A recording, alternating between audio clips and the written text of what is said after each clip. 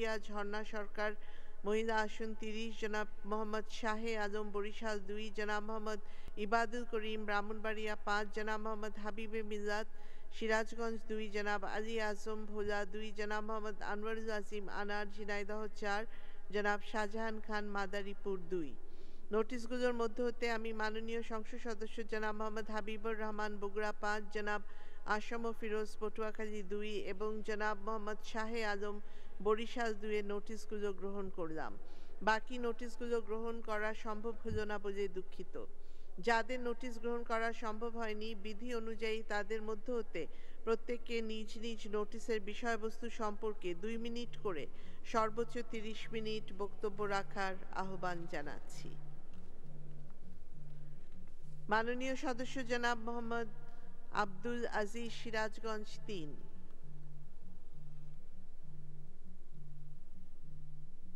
আছেন? অনুপস্থিত। মাননীয় সদস্য জনাব গোলাম মোহাম্মদ সিরাজ বগুড়া 6। অনুপস্থিত। মাননীয় সদস্য জনাব AKM রহমতুল্লাহ ঢাকা 11। অনুপস্থিত। মাননীয় সদস্য জনাব মোহাম্মদ মামুনুর রশিদ কিরণ নোয়াখালী 3। অনুপস্থিত। মাননীয় সদস্য মোসাম্মদ শামীমা আক্তার খানম মহিলা আসন 21। অনুপস্থিত। মাননীয় সদস্য কাজী নাবিল আহমেদ যশোর 3।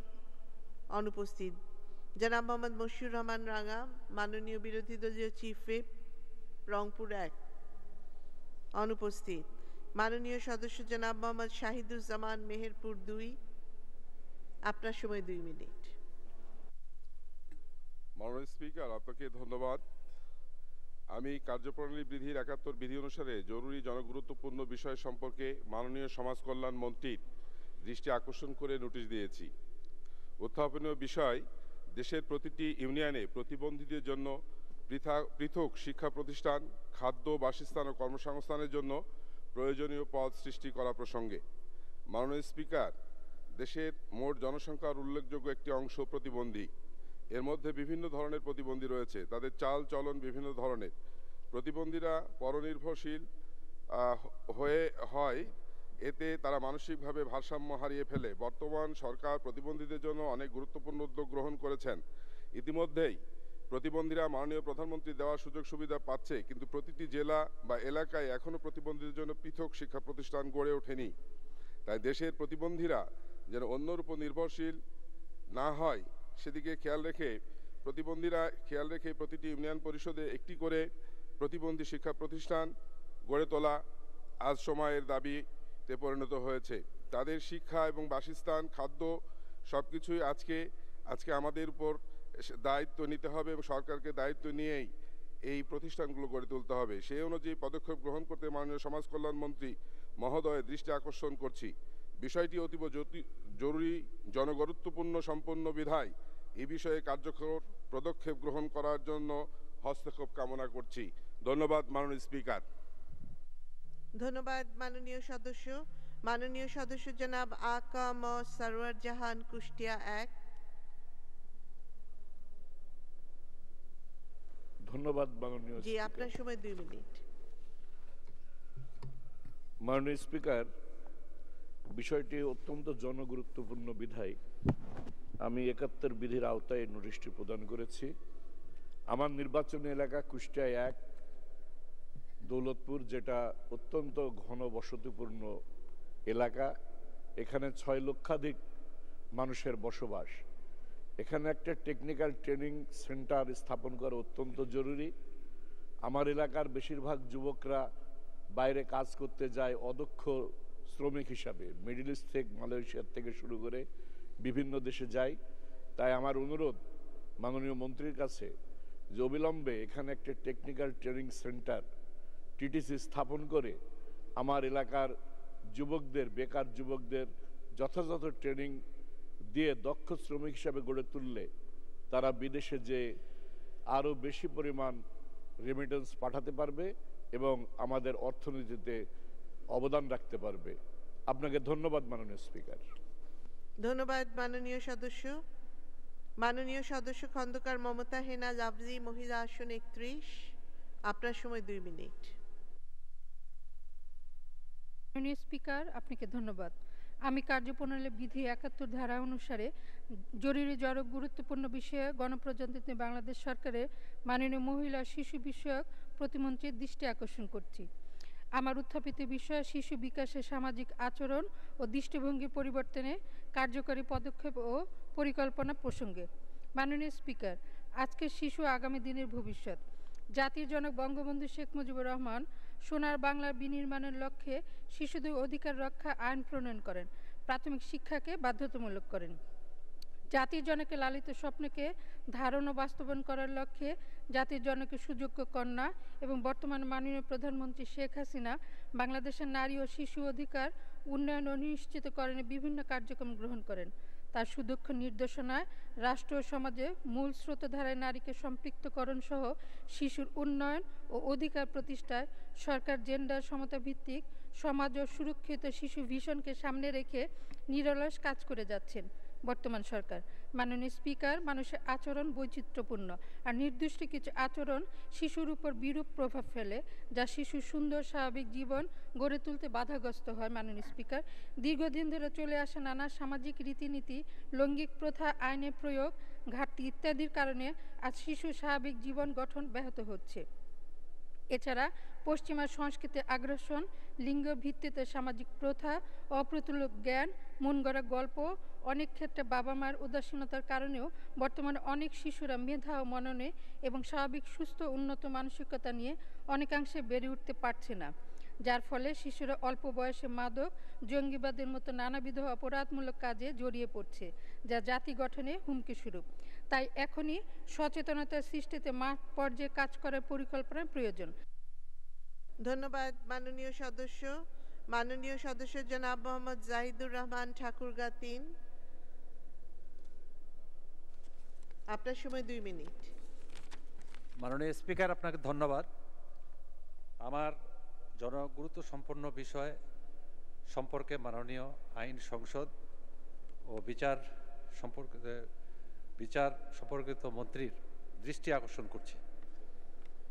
আমার এই নোটিশের উত্থাপনীয় বিষয় আমার নির্বাচনী এলাকা ঠাকুরগাঁ জেলার পীরগঞ্জ উপজেলায় নতুন সাব রেজিস্ট্রি ভবন নির্মাণ প্রসঙ্গে। মাননীয় স্পিকার, আমার নির্বাচনী এলাকা 5, ঠাকুরগাঁ 3। এই নির্বাচনী এলাকা 2টি উপজেলা নিয়ে গঠিত, পীরগঞ্জ ও রানীশঙ্কৈল। তার মধ্যে পীরগঞ্জ সাব রেজিস্ট্রি অফিস নিজস্ব এক একর জমির উপর প্রতিষ্ঠিত। এই ভবনটি অনেক পুরনো জমির। ভবনটি 1978 সালে ছোট্ট পরিসরে নির্মাণ হওয়ার পর পরবর্তী সময়ে কোনো সংস্কার না হয় বর্তমানে অফিস ঘরটির অবস্থা জরাজীর্ণ এবং খুবই ঝুঁকিপূর্ণ। বিল্ডিংয়ের ছাদ হইতে স্বাভাবিকভাবে সিমেন্ট ঝরে পড়ে, বৃষ্টি হলে পানি চুয়ে পড়ে। ঘরটির ছাদ হইতে অধিক পরিমাণ পানি চুয়ে পড়ার কারণে জনসাধারণের এই বিশাল আমানতের অফিস ভবনটি মারাত্মক ঝুঁকিপূর্ণ হয়ে পড়েছে।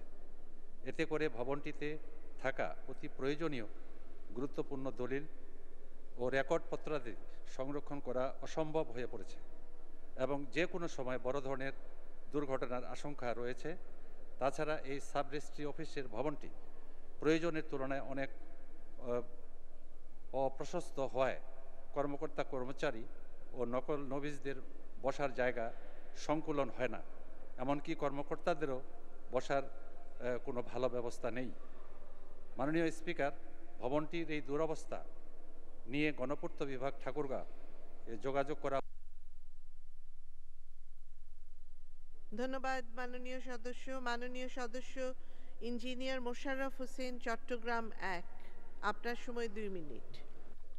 মাননীয় স্পিকার, আপনাকে ধন্যবাদ। আমার উত্থাপনীয় বিষয় হলো চট্টগ্রাম সার্কিট হাউসকে মুক্তিযুদ্ধ জাদুঘর হিসেবে রূপান্তর এবং সম্মুখে বঙ্গবন্ধুর সমিত একটি স্মৃতিস্তম্ভ নির্মাণ প্রসঙ্গে। মাননীয় স্পিকার, আপনি জানেন চট্টগ্রাম সার্কিট হাউস মুক্তিযুদ্ধের স্মৃতি বিজড়িত একটি অনন্য স্থাপনা।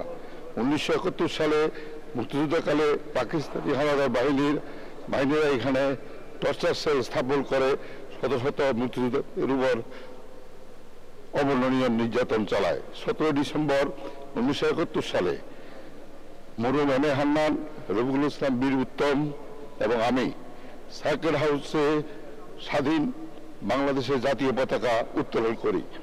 সেই হিসাবে সার্কেল হাউস স্বাধীনতা সংগ্রামের এক অবিচ্ছেদ্য অংশ। সার্কেল হাউসের সম্মুখে স্থানটি এক সময় উন্নত ছিল, কিন্তু দুর্ভাগ্যের বিষয় চট্টগ্রাম শহরের এই অপরূপ সুন্দর সবুজ মাঠটি তৎকালীন বিএনপি সরকারের আমলে সিটি কর্পোরেশন কর্তৃক জিয়া শিশু পার্কের নামে ইজারা প্রদান করা হয়। এখানে শিশু পার্ক হওয়ার পর অনন্ত সুন্দর এই খোলা স্থানটির সৌন্দর্য নষ্ট হয়ে যায়। চট্টগ্রামের মুক্তিযোদ্ধা এখন সার্কেল হাউসের এই স্থানটি উন্নত রাখার জন্য এবং সার্কেল হাউসকে মুক্তিযুদ্ধ জাদুঘর হিসেবে প্রতিষ্ঠার জন্য দীর্ঘদিন থেকে দাবি জানিয়ে আসছেন। সার্কেল হাউসের সম্মুখ স্থানটি উন্নত রাখা হলে আশেপাশের এলাকার সৌন্দর্য অনেকাংশে বৃদ্ধি পাবে। স্বাধীনতা সংগ্রামের অবিচ্ছেদ্য অংশ হিসেবে সার্কেল হাউসের সম্মুখে বঙ্গবন্ধু এবং মুক্তিযুদ্ধের চট্টগ্রামের সর্বস্তরের মানুষের সহিষ্ণুতার উল্লেখ করে বঙ্গবন্ধুর মুরল সমেত একটি স্মৃতিস্তম্ভ স্থাপন করা হলে এর মাধ্যমে নতুন প্রজন্ম স্বাধীনতার ইতিহাস সম্পর্কে জানতে সক্ষম হবে। ধন্যবাদ মাননীয় সদস্য। মাননীয় সদস্য জনাব পঙ্কজনাথ, বরিশাল 4 অনুপস্থিত। মাননীয় সদস্য মনিরা সুলতানা, মহিলা আসন 26। আপনার সময় 2 মিনিট। মাননীয় স্পিকার, আপনাকে ধন্যবাদ সুযোগ দেওয়ার জন্য। আমার উত্থাপনীয় বিষয় ময়মনসিংহ জেলাধীন সকল খাল খনন প্রসঙ্গে। আমার নিজ জেলা ময়মনসিংহ জেলার অধিকাংশ এলাকায় অধিক পরিমাণ চাষ আবাদ হয়ে থাকে। ময়মনসিংহ জেলা কৃষিপ্রধান জেলা হওয়ায় অধিক পরিমাণ ফসল, অধিকাংশ মানুষ কৃষির উপর নির্ভরশীল। চাষ আবাদ করতে গেলে প্রয়োজন পানির। অত্র জেলায় অনেক খাল রয়েছে, পানির ধারণ ক্ষমতা কম কারণ খালের নাব্যতা হ্রাস পেয়েছে। বর্তমান সরকার দেশের কৃষকের উন্নয়নে ব্যাপক পরিকল্পনা গ্রহণ করিয়াছে এবং অনেক সুযোগ সুবিধা প্রদান করেছেন। সে কারণে ময়মনসিংহ জেলাসহ দেশের অধিকাংশ এলাকায় ব্যাপকভাবে ফসল উৎপাদন হচ্ছে, যার কারণে বর্তমানে দেশে খাদ্য ঘাটতি নাই। তাই ময়মনসিংহ জেলার যে সকল খাল রয়েছে উক্ত খালগুলি খনন করে আরও যাতে অধিক ফসল ফলানো সম্ভব হয়, তাই কৃষি বান্ধব সরকার কৃষকের উন্নয়নে এই বিষয়ে প্রয়োজনীয় পদক্ষেপ গ্রহণ করার জন্য মাননীয় পানি সম্পদ প্রতিমন্ত্রীর দৃষ্টি আকর্ষণ করছি। ধন্যবাদ। ধন্যবাদ মাননীয় সদস্য। মাননীয় সদস্য জনাব পনিরউদ্দিন আহমেদ, কুড়িগ্রাম 2। আপনার সময় 2 মিনিট। মাননীয় স্পিকার, আপনাকে ধন্যবাদ। আমি কার্যবিধি 71-এর বিধি অনুযায়ী জরুরি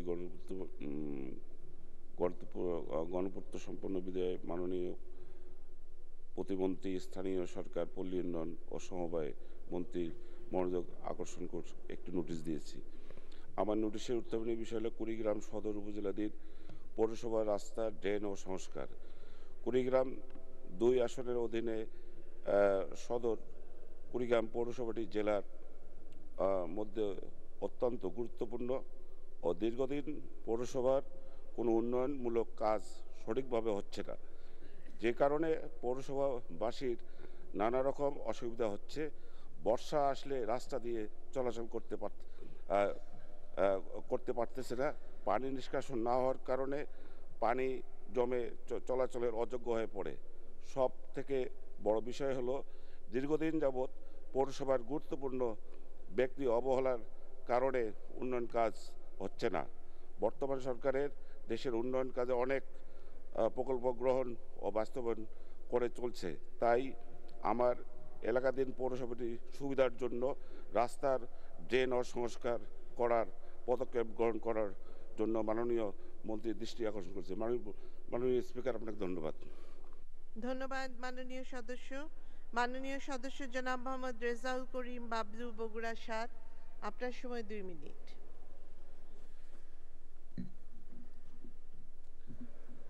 মাননীয় স্পিকার, আপনাকে ধন্যবাদ।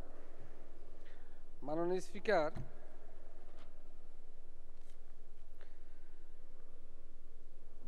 আপনি সহ আমরা দেশে সকলে জানি প্রায় 7 লক্ষাধিক আইনজীবী সহকারী আমাদের এই পেশায় নিয়োজিত আছে। মাননীয় স্পিকার, দেশে যতগুলি পেশাজীবী সংগঠন আছে প্রায় সবগুলি সংগঠনের একটি সুনির্দিষ্ট নীতিমালা রয়েছে মাননীয় স্পিকার। কিন্তু সবচেয়ে একটা গুরুত্বপূর্ণ পেশা আইনজীবী সহকারী।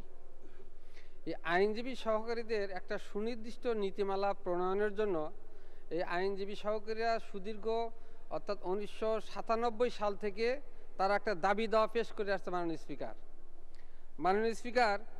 ইতিমধ্যে আইনজীবী সহকারীদের এই দাবি দাওয়া মানে নেওয়ার লক্ষ্যে আমাদের মাননীয় প্রধানমন্ত্রী বিরোধী দলে থাকা অবস্থায় কথা দিয়েছিলেন যে আমাদের এই আইনজীবী সহকারীদের অর্থাৎ ল ক্লার্ক অ্যাক্ট এই আইনটা প্রণয়ন করবেন। মাননীয় স্পিকার, আজও সেটা হয়নি। মাননীয় স্পিকার, দেখা যায় যে তাদের স্মরণিকায় তাদের এই দাবি দাওয়াকে সমর্থন রেখে মাননীয় আইনমন্ত্রী, মাননীয় অ্যাটর্নি জেনারেল, তারপরে আপনার আইনজীবী সহকারী সমিতির সভাপতি ছিলেন, ইভেন কি মাননীয় স্পিকার আপনি নিজেও তাদের স্মরণিকায় একটা মন্তব্য দিয়েছেন যে এই আইনটা পাশ হওয়া দরকার। মাননীয় স্পিকার, আমি আপনার মাধ্যমে এই ল ক্লার্ক অ্যাক্ট, এই ল ক্লার্ক অ্যাক্টটা পাশ হওয়ার জন্য এই মহান জাতীয় সংসদে দাবি উপস্থাপন করলাম। মাননীয় স্পিকার, এই দাবিটা জরুরি পাশ করা হোক। মাননীয় স্পিকার, আপনাকে ধন্যবাদ। ধন্যবাদ মাননীয় সদস্য। মাননীয় সদস্য জনাব মোহাম্মদ হারুনুর রশিদ, চাঁপাইনবাবগঞ্জ 3, অনুপস্থিত। মাননীয় সদস্য জনাব মোহাম্মদ শফিকুল আজম খান, ঝিনাইদহ 3, অনুপস্থিত। মাননীয় সদস্য জনাব মোহাম্মদ ইবাদুল করিম, ব্রাহ্মণবাড়িয়া 5, অনুপস্থিত। মাননীয় সদস্য জনাব মোহাম্মদ হাবিবে মিলাদ, সিরাজগঞ্জ 2, অনুপস্থিত। মাননীয় সদস্য জনাব আলী আজম, ভোলা 2। জি, আপনার সময় 2 মিনিট। মাননীয় স্পিকার, আপনাকে ধন্যবাদ। আমি কার্যপ্রণালী বিধির 71 বিধিতে মাননীয় পানি সম্পদ মন্ত্রী মহোদয়ের দৃষ্টি আকর্ষণ করে নোটিশ দিয়েছি। আমার নোটিশের উত্থাপনীয় বিষয় দৌলতখান উপজেলার ভবানীপুর লঞ্চঘাট হইতে চরপাতা কাজীবাড়ি এবং বাইলিয়ার খাল হইতে গঙ্গাপুর নয়নের খাল পর্যন্ত সিসি ব্লক দ্বারা নদী ভাঙ্গন রোধ করা।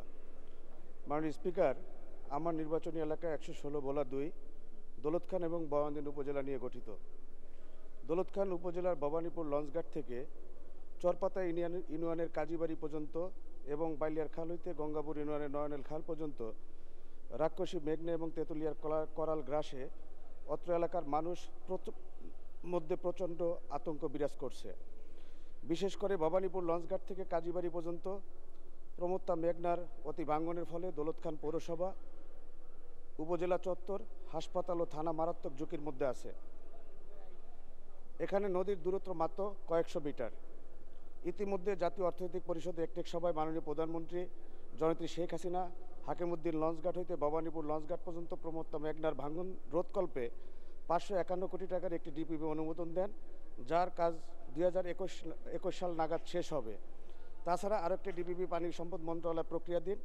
এমত অবস্থায় ভবানীপুর লঞ্চঘাট হইতে চরপাতা কাজীবাড়ি পর্যন্ত এবং বাইলিয়ার খাল হইতে নয়নের খাল পর্যন্ত দ্রুত সিসি ব্লক দ্বারা রাক্ষসী মেঘনা এবং তেঁতুলিয়ার গতিরোধ না করা হলে যে কোনো সময় দৌলতখান পৌরসভা, হাসপাতাল, থানা সদর বিচ্ছিন্ন হয়ে যাবে। এতে করে বর্তমান সিসি ব্লকের কাজ এবং শাহবাজপুর গ্যাস ফিল্ড হুমকির মুখে থাকবে। বিষয়টি অতীব জরুরি এবং জনগুরুত্ব সম্পন্ন বিধায় আমি মাননীয় পানি সম্পদ মন্ত্রীর দৃষ্টি আকর্ষণ করে নোটিশ দিয়েছি। ধন্যবাদ মাননীয় সদস্য। মাননীয় সদস্য জনাব মোহাম্মদ আনোয়ারুল আজিম আনার, ঝিনাইদহ 4, অনুপস্থিত। মাননীয় সদস্য জনাব শাহজাহান খান, মাদারীপুর 2, আপনার সময় 2 মিনিট। মাননীয় স্পিকার, আপনাকে ধন্যবাদ। আমার উত্থাপনের বিষয় মাদারীপুরে বানরকুল নিয়মিত খাদ্য সরবরাহ করার জন্য অর্থ বরাদ্দ প্রসঙ্গে। মাননীয় স্পিকার, মাদারীপুর পৌরসভা চরবগুড়া বন্দর পাট ব্যবসার জন্য প্রসিদ্ধ। ব্রিটিশ শাসন আমলে এ বন্দর থেকে হাজার হাজার মন পাট নিয়ে ভারতে রপ্তানি হতো। তখন ভারতীয় মারোয়ারি এই ব্যবসার সাথে যুক্ত ছিল। জনশ্রুতি আছে ভারতীয় মারোয়ারি তুলারাম বসরাজ শখ বা চিত্ত বিনোদন বাসনা নিয়ে এই দুটি বানর পালতে এনেছিল। ধীরে ধীরে এ বংশ বিস্তার করতে করতে বর্তমানে এর সংখ্যা এসে দাঁড়িয়েছে প্রায় 2000। বাংলাদেশের স্বাধীনতার পর তুলারাম বসরাজ গোডাউন, অফিস ও বাসগৃহ আদবজি জুট মিলের পাট ক্রয় কেন্দ্র হিসেবে ব্যবহৃত হতো। ওই কেন্দ্রের একজন ম্যানেজার শখ করে বানরকুলকে নিয়মিত খাবার দিতেন। 1981 সালে বিএনপি সরকার এই গোডাউনটি বিক্রি করে দেওয়ার ফলে, পানির দামে বিক্রি করে দেওয়ার ফলে আদমজি জুট মিল বন্ধ হয়ে যায় এবং তার ক্রয় কেন্দ্র বন্ধ হয়ে যায়, সেই সাথে বানরের খাবার সরবরাহ বন্ধ হয়ে যায়। এরপরে 1998 সালে আওয়ামী লীগ সরকার এই বানরের জন্য খাবার সরবরাহ করেছিলেন। পরবর্তীতে আমরা আরও প্রায় 2 কোটি টাকা 2 অর্থ বছরে পেয়েছিলাম। বর্তমানে এই বানরের খাবার সরবরাহ না থাকার কারণে বানর রাস্তায় পথচারীদের হাতের খাবার ছিনিয়ে নেয়, দোকানের খাবার ছিনিয়ে নেয়, বাড়ি বাড়ি অত্যাচার করে এবং সেখানে খাবার ছিনিয়ে নেয়। এই অঞ্চলের জনগণ বানরের অত্যাচার অতিষ্ঠ। বানরকুল রক্ষার জন্য তাদের খাদ্যের জন্য অর্থ বরাদ্দ এবং একটি প্রকল্প বাস্তবায়নের জন্য অতি জরুরি। অতএব বিষয়টি জরুরি জনগুরুত্ব সম্পন্ন বিধায় প্রয়োজনীয় ব্যবস্থা গ্রহণের জন্য আমি মাননীয় পরিবেশ জলবায়ু পরিবর্তন মন্ত্রণালয়ের মন্ত্রী মহোদয়ের দৃষ্টি আকর্ষণ করছি। ধন্যবাদ স্পিকার।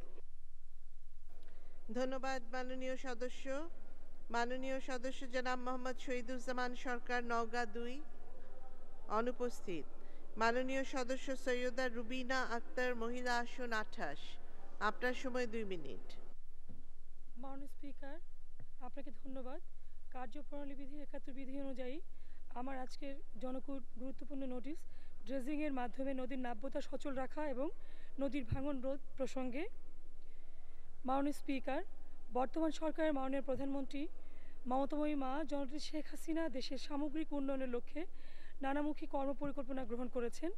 সেসব কর্মপরিকল্পনার মধ্যে একটি হচ্ছে বর্তমান বাজেটে নদীমাতৃক এই দেশের নদীগুলোর নাব্যতা ধরে রাখার জন্য ড্রেজিং অব্যাহত রাখা। আমার সংসদীয় আসন বরিশাল জেলা নদী ও খাল দ্বারা পরিবেষ্টিত। বানারীপাড়া এবং মজিরপুর উপজেলার মধ্য দিয়ে বয়ে চলেছে সর্পিল বাঁকের প্রমত্তা সন্ধ্যা নদী। এই নদীর তীরবর্তী কয়েকটি এলাকা ভাঙন অব্যাহত রয়েছে। এই ভাঙনের কারণ হলো নদীর অববাহিকায় বেশ কিছু ডুবোচরের সৃষ্টি।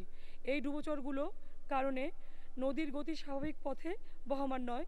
ডুবোচরের নদীর স্রোত বাধাগ্রস্ত হয়ে তীরবর্তী এলাকায় আঘাত হানে এবং লোকালয়গুলো ভেঙে নদীগর্ভে বিলীন হয়। মাননীয় স্পিকার, যদি নিয়মিত ড্রেজিংয়ের মাধ্যমে ডুবোচরের অপসারণ করে নদীর গতি স্বাভাবিকভাবে সচল রাখা যায় তবে এই এলাকার ভাঙন রোধ করা সম্ভব হবে। চলতি অর্থ বছরে উক্ত নদীর ভাঙন রোধে কোনো অর্থ বরাদ্দ রাখা হয়নি। তাই ভাঙন রোধে কার্যকরী ব্যবস্থা গ্রহণান্তে আমি আপনার মাধ্যমে সংশ্লিষ্ট মাননীয় মন্ত্রী মহোদয়ের দৃষ্টি আকর্ষণ করছি। মাননীয় স্পিকার, আপনাকে ধন্যবাদ। ধন্যবাদ মাননীয় সদস্য বেগম রুমিন ফারহানা, মহিলা আসন 50, আপনার সময় 2 মিনিট। মাননীয় স্পিকার, আপনাকে ধন্যবাদ। টিআইবি, সুজন, বিদেশি গণমাধ্যম, বিদেশি পর্যবেক্ষক, বাম মোর্চা, 14 দলের শরিক, এমনকি নির্বাচন কমিশনারদের বক্তব্যের পর অতি সম্প্রতি ঢাকা সিটি কর্পোরেশন নির্বাচনকে সামনে রেখে সরকারি দলের সাধারণ সম্পাদকের কিছু বক্তব্য কবরের শেষ পেরেক ঠোকার মতো নৃশংস হয়ে প্রমাণ করেছে বাংলাদেশে স্বাধীন নির্বাচন ব্যবস্থা বলে কিছু নেই। সরকার যা চাইবে নির্বাচনে ঠিক তাই হবে। নির্বাচন ব্যবস্থা পুরোপুরি প্রহসনে পরিণত হবার কারণে ভোটারও এখন ভোট কেন্দ্র বিমুখ। সরকারি দলের জোটসঙ্গী এবং সাবেক মন্ত্রী রাশেদ খান মেননের ভাষায় আজান দিয়েও আজকাল ভোট কেন্দ্রে ভোটার আনা যায় না। এর কারণও তিনি স্পষ্ট করেছেন। কিছুদিন আগেই তিনি বলেছেন, আমি সাক্ষী দিয়ে বলছি এই নির্বাচনে আমি নির্বাচিত হয়েছি কিন্তু জনগণ ভোট দিতে পারেনি। নানা চাপের মুখে তিনি প্রসঙ্গ ঘোরানোর চেষ্টা করলেও তার বক্তব্যের ভিডিও এখনও ইউটিউবে পাওয়া যায়। ঢাকা সিটি কর্পোরেশন নির্বাচনকে সামনে রেখে সরকারি দলের সাধারণ সম্পাদক আরও বলেছেন, আমি আশ্বস্ত করছি নির্বাচন সুষ্ঠু হবে। নির্বাচন সুষ্ঠু করা নির্বাচন কমিশনের সাংবিধানিক দায়িত্ব এবং নির্বাচন পরিচালনার সকল দায়িত্ব নির্বাচন কমিশনের একক। এ বিষয়ে একজন মন্ত্রী এবং দলের সাধারণ সম্পাদক কি করে আশ্বস্ত করেন সেটা আমার মাথায় আসে না। ভোট সুষ্ঠু করবার দায়িত্ব যখন তিনি নিচ্ছেন তার অর্থ কি এই নয় যে এতদিন সরকারের নিয়ন্ত্রণাধীন দলীয় ক্যাডার এবং প্রশাসনই একটি সুষ্ঠু নির্বাচনের একমাত্র অন্তরায় ছিল? অথচ নির্বাচন কমিশনকে সাহায্য করা সরকারের জন্য ঐচ্ছিক কোনো বিষয় নয়, এটি তাদের সাংবিধানিক বাধ্যবাধকতা। সংবিধানের 126 অনুচ্ছেদ অনুযায়ী নির্বাচন কমিশনের দায়িত্ব পালনে সহায়তা করা সকল নির্বাহী কর্তৃপক্ষের দায়িত্ব হইবে। সরকারের এই উদারতার কারণ তিনি অবশ্য নিজেই স্পষ্ট করেছেন এই বলে যে সিটি ভোটে হেরে গেলে সরকারের মাথার উপর আকাশ ভেঙে পড়বে না। এর সরল অর্থ করলে দাঁড়ায় জাতীয় নির্বাচনে হেরে গেলে যেহেতু মাথায় আকাশ ভেঙে পড়বার বিষয় থাকে তাই সেখানে যেন তেনভাবে নির্বাচনে যেতেই পারে। আর হারলে আকাশ যেহেতু ভেঙে পড়ে, ভেঙে পড়বে না, এই একটি নির্বাচন সুষ্ঠু হতে দিয়ে সরকারি দল যদি হেরেও যায় দেশে গণতন্ত্রের সুবাতাস বইছে এমন কথা বলা যাবে। ভীষণভাবে সরকার নিয়ন্ত্রিত নির্বাচন ব্যবস্থার মধ্যে আগামী 1 ফেব্রুয়ারি যদি ঢাকার 2 আসনে বিরোধী দলের প্রার্থী নির্বাচিত হয় তাহলেও তা ধন্যবাদ মাননীয় সদস্য ডাক্তার সামিজউদ্দিন আহমেদ শিমুল, চাঁপাইনবাবগঞ্জ 1। আপনার সময় 2 মিনিট। মাননীয় স্পিকার, আপনাকে ধন্যবাদ। আমার উত্থাপনের বিষয় চাঁপাইনবাবগঞ্জ জেলার মহানন্দা সেতু হতে সোনামুজি পর্যন্ত সড়কটি 4 লেনে উন্নীতকরণ প্রসঙ্গে। মাননীয় স্পিকার, দেশের অন্যতম সোনামুজি স্থলবন্দর আমার নির্বাচনী এলাকা 43 চাঁপাইনবাবগঞ্জ 1-এ অবস্থিত। সেটি ভারতের মালদহ সীমান্তে অবস্থিত। চাঁপাইনবাবগঞ্জ জেলার মহানন্দা সেতু যে মহাসড়কটি সোনামুজি পর্যন্ত গেছে সেটি 4 লাইনে উন্নীত করা প্রয়োজন। কারণ মাননীয় স্পিকার, এই স্থলবন্দর দিয়ে প্রতিদিন শত শত ট্রাক আমদানি ও রপ্তানি মালামাল নিয়ে আসা যাওয়া করে। তাছাড়া আমার এলাকাটি আম ও অন্যান্য কৃষি ফসলের জন্য বিখ্যাত। অধিকাংশ লোক কৃষির উপর নির্ভরশীল। তাদের উৎপাদিত দ্রব্য বাজারজাত করতে এই মহাসড়কটি ব্যবহার করা হয়ে থাকে। আর আমের মৌসুমে এখানে আম দেশের বিভিন্ন জেলা উপজেলা সরবরাহ করা হয়। উপরন্তু আমার এলাকার আয়তনের তুলনায় লোকসংখ্যা বেশি, যাতায়াতের জন্য এই মহাসড়কটি বেশি ব্যবহৃত হয়। ফলে যানবাহনের চাপ থাকে খুব বেশি। এর ফলে কয়েক জায়গায় যানজটের সৃষ্টি হয় এবং মানুষ ভোগান্তিতে পড়ে। তার উপর বড় সমস্যা, এই সড়কটিতে অনেক যানবাহন চলাচল করে, প্রায় দুর্ঘটনা ঘটে, বহু লোক আহত এবং নিহত হয়। এছাড়া মাননীয় স্পিকার, সোনামুজি স্থলবন্দরের ঐতিহাসিক ছোট সোনা মসজিদ, যেটি সারা দেশ থেকে বিভিন্ন পর্যটক যাতায়াত করেন, তোয়াখানা বীরশ্রেষ্ঠ ক্যাপ্টেন মহেন্দ্র জাহাঙ্গীরের সমাধি অবস্থিত। তাই এই জায়গাটি পর্যটন হিসেবে খুবই পরিচিত এবং বহু পর্যটক এখানে ভ্রমণে আসে, উপভোগ করেন। এই সকল সমস্যার সমাধানের জন্য এই সড়কটি 4 লাইনে উন্নত করার জন্য প্রয়োজনীয় পদক্ষেপ গ্রহণ করার জন্য মাননীয় সড়ক পরিবহন ও সেতু মন্ত্রী মহোদয়ের দৃষ্টি আকর্ষণ করছি। মাননীয় স্পিকার, আপনাকে অনেক ধন্যবাদ। আসসালামু আলাইকুম। ধন্যবাদ মাননীয় সদস্য জনাব মোহাম্মদ মুজিবুল হক, কিশোরগঞ্জ 3। আপনার সময় 2 মিনিট। মাননীয় স্পিকার, আপনাকে ধন্যবাদ। মাননীয় স্পিকার, কার্যপ্রণালী বিধির 71 বিধি অনুসারে জরুরি জনগুরুত্বপূর্ণ বিষয়ে আমি মাননীয় পানি সম্পদ বিষয়ক মন্ত্রী মহোদয়ের দৃষ্টি আকর্ষণ করছি। মাননীয় স্পিকার, আমার উত্থাপনী বিষয় নদী খনন প্রসঙ্গে। আমার নির্বাচনী এলাকা 164 কিশোরগঞ্জ 3-এর মাননীয় স্পিকার তারাইল উপজেলাটি একটু নিম্ন এলাকা এবং এটা হাওরের মধ্যে পড়েছে। মাননীয় স্পিকার, তারাইল উপজেলার যে উপজেলা সদর তারাইল বাজার একটা বিশাল বড় বাজার। আমাদের কিশোরগঞ্জ, নেত্রকোনা এবং হবিগঞ্জের একটা বড় এলাকার মানুষ নৌপথে তারাইল হয়ে ঢাকা সহ রাজধানী সহ বিভিন্ন এলাকা তারা যাতায়াত করেন এবং এটা খুবই একটা গুরুত্বপূর্ণ নৌ রুট। মানে স্পিকার, গত কয়েক বছরে পলি পরে সেই নৌপথটা বিশেষ করে ইতনা উপজেলার চৌগাঙ্গা থেকে তারাইল বাজার হয়ে কিশোর সদর নীলগঞ্জ পর্যন্ত নরসুন্দা নদীটি, এই নদীটা এত পলি যে এখানে এখন এই সময়ে আগে আমরা দেখেছি যে 500 মন 1000 মন 1200 মনের নৌকা বা বড় বড় লঞ্চ এখানে যাওয়া আসা করতে পারতো, কিন্তু এখন একটা 100 মনের নৌকাও যাওয়া আসা করতে পারে না। এবং এতে এলাকা মানুষের বিশেষ করে ট্রান্সপোর্টে ফসল বা এই বিভিন্ন বাজারে যে পণ্য, সেই পণ্য আনা নেওয়ার জন্য খুব সমস্যা হয়। তাই আমি আপনার মাধ্যমে মাননীয় পানি সম্পদ বিষয়ক মন্ত্রী মোদীকে অনুরোধ করব যে এই এলাকায় কয়েকটা ডিস্ট্রিক্টে কয়েক লক্ষ মানুষের চাহিদার প্রেক্ষিতে চৌগাঙ্গা বাজার থেকে তারাইল বাজার হয়ে নীলগঞ্জ পর্যন্ত নরসুন্দা নদীটি যেন খনন করা হয়। মাননীয় স্পিকার, আপনাকে ধন্যবাদ। ধন্যবাদ মাননীয় সদস্য জনাব আব্দুল মান্নান, লক্ষ্মীপুর 4। আছেন? অনুপস্থিত। মাননীয় সদস্য মোসাম্মদ খালেদা খানম, মহিলা আসন 27। আপনার সময় 2 মিনিট। বিসমিল্লাহির রহমানির রহিম। মাননীয় স্পিকার, আপনাকে ধন্যবাদ। কার্যপ্রণালী বিধির 71 বিধি অনুযায়ী জরুরি জনগুরুত্ব সম্পন্ন বিষয়ের প্রতি মাননীয় শিক্ষামন্ত্রীর মনোযোগ আকর্ষণ করে একটি নোটিশ দিয়েছি। আমার উত্থাপনীয় বিষয় দেশের কমলমতি শিশুদের শিক্ষা প্রতিষ্ঠানে ভারী ব্যাগ বহনে বিকল্প ব্যবস্থা গ্রহণ প্রসঙ্গে। মাননীয় স্পিকার, বর্তমান সরকার শিক্ষাবান্ধব সরকার। প্রতি বছরের প্রথম দিন 1 জানুয়ারি সকল ছাত্রছাত্রীর হাতে নতুন বই তুলে দেন শুধুমাত্র শিক্ষার উন্নয়ন ঘটানোর জন্য। শিক্ষাই জাতির মেরুদণ্ড, শিক্ষা ছাড়া কোনো জাতি উন্নতি করতে পারে না। বর্তমান সরকার সেই লক্ষ্যে কাজ করে যাচ্ছেন। বর্তমান শিক্ষার হার দিন দিন বৃদ্ধি পাচ্ছে, নিরক্ষরতা দূর হচ্ছে। সরকার দেশের শিক্ষা ব্যবস্থার ব্যাপক পরিবর্তন করছে, কিন্তু একটি বিষয় লক্ষ্য করা যাচ্ছে, ছোট ছোট শিশুদের স্কুলে বই খাতা বহনে শিক্ষকগণ বাধ্য করছে। দেখা যাচ্ছে প্রাথমিক ও মাধ্যমিক বিদ্যালয়ের শিক্ষার্থীদের উপর বেশি ভার বহনে নির্দেশ প্রদান করা হচ্ছে। একটি পঞ্চম শ্রেণীর শিক্ষার্থীর ব্যাগের ওজন 12-13 কেজি পর্যন্ত, অনেক সময় আরও বেশি হয়। এর মধ্যে তাদের টিফিন ও পানি বহন করতে হয়। তাই জরুরি ভিত্তিতে এর বিকল্প ব্যবস্থা গ্রহণ করা প্রয়োজন। এই বিষয়ে প্রয়োজনীয় ব্যবস্থা গ্রহণের জন্য মাননীয় শিক্ষামন্ত্রী ও প্রাথমিক ও গণশিক্ষা প্রতিমন্ত্রীর দৃষ্টি আকর্ষণ করছি। মাননীয় স্পিকার, আপনাকে ধন্যবাদ। ধন্যবাদ মাননীয় সদস্য।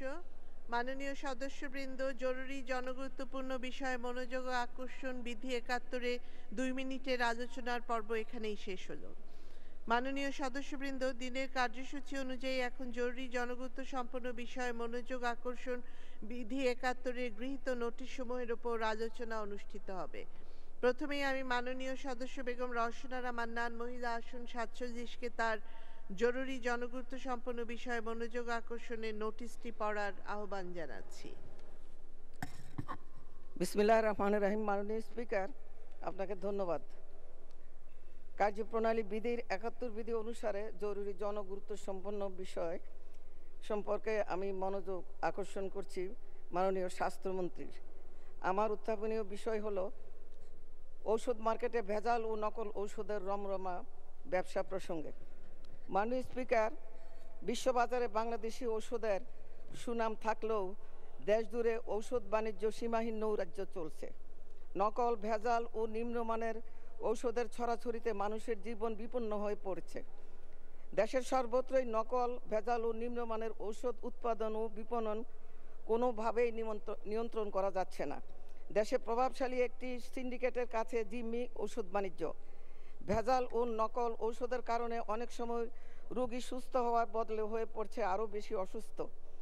এসব ঘটনায় দোষীদের দৃষ্টান্তমূলক শাস্তি দেওয়া যাচ্ছে না।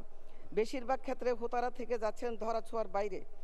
নকল ঔষধ প্রস্তুত ও ভেজাল ঔষধ বিপণনে রাজধানীর মিটফোর্ড কেন্দ্রিক ব্যবসায়ীদের সিন্ডিকেট ও ফার্মেসিগুলোর কোনো নেতা এসবের সাথে জড়িত। কঠোর মনিটরিং ও কার্যকর শাস্তির ব্যবস্থা না থাকায় ভেজালকারীরা বেপরোয়া। সরকারের মাঠ পর্যায়ে থাকা ড্রাগ সুপারদের যোগ সাজসে দেশ জুড়ে সংঘবদ্ধভাবে গড়ে উঠেছে নকল, ভেজাল ঔষধের বিশাল নেটওয়ার্ক। বিশেষজ্ঞরা বলছেন, দৃষ্টান্তমূলক শাস্তি নিশ্চিত করা গেলে এই অপরাধীদের তৎপরতা কমে আসবে। এছাড়া যেসব ফ্যাক্টরি বা কারখানায় নকল ওষুধ তৈরি করা হয় সেগুলি বন্ধ করে দিতে হবে এবং সেই সব ফ্যাক্টরির মালিকদেরকে জরিমানা না করে জেল দিতে হবে এবং কঠোর শাস্তির ব্যবস্থা করতে হবে। মাননীয় স্পিকার, সেদিন দেখা গেল ক্যান্সার হলে মানুষ এমনিই ভয়ে অর্ধেক মরে যায়। একটা বিশেষজ্ঞরা একটা ক্যান্সারের টিকা ইঞ্জেকশন বের করেছে, সেটা দিলে কিছুটা মানুষ ক্যান্সারের রোগী আশ্বস্ত হয়, হয়তো তারা কিছু সুস্থ হয়ে ওঠে ধীরে ধীরে। সেই ক্যান্সারেরও নকল ইঞ্জেকশন পাওয়া যায়। সেদিন টিভিতে দেখাইলো ক্যান্সারের নকল ইঞ্জেকশন বের হয়েছে। এমনিই তো মৃত্যু পথযাত্রী, তাদের যদি এই নকল ইঞ্জেকশন দেওয়া হয় তাহলে তারা আরও তাড়াতাড়ি মরে যাবে। মাননীয় স্পিকার, এইসব ব্যাপারে সরকারের খুব কঠোর হওয়া উচিত। মাঠ পর্যায়ে যারা ইন্সপেকশন করে তাদের দিয়ে খুব কঠোর শাস্তির ব্যবস্থা করা উচিত এবং শুধু জরিমানা করলেই টাকা তো তারা কামাই করে টাকা দিয়ে দেয়, জেল দেওয়া উচিত, কঠোর শাস্তি দেওয়া উচিত। মাননীয় স্পিকার, তাই অতীব জরুরি ও জনগুরুত্ব সম্পন্ন এই বিষয়টি বিবেচনা করে ঔষধ সম্পর্কিত জনসচেতনতামূলক প্রচারণা, ঔষধ ক্রেতাদেরকে জানানো সহ নকল, ভেজাল ঔষধ বাজারজাত রোধকল্পে প্রয়োজনীয় আইনানুগ ব্যবস্থা গ্রহণের জন্য মাননীয় স্বাস্থ্য ও পরিবার কল্যাণ মন্ত্রীর দৃষ্টি আকর্ষণ করছি। মাননীয় স্পিকার, আপনাকে ধন্যবাদ। ধন্যবাদ মাননীয় সদস্য। আমি এখন মাননীয় স্বাস্থ্য ও পরিবার কল্যাণ মন্ত্রী জনাব জাহিদ মালিককে এ বিষয়ে তার সংক্ষিপ্ত বিবৃতি প্রদানের আহ্বান জানাচ্ছি। মাননীয় স্পিকার, আপনাকে ধন্যবাদ।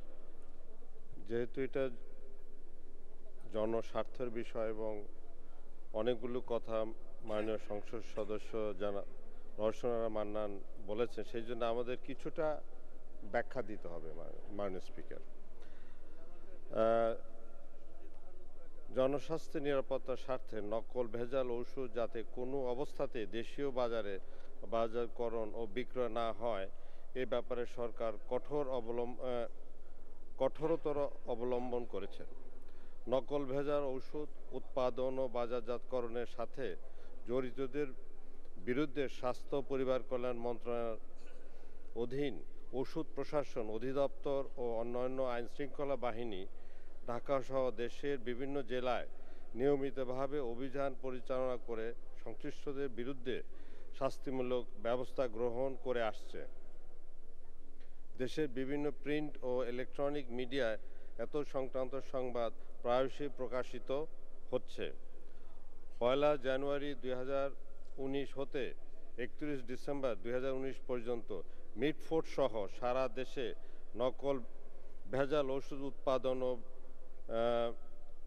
বিক্রির দায়ে বিভিন্ন প্রতিষ্ঠানের বিরুদ্ধে ভ্রাম্যমাণ আদালতে 2145টি মামলা দায়ের করে প্রায় 12.5 কোটি টাকা জরিমানা করা হয়েছে।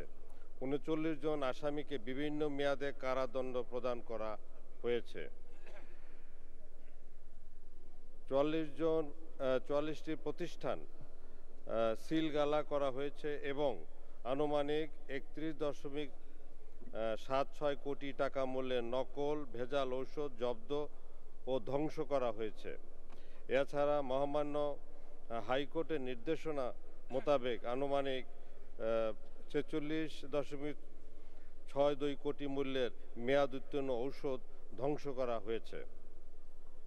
1 জানুয়ারি 2019 হতে 31 ডিসেম্বর 2019 পর্যন্ত বিশ্ব স্বাস্থ্য সংস্থার জিএমপি অর্থাৎ গুড ম্যানুফ্যাকচারিং প্র্যাকটিস গাইডলাইন যথাযথভাবে অনুসরণ না করায় 41টি ঔষধ উৎপাদনকারী প্রতিষ্ঠানের ঔষধ উৎপাদন লাইসেন্স সাময়িকভাবে বাতিল করা হয়েছে। 3টি ঔষধ উৎপাদনকারী প্রতিষ্ঠানের সকল প্রকার ঔষধ উৎপাদন স্থগিত করা হয়েছে এবং বিভিন্ন প্রতিষ্ঠানের 9টি ঔষধের উৎপাদন স্থগিত করা হয়েছে। সরকারি সংশ্লিষ্ট কর্তৃপক্ষ মান বহির্ভূত ঘোষিত হওয়া 9টি ঔষধের নিবন্ধন সাময়িকভাবে বাতিল করা হয়েছে। ড্রাগ কন্ট্রোল কমিটি কর্তৃক 99টি জেনেরিক ঔষধ বাতিল করা হয়। ওষুধ প্রশাসন অধিদপ্তরের উদ্যোগে দেশব্যাপী নকল ভেজাল ও মেয়াদোত্তীর্ণ ঔষধ প্রতিরোধে সারা দেশব্যাপী 1 জুলাই 2019 হতে 31 ডিসেম্বর 2019 পর্যন্ত 447টি জনসচেতনতামূলক সভা করা হয়েছে ও উদ্যোগ চলমান রয়েছে।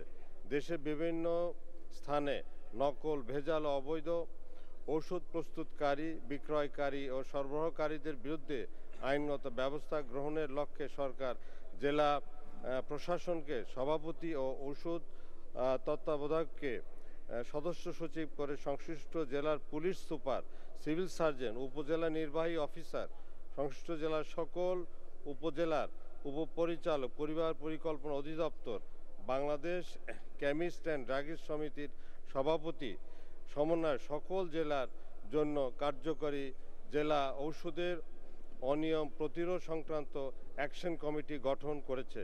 উক্ত কমিটি ঔষধের অনিয়ম সংক্রান্ত সকল বিষয়ে নিয়মিতভাবে অভিযান পরিচালনা ও প্রয়োজনীয় আইনগত ব্যবস্থা গ্রহণ করছে। মাননীয় প্রধানমন্ত্রীর কার্যালয়ের অ্যাকশন টু ইনফরমেশন প্রোগ্রামের সহায়তা নকল ভেজাল ওষুধ চিহ্নিতকরণ বিষয়ে অনলাইন ভিত্তিক রিপোর্টিংয়ের জন্য ওয়েব পোর্টাল ও মোবাইল অ্যাপ্লিকেশন শীর্ষক একটি প্রকল্পের কার্যক্রম বর্তমানে পাইলটিং পর্যায়ে রয়েছে।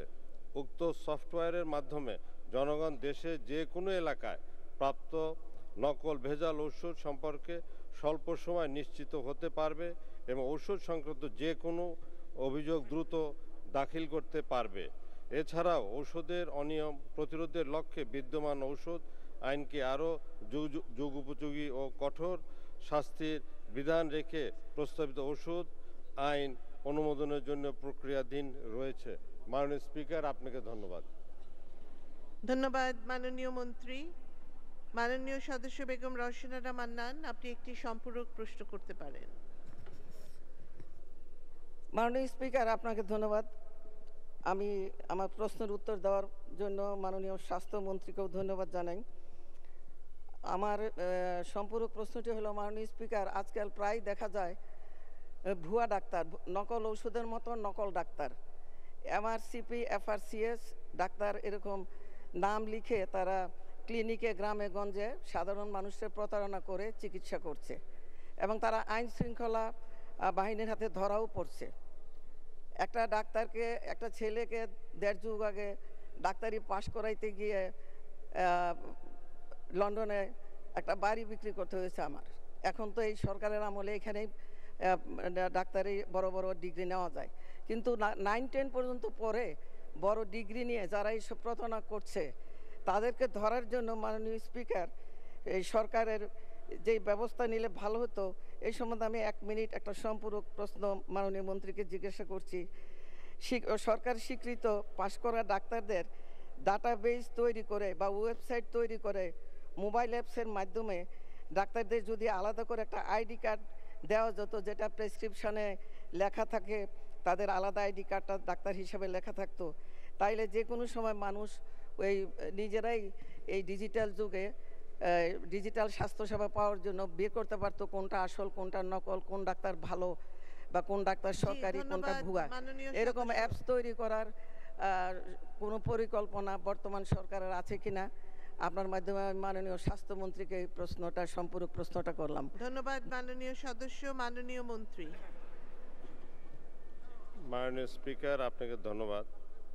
মাননীয় সদস্যকে ধন্যবাদ জানাচ্ছি।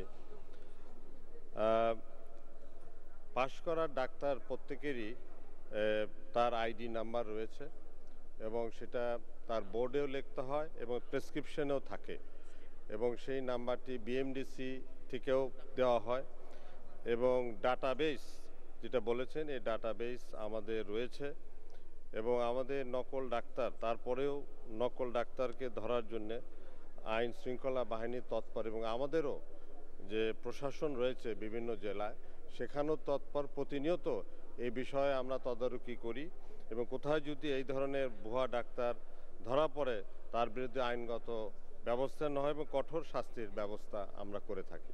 মাননীয় স্পিকার, আপনাকে ধন্যবাদ। ধন্যবাদ মাননীয় মন্ত্রী। আমি এখন মাননীয় সদস্য জনাব মোহাম্মদ শাহিদুজ্জামান মেহেরপুর 2-কে তার জরুরি জনগুরুত্ব সম্পন্ন বিষয়ে মনোযোগ আকর্ষণের নোটিশটি পড়ার আহ্বান জানাচ্ছি। ধন্যবাদ মাননীয় স্পিকার। আমার 71 বিধিতে মাননীয় স্বাস্থ্য পরিবার কল্যাণ মন্ত্রী দৃষ্টি আকর্ষণ করে একটি নোটিশ দিয়েছি। আমার নির্বাচনী এলাকা 74 মেহেরপুর 2 গাংনী উপজেলা নিয়ে গঠিত। এই উপজেলায় 2টি 20 শয্যা বিশিষ্ট হাসপাতাল নির্মাণ প্রসঙ্গে। মাননীয় স্পিকার, আমরা ইতিমধ্যে সর্বকালের সর্বশ্রেষ্ঠ বাঙালি জাতিজনক বঙ্গবন্ধু শেখ মুজিবুর রহমানের জন্ম শতবার্ষিকী উদযাপন করতে যাচ্ছি এবং মুজিব বর্ষে পদার্পণ করেছি। এই অবস্থায় আমার নির্বাচনী এলাকা মেহেরপুর জেলার গাংনী উপজেলা নিয়ে গঠিত একটি সীমান্তবর্তী এলাকা। এই এলাকায় অতি দরিদ্র শ্রেণীর মানুষের বসবাস। 4.5 লক্ষ জনগোষ্ঠীর জন্য একটি মাত্র হাসপাতাল, যা 31 শয্যা থেকে 50 শয্যা হাসপাতালে সবেমাত্র উন্নীত হয়েছে। মাননীয় স্পিকার, এই গাংনী উপজেলা সদর হাসপাতাল থেকে প্রত্যন্ত অঞ্চলে প্রায় 30 কিলোমিটার দূর থেকেও রোগীদেরকে এই হাসপাতালে আসতে হয়। গ্রামগঞ্জের রাস্তাগুলো অতটা ভালো না হওয়ার কারণেও জরুরি গুরুত্বপূর্ণ রোগীদেরকে এই হাসপাতালে আসতে আসতে অনেক ক্ষতিগ্রস্ততার শিকার হতে হয়। মাননীয় স্পিকার, আমি এ কারণেই আমার নির্বাচনী এলাকার বর্তমান উপজেলা সদর হাসপাতাল থেকে 15 কিলোমিটার দূরে বামুন্দি এবং নামক একটি জায়গা, 4টি ইউনিয়ন এর মোহনায় একটি 20 শয্যা বিশিষ্ট হাসপাতাল এবং বামুন্দি থেকে আরও 15 কিলোমিটার দূরবর্তী স্থানে কাজীপুর ইউনিয়নে একটি 20 শয্যা হাসপাতাল নির্মাণের জন্য মাননীয় স্বাস্থ্যমন্ত্রীর দৃষ্টি আকর্ষণ করেছি। মাননীয় স্পিকার, এই 2টি হাসপাতাল নির্মিত হলে আমার নির্বাচনী এলাকার ব্যাপক জনগোষ্ঠী তাদের প্রাথমিক চিকিৎসা গ্রহণ করবার সুযোগ পেত। মাননীয় স্পিকার, আমরা এই হাসপাতাল দুটিকে, এই ইউনিয়ন দুটিতে দুটি ইউনিয়ন স্বাস্থ্য কমপ্লেক্স আছে, যদি এই দুটিকেও 10 শয্যা কিংবা 20 শয্যা হাসপাতালে উন্নীত করা যায়, তবুও আমার এলাকার মানুষ কিছুটা হলে উপকৃত হবে। এই ব্যাপারে আমি মাননীয় স্বাস্থ্য পরিবার পরিকল্পনা মন্ত্রীর দৃষ্টি আকর্ষণ করে নোটিশটি দিয়েছি। বিষয়টি অত্যন্ত জনগুরুত্বপূর্ণ বিধায় আমি মাননীয় মন্ত্রীর দৃষ্টি আকর্ষণ করছি এবং প্রয়োজনীয় ব্যবস্থা গ্রহণের জন্য অনুরোধ রাখছি। ধন্যবাদ মাননীয় স্পিকার। ধন্যবাদ মাননীয় সদস্য। মাননীয় স্বাস্থ্য ও পরিবার কল্যাণ মন্ত্রী জনাব জাহিদ মালিক, আপনি এ বিষয়ে একটি সংক্ষিপ্ত বিবৃতি প্রদান করতে পারেন। মাননীয় স্পিকার, আপনাকে ধন্যবাদ। নোটিশ প্রদানকারী মাননীয় সংসদ সদস্যকে ধন্যবাদ জানাই ওনার নোটিশের জন্য। সংসদ সদস্য মোহাম্মদ শহীদুজ্জামান, গাংনী উপজেলায় 20 শয্যা বিশিষ্ট হাসপাতাল এবং 10 শয্যা বিশিষ্ট মা ও শিশু কল্যাণ কেন্দ্র নির্মাণ কাজ চতুর্থ স্বাস্থ্য জনসংখ্যা পুষ্টি সেক্টর প্রোগ্রামে পিএফডি ওপিতে অন্তর্ভুক্ত নাই। কেন বছরের শুরুতেই আমাদের একটি প্ল্যান করা হয়, সে অপারেশনাল প্ল্যান, তার মধ্যে এটি অন্তর্ভুক্ত নয় বিধায় এই মুহূর্তে আমরা এটা করতে পারবো না, কিন্তু পরবর্তীকালে আমরা এই বিষয়ে পদক্ষেপ নিতে পারবো। আমাদের যে আগামী বাজেটের পরে আমরা এটাকে অন্তর্ভুক্ত করে এই বিষয়ে আমরা যাচাই বাছাই করে আমরা একটা সিদ্ধান্ত নিতে পারবো। তবে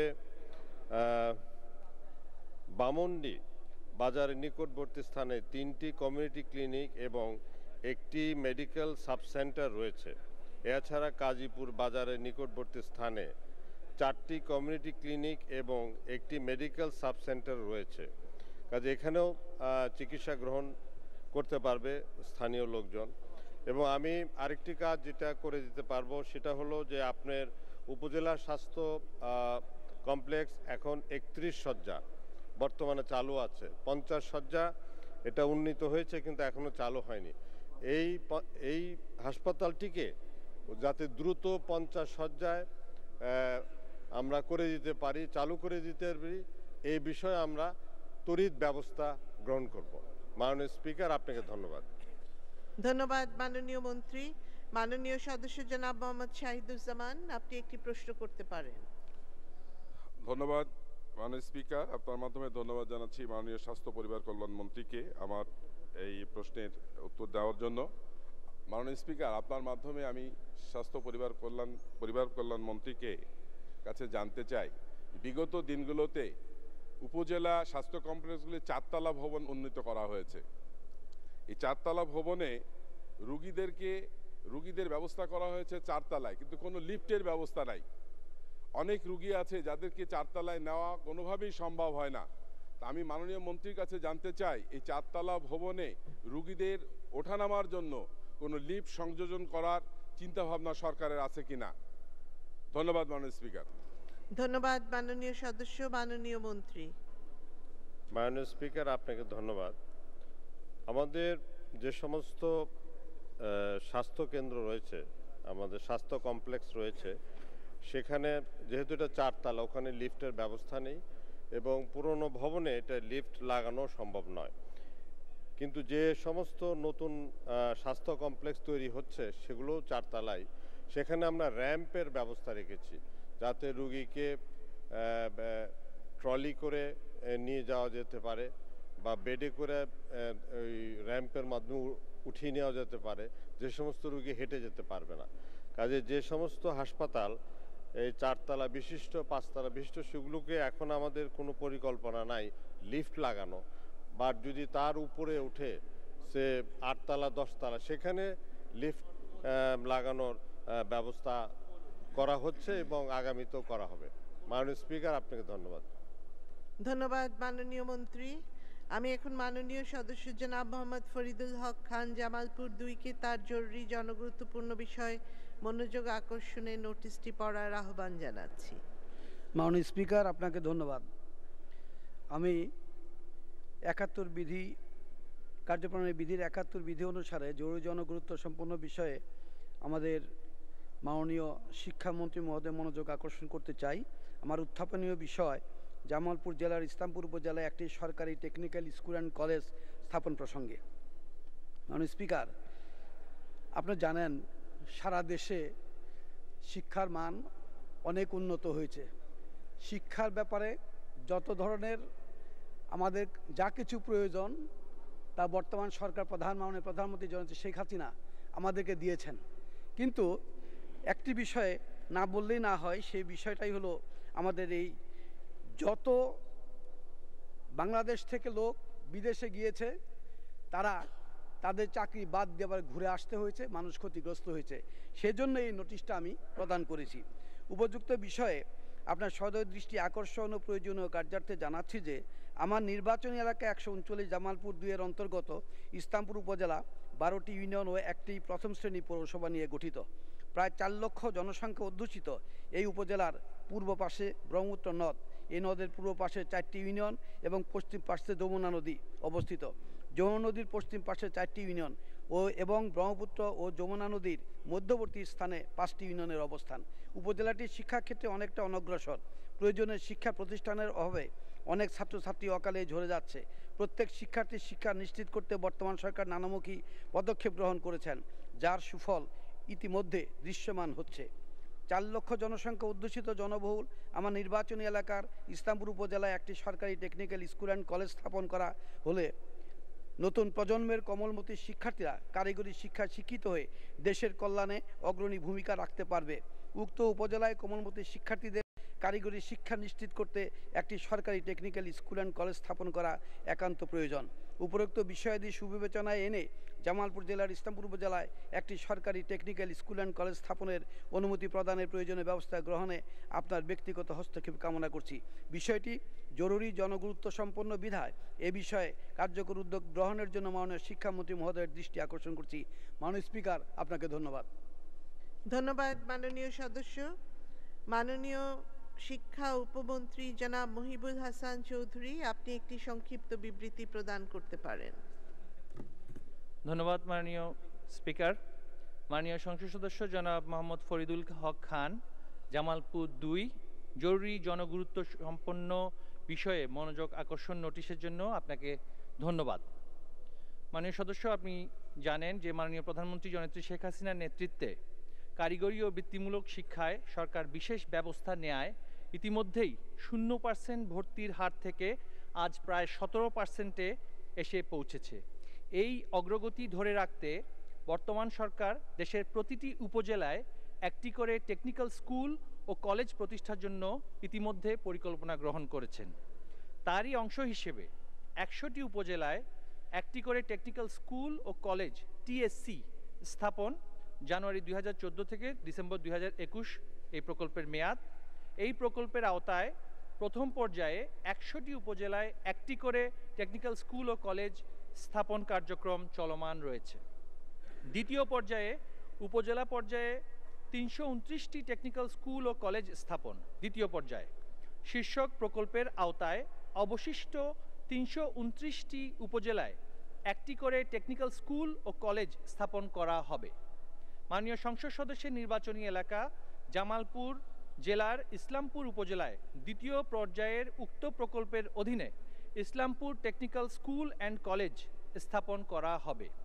এখানে উল্লেখ্য মাননীয় সদস্য, দ্বিতীয় পর্যায়ের উক্ত প্রকল্প প্রস্তাব আগামীকাল 21শে জানুয়ারি 2020 তারিখে একনেকের বৈঠকে অনুমোদনের জন্য উত্থাপিত হবে। মাননীয় সংসদ সদস্য, আপনাকে ধন্যবাদ। ধন্যবাদ মাননীয় মন্ত্রী। মাননীয় সদস্য জনাব মোহাম্মদ ফরিদুল হক খান, আপনি একটি প্রশ্ন করতে পারেন। মাননীয় স্পিকার, আপনাকে ধন্যবাদ। মাননীয় মন্ত্রী মহোদয়, আমার এই প্রশ্নের উত্তর দেওয়ার জন্য আমি আন্তরিকভাবে অভিনন্দন এবং শুভেচ্ছা জানাচ্ছি। সাথে কৃতজ্ঞতাও জানাচ্ছি এই কারণে যে আমরা চাওয়ার আগে মাননীয় প্রধানমন্ত্রী জননেত্রী শেখ হাসিনা দেশের কল্যাণে, মানুষের উপকারের জন্য, দেশের বৃহত্তর স্বার্থে এবং সবাই যেন টেকনিক্যাল লাইনে লেখাপড়া করে মানুষ হয়ে দেশ ও জাতির কল্যাণে কাজ করতে পারে এবং দেশের বাইরে যেতে পারে এবং তারা নিজেরা প্রতিষ্ঠিত হতে পারে, সাথে সাথে দেশও প্রতিষ্ঠিত হবে। এই বিষয়ে মাননীয় প্রধানমন্ত্রী উদ্যোগ নিয়ে ইতিমধ্যেই সারা বাংলাদেশের প্রত্যেকটা উপজেলায় যেহেতু আমাদের এই প্রকল্প গ্রহণ করেছেন, এই জন্য বর্তমান সরকার প্রধান মাননীয় প্রধানমন্ত্রী জননেত্রী শেখ হাসিনাকেও অভিনন্দন এবং শুভেচ্ছা জানাচ্ছি। পাশাপাশি যাতে দ্রুততম সময়ের মধ্যে হয় এইটুকু অনুরোধ রেখে আমি আমার কথা শেষ করছি। ধন্যবাদ মাননীয় স্পিকার আপনাকে। ধন্যবাদ মাননীয় সদস্য। মাননীয় মন্ত্রী, দ্রুততম সময়ে হবে কিনা? আমি মাননীয় সদস্যকে আশ্বস্ত করতে পারি এটা আগামীকাল একনেকে অনুমোদনের পরই আমরা দ্রুততম সময়ে করবার ব্যবস্থা নেব। ধন্যবাদ মাননীয় মন্ত্রী। মাননীয় সদস্যবৃন্দ, দিনের কার্যসূচি অনুযায়ী এখন আইন প্রণয়ন কার্যাবলী। আমি এখন মাননীয় সড়ক পরিবহন ও সেতু মন্ত্রী জনাব ওবায়দুল কাদেরকে বাংলাদেশ সড়ক পরিবহন কর্পোরেশন বিল 2020 উত্থাপনের অনুমতি প্রার্থনার আহ্বান জানাচ্ছি। মাননীয় স্পিকার, আমি ওবায়দুল কাদের, সড়ক পরিবহন ও সেতু মন্ত্রী, রোড ট্রান্সপোর্ট কর্পোরেশন অর্ডিন্যান্স 1961 রহিতপূর্বক সময়োপযোগী করে পুনঃপ্রণয়নের উদ্দেশ্যে আনিত বিল বাংলাদেশ সড়ক পরিবহন কর্পোরেশন বিল 2020 উত্থাপনের জন্য অনুমতি প্রার্থনা করছি। মাননীয় স্পিকার, আপনাকে ধন্যবাদ। ধন্যবাদ মাননীয় মন্ত্রী। মাননীয় সদস্য জনাব ফখরুল ইমাম। ধন্যবাদ মাননীয় স্পিকার। যিনি বিলটি উত্থাপন করছেন উনি অনেক শ্রদ্ধেয় ব্যক্তি এবং এখানকার একজন সিনিয়র ক্যাবিনেট মেম্বার। আমি শ্রদ্ধার সঙ্গে একটা জিনিস জানতে চাই বা উত্থাপনে বাধা দিতে চাই যে আপনার রোড ট্রান্সপোর্ট কর্পোরেশন 1961 অর্ডিন্যান্সটা যখন হয়েছিল এটা 61-এ পাকিস্তান আমলে ছিল। তারপরে following the independence of Bangladesh in 1971, it assumed its current name. এজিএমের মাধ্যমে বাংলাদেশটা লাগানো হয়েছে। এজিএম করে আমরা জানি এজিএম করে কোনো ল তৈরি হয় না। এখানে আইনমন্ত্রী আছেন, আইনমন্ত্রীর দৃষ্টি আকর্ষণ করছি আমি। এজিএম করে কোনো ল তৈরি হয় না। এখানে এজিএম করে কিভাবে 49 বছর এই বিআরটিসি চললো আমার বোধগম্য নয়। আজকে এসে ওনারা বিআরটিসি নামটা আপনার পরিবর্তন করছেন বিআরটিসি এবং আপনার রিপিল করতেছেন সেই 1961-এর আপনার ordinance, road transport corporation ordinance 1961। কিন্তু এই বাংলাদেশ বিআরটিসি লাগানো হয়েছে, এই বিআরটিসি বাংলাদেশ লাগানো হয়েছিল এজামশনের উপরে, এজিউম করে।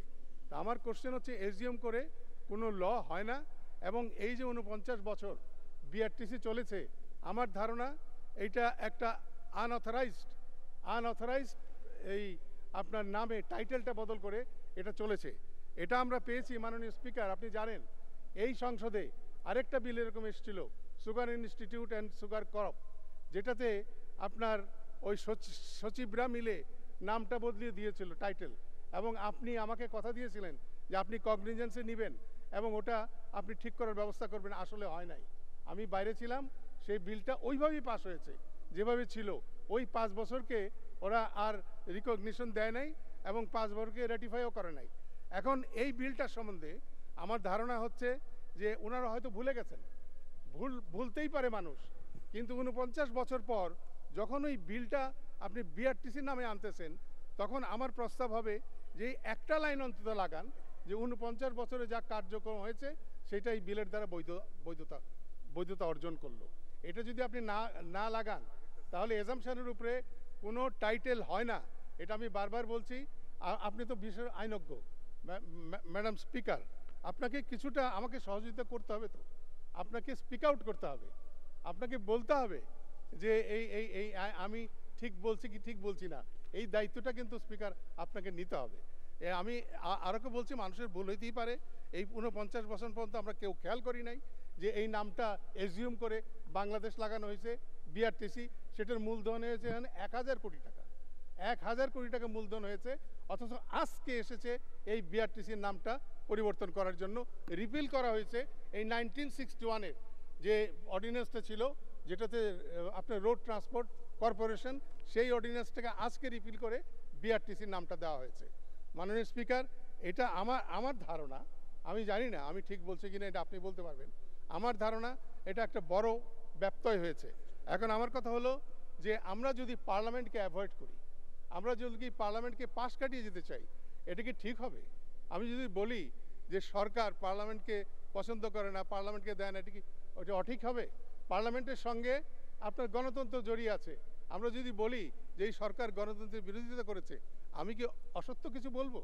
মাননীয় স্পিকার, তাই আমি বলছি অনেক সময় এটা ক্লিয়ার হয় না। তাই আমি বলছি এই লাইনটা যদি না লাগালো পর্যন্ত এইটা উত্থাপন না করার জন্য অনুরোধ করছি। এবং আমি জানি অ্যাজামশানে কোনো বিল হয় না, এরপরে এটা প্রেসিডেন্ট অর্ডারেও কোনো কিছু আসে নাই। যেগুলো অর্ডিন্যান্স 5th অ্যামেন্ডমেন্ট 6th অ্যামেন্ডমেন্টে বাতিল হয়েছে, সেটার মধ্যে ওটা ছিল না। 213 যে লটা আনা হয়েছিল, সেই লয়ের মধ্যে এই অর্ডিন্যান্সটা আমরা পেয়েছি, এবং অর্ডিন্যান্সটা এভাবেই। আজকে যদি কিছু একটা আসতো, তাহলে ওই 1961-এর ওই আইনটা রিপিল করতে হইতো না। যেটা আইনটা এসেছিল সেই আইনটা, ইমিডিয়েট আইনটা আমরা রিপিল করতাম। যেহেতু কোনো আইন নাই, আমাকে রিপিল করতে হচ্ছে 1961-এর সেই র্যাপিড ট্রান্সপোর্ট কর্পোরেশন আইনটি। সুতরাং মাননীয় স্পিকার, আমি আইনজ্ঞ নই, তা আমার চোখে এটা ধরা পড়েছে, আমি উত্থাপন করলাম। এটা আপনি একটু বিবেচনা করবেন এবং মন্ত্রীকে বলবেন, যদি উনি যদি মনে করেন যে এটা ঠিক আছে, তাহলে আমার কোনো আপত্তি নাই। আর যদি মনে করেন যে আইনের ব্যত্যয় হয়েছে, তাহলে এটাকে আমি অনুরোধ করব যে এটাকে আজকে উঠিয়ে উনি ওই রেটিফিকেশনের এই 49 বছরের রেটিফিকেশনটা যে করে নেন। ধন্যবাদ মাননীয় স্পিকার। ধন্যবাদ মাননীয় সদস্য। মাননীয় মন্ত্রী।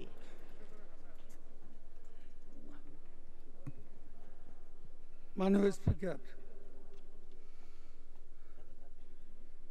মাননীয় সংসদ সদস্য আপত্তি উত্থাপন করেছেন এই বিলটি উত্থাপনে।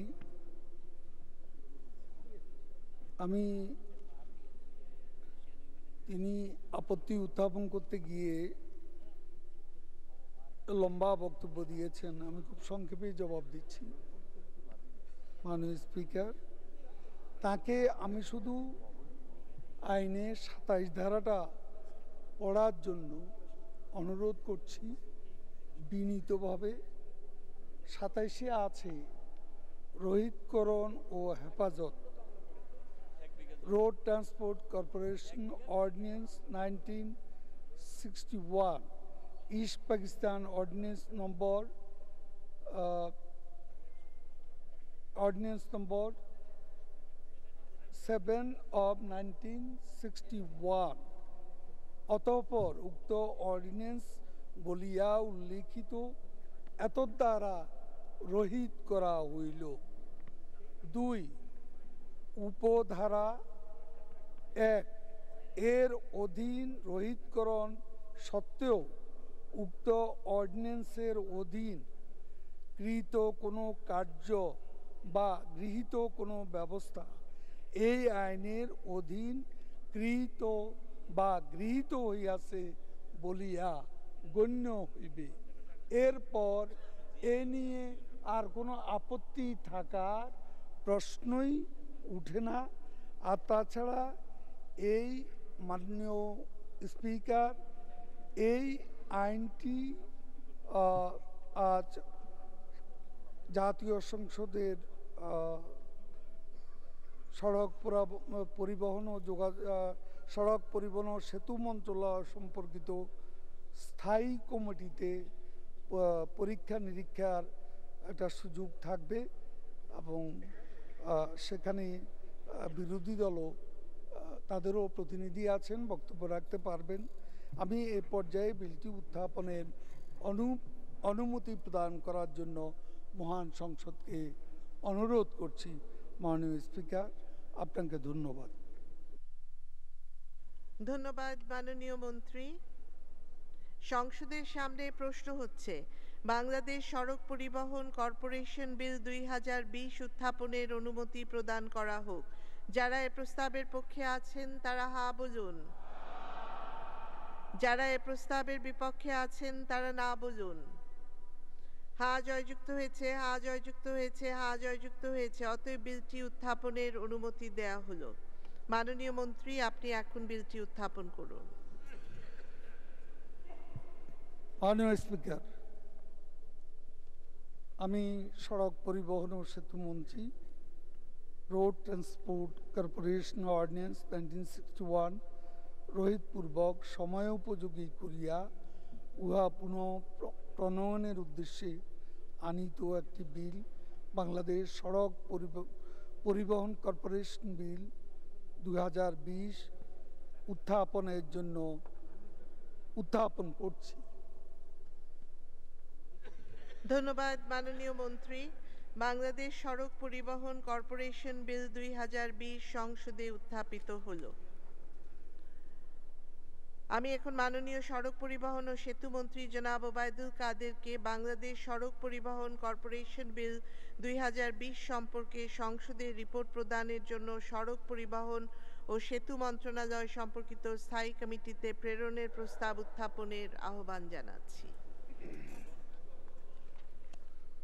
মাননীয় স্পিকার, আমি সড়ক পরিবহন ও সেতু মন্ত্রী প্রস্তাব করছি যে বাংলাদেশ সড়ক পরিবহন কর্পোরেশন বিল 2020 14 কার্য দিবসের মধ্যে পরীক্ষাপূর্বক রিপোর্ট প্রদানের জন্য সড়ক পরিবহন ও সেতু মন্ত্রণালয় সম্পর্কিত স্থায়ী কমিটিতে প্রেরণ করা হোক। মাননীয় স্পিকার, আপনাকে ধন্যবাদ। ধন্যবাদ মাননীয় মন্ত্রী। সংসদের সামনে প্রশ্ন হচ্ছে বাংলাদেশ সড়ক পরিবহন কর্পোরেশন বিল 2020 পরীক্ষাপূর্বক 14 কার্য দিবসের মধ্যে সংসদে রিপোর্ট দানের জন্য সড়ক পরিবহন ও সেতু মন্ত্রণালয় সম্পর্কিত স্থায়ী কমিটিতে প্রেরণ করা হোক। যারা এ প্রস্তাবের পক্ষে আছেন তারা হা বলুন। যারা এ প্রস্তাবের বিপক্ষে আছেন তারা না বলুন।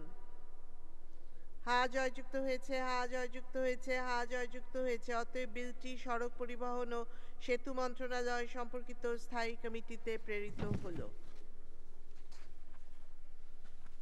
আমি এখন মাননীয় আইন বিচার ও সংসদ বিষয়ক মন্ত্রী জনাব আনিসুল হককে ভোটার তালিকা সংশোধন বিল 2020 উত্থাপনের অনুমতি প্রার্থনার আহ্বান জানাচ্ছি।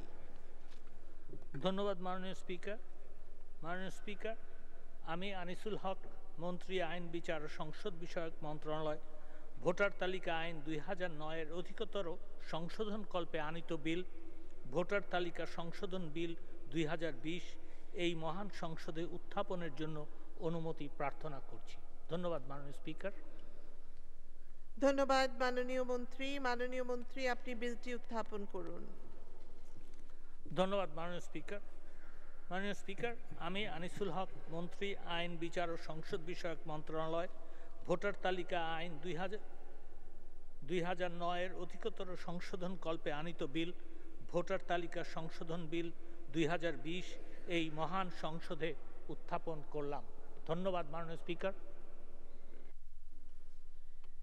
ধন্যবাদ মাননীয় মন্ত্রী। ভোটার তালিকা সংশোধন বিল 2020 সংসদে উত্থাপিত হলো। আমি এখন মাননীয় আইন বিচার ও সংসদ বিষয়ক মন্ত্রী জনাব আনিসুল হককে ভোটার তালিকা সংশোধন বিল 2020 সম্পর্কে সংসদে রিপোর্ট প্রদানের জন্য আইন বিচার ও সংসদ বিষয়ক মন্ত্রণালয় সম্পর্কিত স্থায়ী কমিটিতে প্রেরণের প্রস্তাব উত্থাপনের আহ্বান জানাচ্ছি। ধন্যবাদ মাননীয় স্পিকার। মাননীয় স্পিকার, আমি আনিসুল হক মন্ত্রী আইন বিচার ও সংসদ বিষয়ক মন্ত্রণালয় প্রস্তাব করছি যে জাতীয় সংসদে উত্থাপিত ভোটার তালিকা সংশোধন বিল 2020 পরীক্ষাপূর্বক 3 কার্য দিবসের মধ্যে রিপোর্ট প্রদানের জন্য উহা আইন বিচার ও সংসদ বিষয়ক মন্ত্রণালয় সম্পর্কিত স্থায়ী কমিটিতে প্রেরণ করা হোক।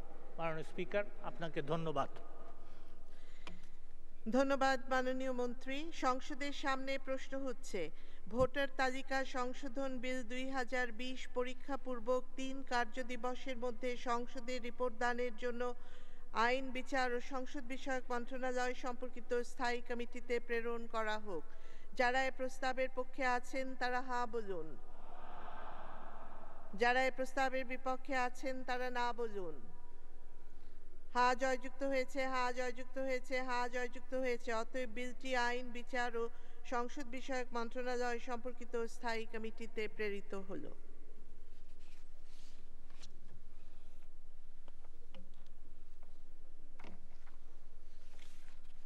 কাগজটা আমি এখন নবনির্বাচিত মাননীয় সংসদ সদস্য জনাব মুসলিম উদ্দিন চট্টগ্রাম ৮কে তার শুভেচ্ছা বক্তব্য রাখার আহ্বান জানাচ্ছি। যে আপনি ৩ মিনিট বলবেন।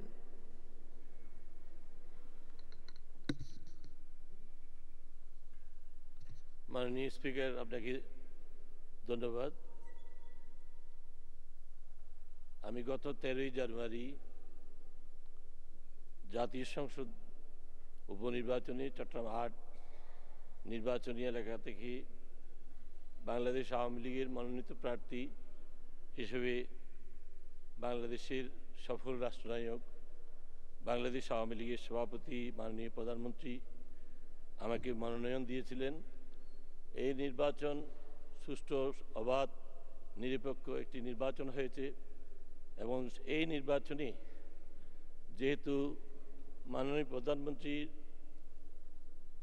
বাংলাদেশে যে ব্যাপক উন্নয়ন করেছে, বিশেষ করে চট্টগ্রামে যে ব্যাপক কাজ হয়েছে, তারই প্রতিফলনে মানুষ আমাকে ভোট দিয়েছেন। আমি আজকের এই সভায় পরম করুণাময় আল্লাহর কাছে শুকরিয়া আদায় করছি এবং মাননীয় প্রধানমন্ত্রীর প্রতি, আমাদের বাংলাদেশ আওয়ামী লীগের সভাপতির প্রতি, বঙ্গবন্ধু কন্যার প্রতি আমি কৃতজ্ঞতা প্রকাশ করছি।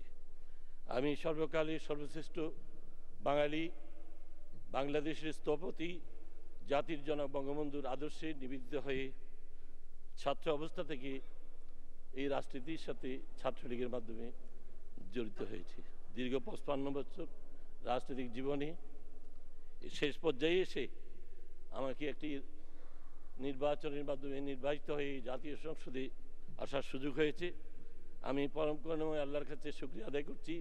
বিশেষ করে আমার নির্বাচনী এলাকা চট্টগ্রাম ৮ এলাকা নির্বাচনী এলাকা, আমার জন্মস্থান বোয়ালখালী উপজেলা, বোয়ালখালী পৌরসভা, চট্টগ্রাম মহানগর এলাকার Mohra word, Panchlaish word, Chandgaon word, পূর্ব ১৬ ওয়ার্ড, পশ্চিম ১৬ ওয়ার্ডের ভোটারবৃন্দ, সর্বস্তরের নাগরিকের প্রতি আমি কৃতজ্ঞতা প্রকাশ করছি, ধন্যবাদ জানাচ্ছি। আমি আজকের এই অনুষ্ঠানে মাননীয় স্পিকার, আপনাকে ধন্যবাদ জানিয়ে আমাকে সুযোগ দেওয়ার জন্য আমি কৃতজ্ঞতা প্রকাশ করছি। সাথে সাথে বলতে চাই, মানুষ যে প্রত্যাশা নিয়ে আমাকে এই মহান সংসদে পাঠিয়েছে, আমি যেন সেই দায়িত্ব সুষ্ঠুভাবে পালন করতে পারি এবং আমি যেন আমার দায়িত্ব পালনকালে মানুষের প্রত্যাশা পূরণ করতে পারি। যে বঙ্গবন্ধুর যে আদর্শ, এই দেশে অসাম্প্রদায়িক ধারার রাজনীতি, এদেশে গণতান্ত্রিক পরিবেশের মাধ্যমে রাষ্ট্র পরিচালনা এবং ক্ষুধা দারিদ্র্যের মতো বাংলাদেশ গড়ার যে মাননীয় প্রধানমন্ত্রীর স্বপ্ন, সেইটা বাস্তবায়নের জন্য আমি যেন নিবেদিত হয়ে একজন বঙ্গবন্ধু প্রেমী হিসাবে সফলভাবে কাজ করতে। জি, 1 মিনিট। এই জন্য প্রার্থনা করব। সাথে সাথে বলতে চাই, আমার এলাকাবাসীর দীর্ঘদিনের দুঃখ, বলখালীবাসী, রাঙ্গুনিয়াবাসী, পটিয়াবাসী, দক্ষিণ চট্টগ্রামবাসীর দীর্ঘদিনের অবহেলা, একটি কালুরঘাটে জরাজীর্ণ একটি সেতু, সেই সেতু দিয়ে অতিক্রম করতে গিয়ে অনেকের জীবন শেষ হয়ে গেছে।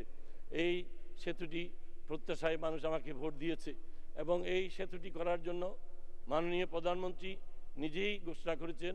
2010 সালে যখন তৃতীয় সেতু উদ্বোধন করতে যান চট্টগ্রামে, আমরা একটি জনসভা করেছিলাম। সেই জনসভায় জননেতা মরহুম আখতারুজ্জামান চৌধুরী বাবু, আমি এবং অন্যান্যরা সবাই দাবি জানিয়েছিলেন, সেখানেই জাতির জনকের কন্যা এসে ঘোষণা করেছিলেন কালুরঘাটে একটি নতুন সেতু করে দেবেন। এই প্রত্যাশা পূরণের জন্য আজকে মানুষ আমাকে ভোট দিয়েছে এবং আমি আশা করব আগামীতে 1 বছরের মধ্যে অন্তপক্ষে যে সিদ্ধান্তটা নেওয়া হয়েছে নতুন একটি ব্রিজ করার, কালুরঘাট রেল সেতুর পরিবর্তে আরেকটি সড়ক সেতু জি 1 মিনিট দৃশ্যমান হয়, সেটিই আমি কামনা করব। সাথে সাথে মহানগর এলাকার যে ওয়ার্ডগুলো আমার সাথে আমি যে এলাকাতে নির্বাচিত হয়েছি সেখানে এখনও নগর জীবনে অনেক সুস্বাচ্ছন্দ্য পৌঁছেনি, সেই এলাকাগুলোতে সেবাসমূহ নিশ্চয়তার জন্য সিটি কর্পোরেশন এবং এলাকার জন্য মন্ত্রণালয় এবং সরকারের পক্ষ থেকে আরও ব্যাপক ভূমিকা আমরা প্রত্যাশা করছি। বোয়ালখালীতে একটি শিল্পাঞ্চল, অর্থনৈতিক অঞ্চল করার যে আমাদের দীর্ঘদিনের একটি আশা, সেটা যেন আগামীতে মাননীয় প্রধানমন্ত্রীর হাত দিয়ে বাস্তবায়ন হয়, তাহলে এই এলাকার বেকারদের কর্মসংস্থান হবে এবং আমাদের এলাকা আরও অর্থনৈতিকভাবে সমৃদ্ধ হবে।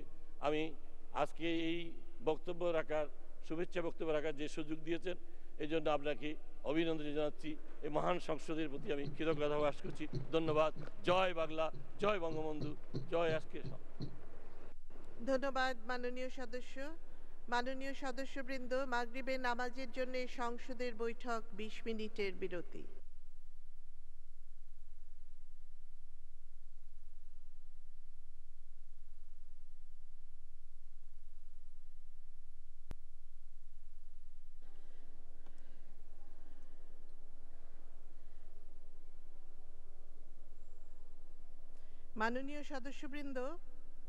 মাননীয় সদস্য জনাব ফখরুল ইমাম আইন প্রণয়ন কার্যাবলীর সময়ে একটি প্রশ্ন উত্থাপন করেছিলেন, কিন্তু তিনি এখন এখানে উপস্থিত নেই। আমি সেই আইনের ব্যাখ্যাটি নিয়ে এসেছিলাম, তো পরবর্তীতে তাহলে আমি ওনার উপস্থিতিতে সেই ব্যাখ্যাটি দেব, ওনার ক্লারিফিকেশনটা আমি ক্লিয়ার করে দেব।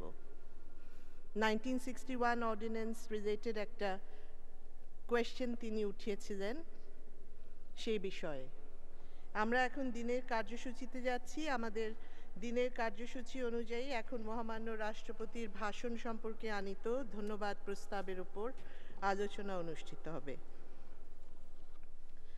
আলোচনায় অংশগ্রহণের জন্যে আমি মাননীয় সদস্য জনাব মোহাম্মদ আব্দুল আজিজ, সিরাজগঞ্জ 3-কে আহ্বান জানাচ্ছি। জি, মাননীয় সদস্য, আপনার সময় 10 মিনিট, নির্ধারিত সময়ের মধ্যে শেষ করবেন। মাননীয় স্পিকার, আমাকে ফ্লোর দেওয়ার জন্য অসংখ্য ধন্যবাদ। মহামান্য রাষ্ট্রপতি 163 পৃষ্ঠার যে ভাষণ উনি সংসদে দিয়েছেন, আমি মনে করি গত 11 বছরের এই সরকারের যে উন্নয়ন তার একটি দলিল। আমি আমার বক্তৃতার প্রারম্ভে সর্বকালের সর্বশ্রেষ্ঠ বাঙালি, যার জন্ম না হলে বাংলাদেশ স্বাধীন হতো না, সেই মহামানব জাতির জনক বঙ্গবন্ধুর প্রতি গভীর শ্রদ্ধা নিবেদন করছি। আমি শ্রদ্ধা নিবেদন করছি মুক্তিযুদ্ধের 30 লাখ শহীদ, যাদের আত্মত্যাগের বিনিময়ে এই দেশ স্বাধীন হয়েছে, এবং 2 লাখ মা বোনের সর্বোচ্চ অবদান, যার জন্য আমরা স্বাধীনতা পেয়েছি। আমি শ্রদ্ধার সাথে স্মরণ করছি 1975 সালের 15ই আগস্ট ঘাতকদের বুলেটের আঘাতে বঙ্গমাতা শেখ ফজিলাতুন্নেসা মুজিব সহ শেখ কামাল, শেখ জামাল, শেখ রাসেল সহ যারা নিহত হয়েছে তাদের প্রতি শ্রদ্ধা নিবেদন করছি। 3রা নভেম্বর জেলখানায় জাতীয় 4 নেতা নিহত হয়েছিলেন, তাদের প্রতি আমি শ্রদ্ধা নিবেদন করছি। 52 ভাষা আন্দোলন থেকে অদ্যাবধি এদেশের স্বাধিকার আন্দোলনের জন্য যারা জীবন দিয়েছে তাদের প্রতি। মাননীয় স্পিকার, আপনি জানেন বাংলাদেশ এগিয়ে চলছে, এবং এই এগিয়ে যাওয়ার মূল নায়ক হচ্ছে আমাদের নেত্রী জননেত্রী শেখ হাসিনা। উনি অত্যন্ত দক্ষতা এবং সঠিকভাবে নেতৃত্ব দিচ্ছেন বলেই আজকে বাংলাদেশ এগিয়ে চলছে। আমরা প্রতিটা সেক্টর যদি আমরা দেখি, স্বাস্থ্যক্ষেত্রে এই সরকার ব্যাপক উন্নয়ন হয়েছে, যেটা মহামান্য রাষ্ট্রপতি বলেছেন। এই সরকারের সময় প্রচুর নতুন হাসপাতাল হয়েছে, মেডিকেলের সিটের সংখ্যা বাড়ানো হয়েছে, ছাত্র সংখ্যা বাড়ানো হয়েছে, প্রাইভেট মেডিকেল কলেজ প্রতিষ্ঠিত হয়েছে। যদিও বিভিন্ন প্রাইভেট মেডিকেল কলেজের কিছু কিছু সমস্যা আছে, সেখানে যে ছাত্রগুলো ভর্তি হচ্ছে সেইখানে শিক্ষকদের স্বল্পতা আছে।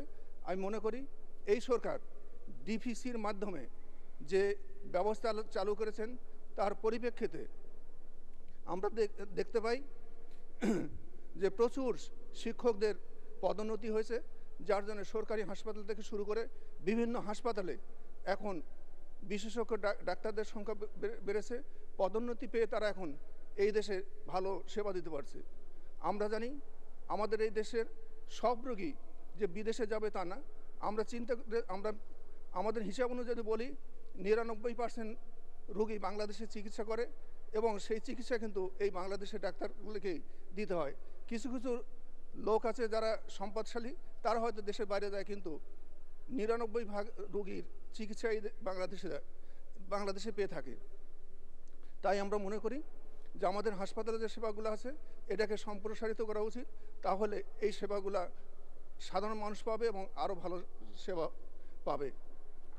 যে কিছু কিছু সমস্যা আমরা দেখতে পারি আমাদের উপজেলা লেভেলে প্রায় 487টা উপজেলায়, সেখানে কিছু কিছু আমাদের সমস্যা দেখি।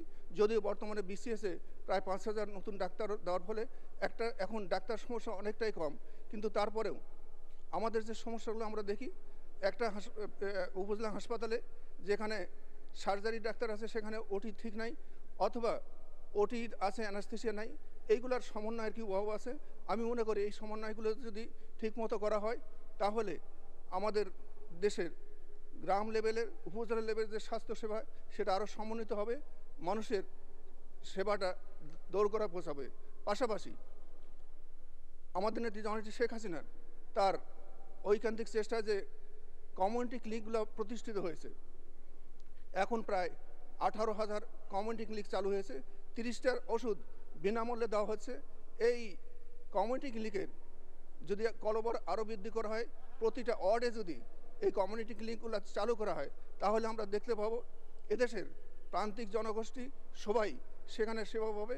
আমরা যদি এই কমিউনিটি ক্লিনিকগুলোতে যদি একটা ছোট ছোট অপারেশন, সিজার অপারেশন এইগুলো করা যায়, তাহলে দেখা যাবে যে আমাদের উপজেলা, জেলা এবং টার্সিয়ার লেভেলে হাসপাতালগুলোর যে রোগীর সংখ্যা বেশি, সেই লোড কমে যাবে এবং মানুষের চিকিৎসাটা আরও দোরগোড়া পৌঁছা যাবে।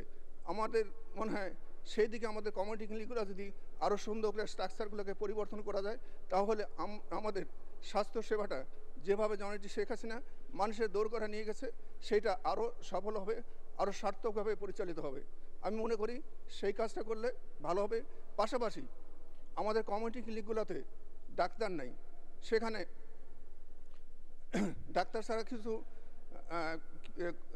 মেডিকেল কর্মীদের দিয়ে ট্রেনিং দিয়ে তাদেরকে চালানো হয়, কিন্তু সেইখানে প্রতিটা কমিউনিটি ক্লিনিকে যদি 1জন বা 2জন করে আমরা ডাক্তার দেওয়া সম্ভব হয়, তাহলে যে জিনিসটা দেখা যাবে সেখানে চিকিৎসা সেবা আরও ভালো হবে এবং রোগীদের সেবাটা আরও দোরগোড়ায় পৌঁছে যাবে বলে আমি মনে করি, এবং সেই জিনিসটা আমাদের আরও করা উচিত।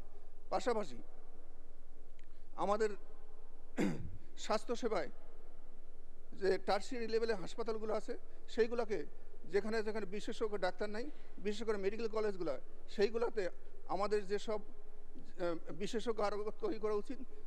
যেমন অ্যানাস্থেসিয়াতে আমাদের দেশে এখনও প্রচুর ডাক্তারের সংকট। আমরা দেখি যে সেখানে অ্যানাস্থেসিয়ার শিক্ষক ডাক্তার নাই, অ্যানাস্থেসিয়া দেওয়ার জন্য যে ম্যান পাওয়ার দরকার সেটা নাই। আমরা যদি যারা বিসিএসতে সবেমাত্র ঢুকছে এবং বেসিক সাবজেক্টেও আমরা দেখি অ্যানাটমি ফিজিওলজিতে আমাদের প্রচুর ডাক্তার সংকট আছে, সেইখানে যদি বিশেষ দেওয়ার পরেই আমরা যদি বিশেষ সুবিধা দিয়ে আমাদের কিছু নতুন ডাক্তারকে এই সব বেসিক সাবজেক্টে আমরা নিয়ে আসতে পারি, তাহলে দেখা যাবে যে আমাদের যে বেসিক সাবজেক্টে ডাক্তার কম, হাসপাতালগুলো বিশেষ করে মেডিকেল কলেজগুলোর যে সংকট চলছে সেই সংকট থেকে আমরা পরিত্রাণ পাবো। আমাদের মনে হয় সেই দিকে একটু চিন্তা করা উচিত, তাহলে এদেশের স্বাস্থ্যসেবা, আমাদের মেডিকেল ছাত্রদের পড়াশোনার মান আরও উন্নত হবে বলে আমি বিশ্বাস করি।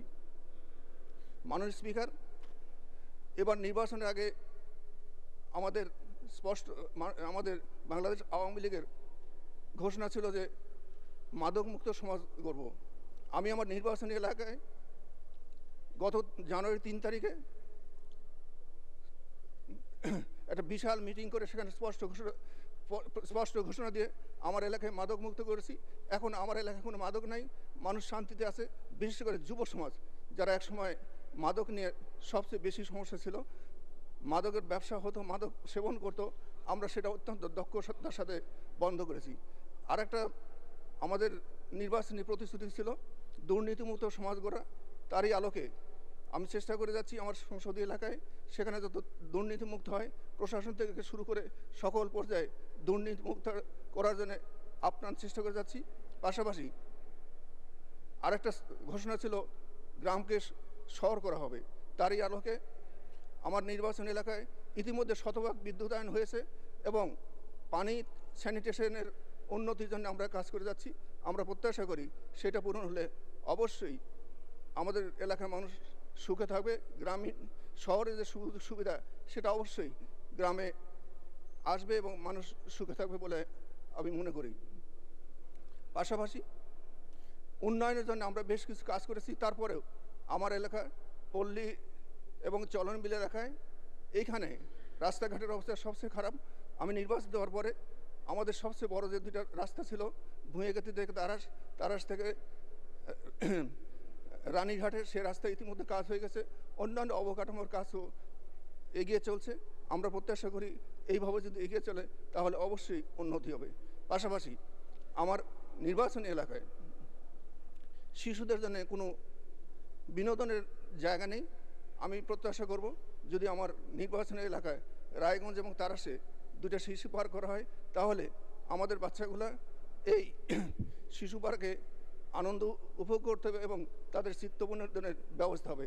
পাশাপাশি খেলার মাঠের উন্নতির জন্য আমরা চেষ্টা করে যাচ্ছি। আমার নির্বাচনী এলাকায় কোনো স্টেডিয়াম নেই। আমি দুটি mini stadium, Sheikh Rasel mini stadium করার জন্য আমি ডিএল দিয়েছি। আমি প্রত্যাশা করি সেটা যদি হয়ে যায় তাহলে অবশ্যই আমার এলাকার খেলাধুলার মান হবে এবং যুব সমাজ যারা মাদকে আসক্ত ছিল তারা এই দিকে আরও এগিয়ে আসবে এবং মাদক মুক্ত সমাজ গড়ার জন্য আমাদের সবচেয়ে ভালো সুবিধা হবে এই প্রত্যাশা করি।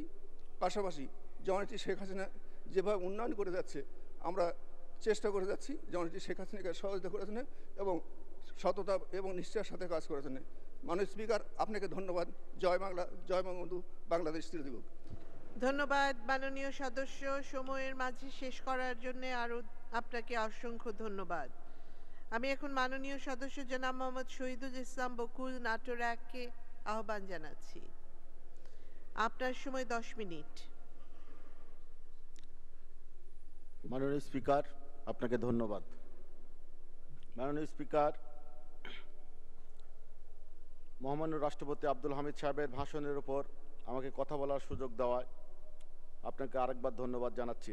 রাষ্ট্রপতির ভাষণ বাংলাদেশের ইতিহাসে উন্নয়নের এক অনবদ্য দলিল। বক্তব্যের শুরুতে আমি শ্রদ্ধাভরে স্মরণ করছি হাজার বছরের শ্রেষ্ঠ বাঙালি জাতির পিতা বঙ্গবন্ধু শেখ মুজিবুর রহমানকে।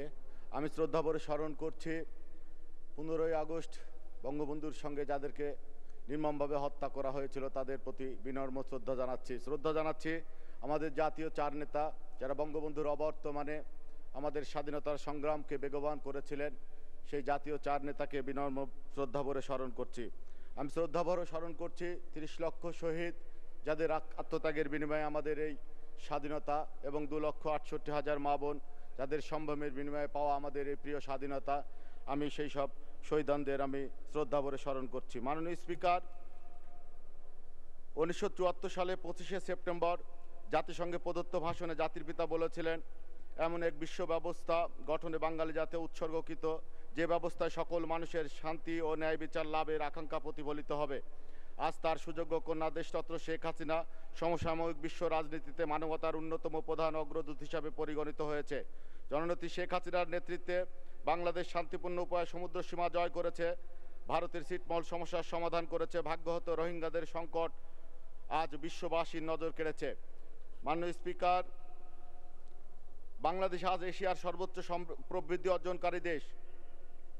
বর্তমান জিডিপি প্রবৃদ্ধি দাঁড়িয়েছে 8.15%। মাথাপিছু আয় আজকে 1909 মার্কিন ডলার। 2005 সালের তুলনায় দারিদ্র্যের হার 40% থেকে কমে দাঁড়িয়েছে 20.5%। অতি দরিদ্রের হার কমে হয়েছে 10.5%। মাননীয় স্পিকার, শিক্ষা ব্যবস্থা, মানব সম্পদ উন্নয়ন, নারী ক্ষমতায়ন, সামাজিক উন্নয়নের বিভিন্ন সুযোগে বাংলাদেশ অভাবনীয় অগ্রগতি অর্জিত হয়েছে। বাংলাদেশ আজ আর কোনো তলাবিহীন ঝুড়ি নয়। শত্রুর মুখে ছাই দিয়ে উন্নয়নের রোল মডেল হয়ে বিশ্বসভায় মর্যাদার আসনে অলঙ্কৃত করেছে বাংলাদেশ। বিশ্বব্যাংকের হিউম্যান ক্যাপিটাল ইন্ডেক্সে 2018-তে 157টি দেশের মধ্যে ভারত পাকিস্তানকে পিছনে ফেলে বাংলাদেশ 106তম স্থান অধিকার করেছে। বিশ্ব বাণিজ্যের অস্থিরতা সত্ত্বেও বাংলাদেশের রপ্তানি আয় বেড়েছে। এই খাতে আমাদের বর্তমান আয় 40.5 বিলিয়ন মার্কিন ডলার। সরকারের সমালোচিত অনুকূল নীতি সহায়তার কারণে এটা সম্ভব হয়েছে। মাননীয় স্পিকার, বাংলাদেশ বর্তমান বিশ্বের উদীয়মান অর্থনৈতিক শক্তি হিসাবে বিবেচিত হচ্ছে।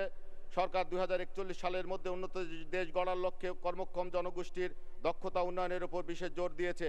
যুব সমাজের জন্য প্রশিক্ষণ ও কর্মসংস্থানের ক্ষেত্রে ধারাবাহিক উন্নয়নের অনন্য অর্জনের স্বীকৃতিস্বরূপ মাননীয় প্রধানমন্ত্রীকে UNICEF champion of the skill development for the youth সম্মাননা ভূষিত করেছে। অগ্রগতির লক্ষ্যে জাতীয় শিল্পনীতি 2021 প্রণয়নের কাজ চলছে। সরকারের দূরদর্শিতায় মোট দেশজ উৎপাদন বেড়ে চলেছে। ভৌগোলিক নির্দেশক পণ্য হিসাবে বাংলাদেশের ঐতিহ্যবাহী জামদানি, ইলিশ ও খিসাপাত আম মালিকানা সত্ত্ব আইনে স্বীকৃতি পেয়েছে। মাননীয় স্পিকার, 2018 সালে বিদেশি কর্মসংস্থান বেড়েছে 7,34,000। 2018-19 অর্থ বছরে আমাদের রেমিটেন্স প্রবাহ বৃদ্ধি পেয়ে 16.42% উন্নীত হয়েছে। খাদ্য কৃষিক্ষেত্রে উৎপাদন বৃদ্ধি পেয়েছে। আমাদের আজ বিশ্বে ধান উৎপাদনে সপ্তম, আলু উৎপাদনে অষ্টম, মাছ উৎপাদনে তৃতীয় স্থানে। মাননীয় স্পিকার, মহামান্য রাষ্ট্রপতি তার অসাধারণ বক্তব্যের উপসংহারে যথার্থই বলেছেন, শান্তি, গণতন্ত্র, উন্নয়ন, সমৃদ্ধির যে পথে আমরা হাঁটছি সে পথে বাংলাদেশকে আরও এগিয়ে যেতে হবে। এবছর জাতির পিতা বঙ্গবন্ধু শেখ মুজিবের জন্মশতবার্ষিকী মুজিব বর্ষ পালিত হচ্ছে। 2021 সালে মধ্যমায়ের দেশ হিসাবে স্বাধীনতার সুবর্ণ জয়ন্তী পালন করব। আমাদের দৃষ্টি 2021 সাল ছাড়িয়ে আরও সামনের দিকে 2041 সাল উন্নত সমৃদ্ধ বাংলাদেশ। মাননীয় স্পিকার, শত ভালো খবরের মধ্যে একটা বিব্রতকর বিষয় দ্রব্যমূল্য, অথচ বঙ্গবন্ধুর কৃষক ন্যায্য মূল্য পায় না। এর জন্য দায়ী মধ্যস্বত্বভোগী দালাল। এক্ষেত্রে সংশ্লিষ্ট বিভাগগুলোর আরও সক্রিয় ভূমিকা আমরা আশা করি। মাননীয় স্পিকার, আজকে বাংলাদেশ গোটা বিশ্বে উন্নয়নের রোল মডেল। আজকে মেট্রো রেল, পারমাণবিক বিদ্যুৎ কেন্দ্র ও মহাকাশ জয় করেছি দেশরত্ন শেখ হাসিনার নেতৃত্বে। শঙ্কার জায়গা সেখানে আমাদের এই অগ্রযাত্রা কারো কারো মনকষ্টের কারণ হতেই পারে। জামাত জোট সরকারের অর্থমন্ত্রী সাইফুর রহমান বলেছিলেন, বেশি উন্নয়ন হলে বৈদেশিক সাহায্য বন্ধ হয়ে যাবে। মানুষের অর্থনৈতিক মেরুদণ্ড ভেঙে দিয়ে দেশকে অকার্যকর রাষ্ট্রে পরিণত তারা করতে চায়। এই দেশকে তারা জঙ্গিবাদী রাষ্ট্রে পরিণত করতে চায়। এই দেশের মাননীয় স্পিকার, এই দেশে স্বাধীনতার 49 বছর পার হয়েছে। পদ্মা, মেঘনা, যমুনার অসংখ্য প্রাণী প্রবাহিত হয়েছে। তারপরেও আমরা দেখি স্বাধীনতার 49 বছর পরেও আমার দেশের অস্তিত্বকে যারা স্বীকার করে না, আমার লাল সবুজের পতাকায় যারা বিশ্বাস করে না, আজও যারা এই দেশে জঙ্গিবাদী ব্যবস্থা কায়েম করতে চায়, যারা নিজেরাই বলে আমরা হলাম তালেবান, বাংলা হবে আফগান, পাকিস্তান, সেই দেশবিরোধী, সেই স্বাধীনতা বিরোধী চক্রদের ব্যাপারে আজকে আমাদের শপথ নিতে হবে। আজকে আমাদের এই স্বাধীনতার পরবর্তী প্রজন্ম আমরা মনে করি এই দেশে যারাই রাজনীতি করে অবশ্যই জাতির পিতাকে সম্মান দিয়ে জাতির পিতাকে মেনে নিয়ে এই রাজনীতি করতে হবে। যারা আজও জাতির পিতাকে স্বীকার করে না, জাতির পিতাকে সম্মান করে না, আজকে তাদের ব্যাপারে আইন করে হলেও, আজকে মাননীয় স্পিকার তাদের ব্যাপারে আইন করে হলেও আজকে এই জাতির পিতার প্রতি শ্রদ্ধা নিবেদনের এই বিষয়ে আমাদের ঐক্যবদ্ধ হতে হবে দেশবাসীকে। মাননীয় স্পিকার, আজকে মুজিব বর্ষ উদযাপন হচ্ছে। মুজিব বর্ষ উদযাপনের প্রাক্কালে আমি শুধু এটুকুই বলতে চাই, আজকে আমাদের সময় এসেছে আত্মসমালোচনা করার, আত্মসংযমী হওয়ার। আসুন আমরা সকলে মিলে আত্মসমালোচনা করি, আত্মসংযমী হই এবং আত্মশুদ্ধির মধ্যে দিয়ে আত্মশক্তিতে বলিয়ান হয়ে 30 লক্ষ শহীদের কঙ্কালের পুরো দাঁড়িয়ে আমাদের এই প্রিয় মাতৃভূমি যে উদ্দেশ্য লক্ষ্য নিয়ে মানুষ আত্মাহুতি দিয়েছিল, 30 লক্ষ মানুষ জীবন দিয়েছিল, 2,68,000 মা বোন সম্ভ্রম হারিয়েছিল, সেই সম্ভ্রম হারা মায়েদের কথা মাথায় রেখে আসুন আমরা বঙ্গবন্ধুর স্বপ্নের সোনার বাংলা গড়ি।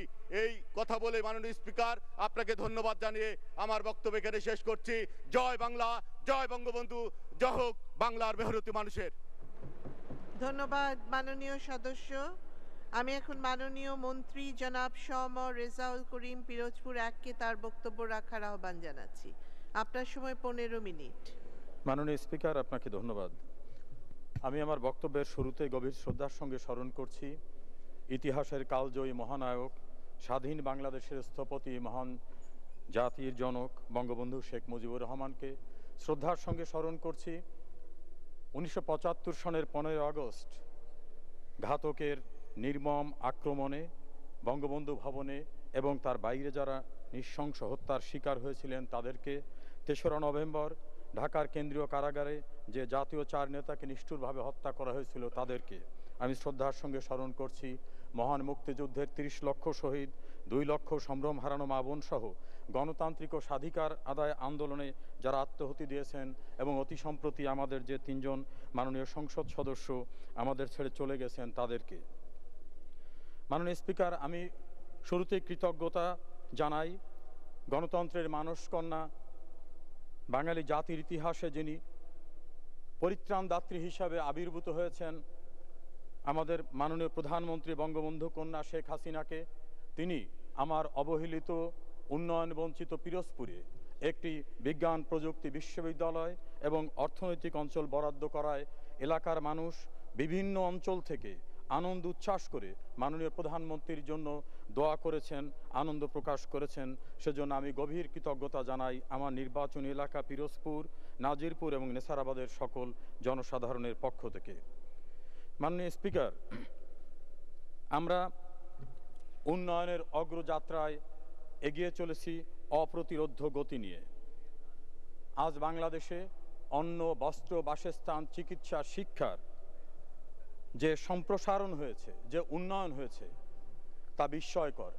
একসময় বাংলাদেশকে প্রাকৃতিক দুর্যোগ এবং দারিদ্র্যের মডেল হিসাবে বলা হতো। সেই বাংলাদেশ আজ সারা বিশ্বে উন্নয়নের রোল মডেল হিসাবে চিহ্নিত।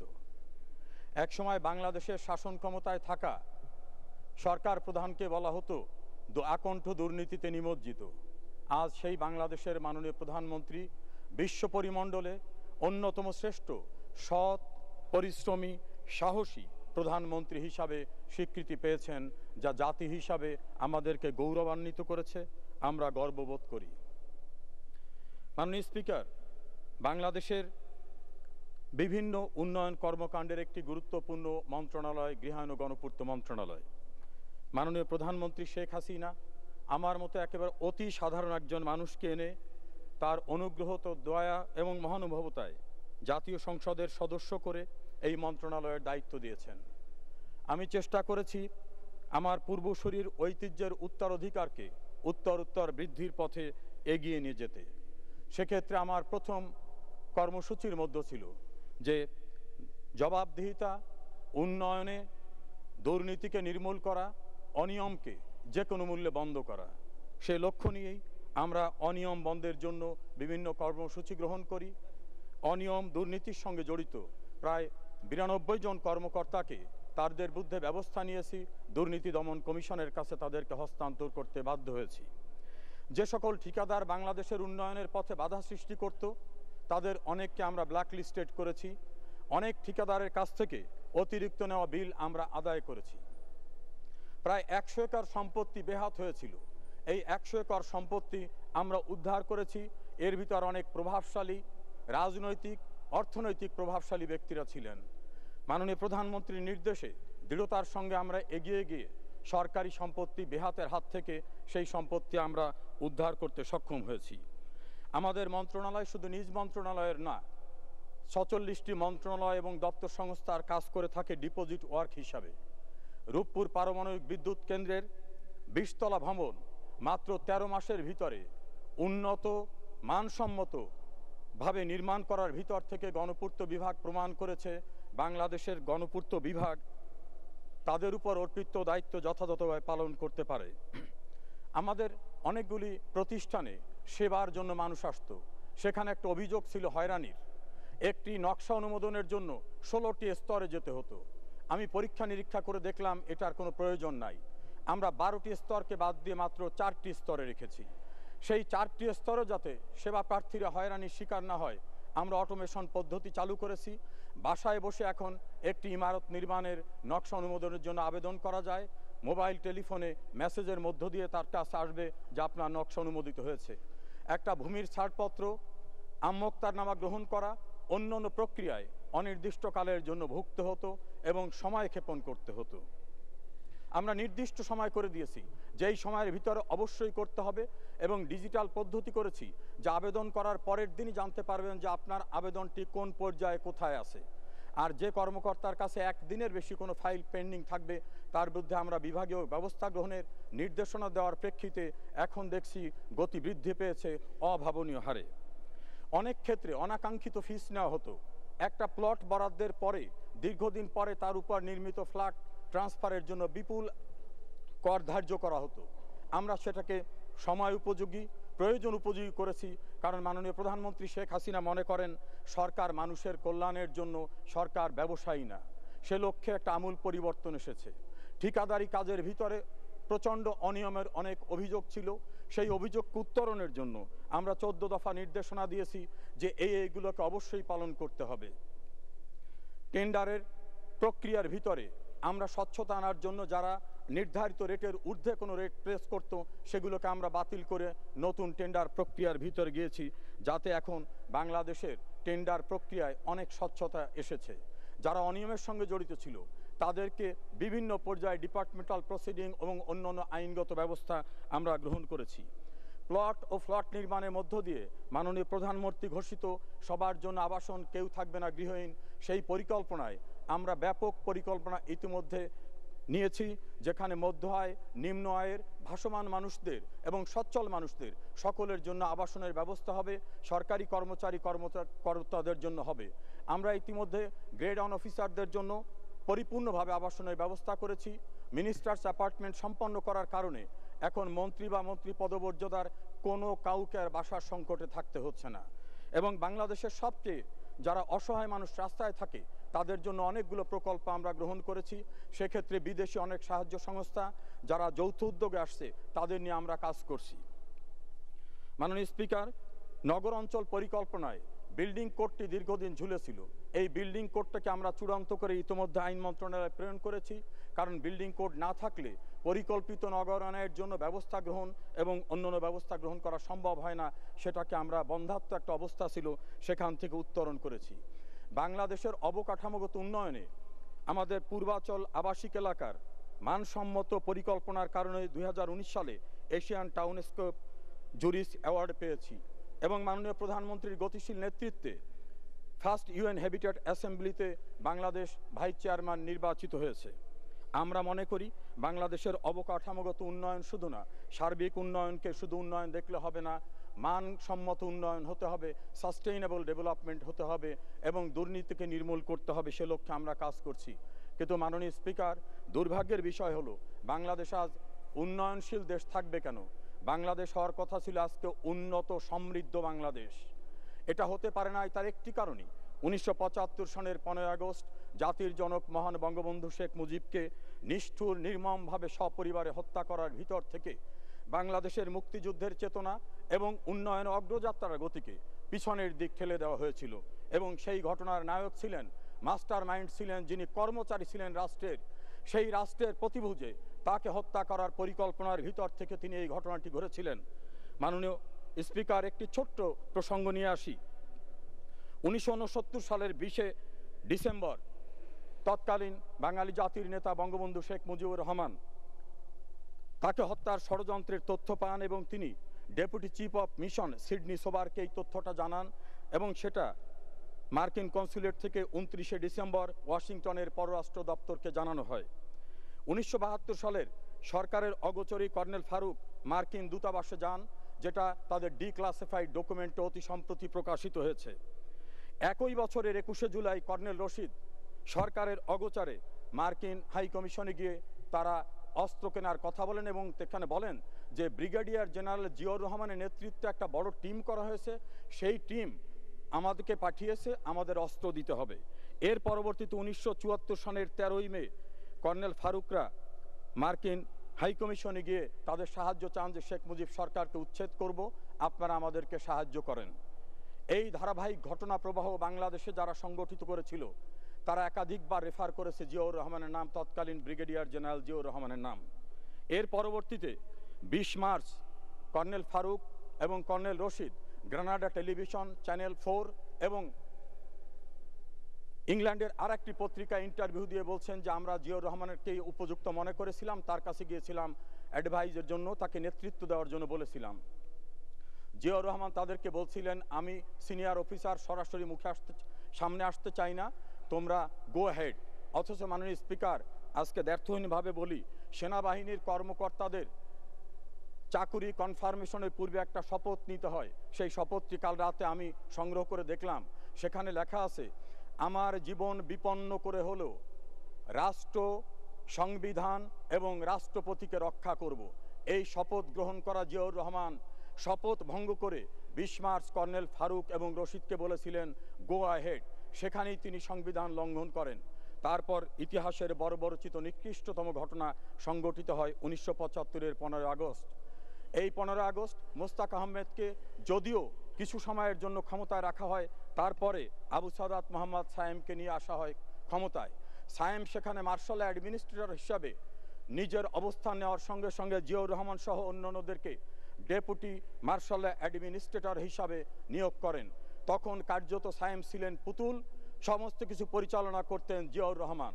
এবং মাত্র 10 দিনের তৎকালীন সেনাপ্রধান শফিউল্লাহকে সরে নিজে সেনাপ্রধান দায়িত্ব গ্রহণ করেন এবং অল্প সময়ের মধ্যেই তিনি সামরিক আইন প্রশাসক হিসাবে নিজে ক্ষমতা দখল করেন।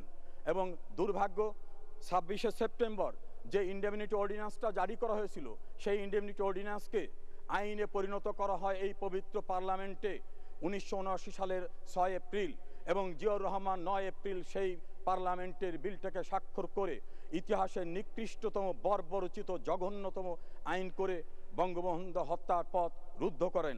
শুধু তাই নয়, জিয়াউর রহমান যখন ডেপুটি মার্শাল অ্যাডমিনিস্ট্রেটর এবং সমস্ত ক্ষমতার অধিকারী ছিলেন, আমি মাননীয় স্পিকার সংগ্রহ করেছি 8/6/76 তারিখের গেজেটে আছে 11 জন বঙ্গবন্ধুর খুনিকে বিশ্বের 11টি রাষ্ট্রে জিয়াউর রহমান তাদেরকে প্রোভাইড করেছিলেন হাই কমিশনে, তাদের ব্যক্তিগতভাবে টাকা দিয়েছিলেন এবং পরবর্তীতে তাদেরকে প্রমোশন দিয়েছিলেন।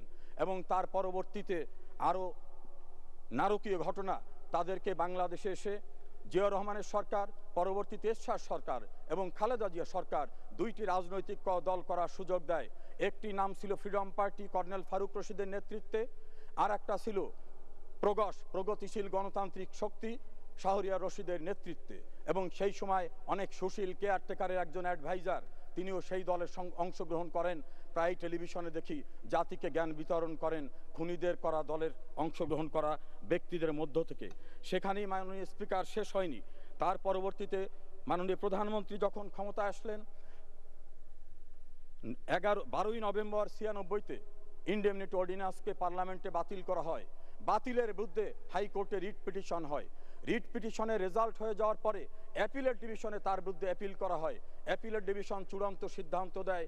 তারপরে বঙ্গবন্ধু হত্যা মামলার কার্যক্রম চলে এবং গোটা জাতিকে অপেক্ষা করতে হয় প্রায় 34 বছর। 34 বছর অপেক্ষা করতে হয় জাতির জনকের হত্যাকাণ্ডের বিচারের জন্য। অথচ এই পবিত্র পার্লামেন্টে তাদেরকে পুরস্কৃত করা হয়েছিল স্বাধীন সার্বভৌম বাংলাদেশকে। যে বাংলাদেশে বঙ্গবন্ধুর সৃষ্টি না হলে জিয়াউর রহমান সিপাহী হতেন কিনা, জিয়াউর রহমান মেজর থেকে মেজর জেনারেল হতেন কিনা, আমাদের মতো লোকরা পিয়ন কেরানি হতাম কিনা, সেই সংশয় থেকে যায়। এভাবেই বাংলাদেশের উন্নয়ন অগ্রযাত্রাকে পিছনের দিক নেওয়া হয়। বঙ্গবন্ধুর যেদিন জানাজা হচ্ছিল, সেই দিন একটা রাষ্ট্র বাংলাদেশকে স্বীকৃতি দিল।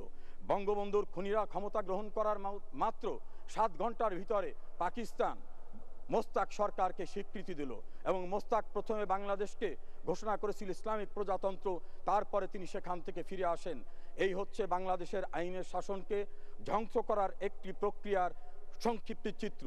সেই সময় যদি বঙ্গবন্ধু বেঁচে থাকতেন, আজকে সারা দুনিয়ার ভিতরে উন্নত সমৃদ্ধ বাংলাদেশ থাকতো। আজকে বাংলাদেশ মাথা তুলে দাঁড়াতো পৃথিবীর অন্যান্য দেশের কাছে দৃষ্টান্ত হিসাবে। বাংলাদেশকে আজকে উন্নত এই জায়গায় নিয়ে আসার জন্য মাননীয় প্রধানমন্ত্রী শেখ হাসিনা 1981 সালে বাংলাদেশে ফিরে আসেন 17ই মে। সেদিন তাকে আসার পথে বাধা সৃষ্টি করা হয়েছিল। আমি আজকে দৈনিক ইত্তেফাকটা পরের দিনের খুঁজে বের করে দেখলাম, মাননীয় স্পিকার, প্রধানমন্ত্রী হাত তুলে বাংলার মানুষের উদ্দেশ্যে অঝরে কেঁদে বলছেন, আমি আপনাদের সন্তান, আপনাদের মাঝে ফিরে আসছি।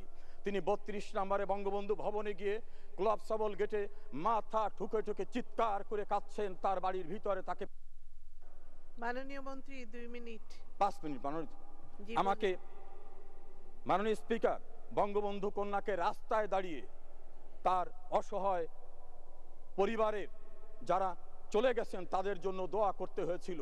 মাননীয় স্পিকার, তার চেয়ে বর্বরচিত ঘটনা, সেই বাড়িতে জিয়াউর রহমান যতদিন বেঁচে ছিলেন বঙ্গবন্ধু কন্যাকে সেই বাড়িতে প্রবেশ করতে দেন নাই। তারপরে 1981 সালের 12ই জুন শেখ হাসিনা সেই বাড়িতে যখন প্রবেশ করলেন তখন তিনি দেখলেন তিনি ছিলেন রাষ্ট্রপতির কন্যা, তিনি ছিলেন জাতির জনকের কন্যা। সেখানে ছিল তার ভাই, তার মা, তার মাসুম ভাই, আত্মীয় স্বজন সকালে ছিল।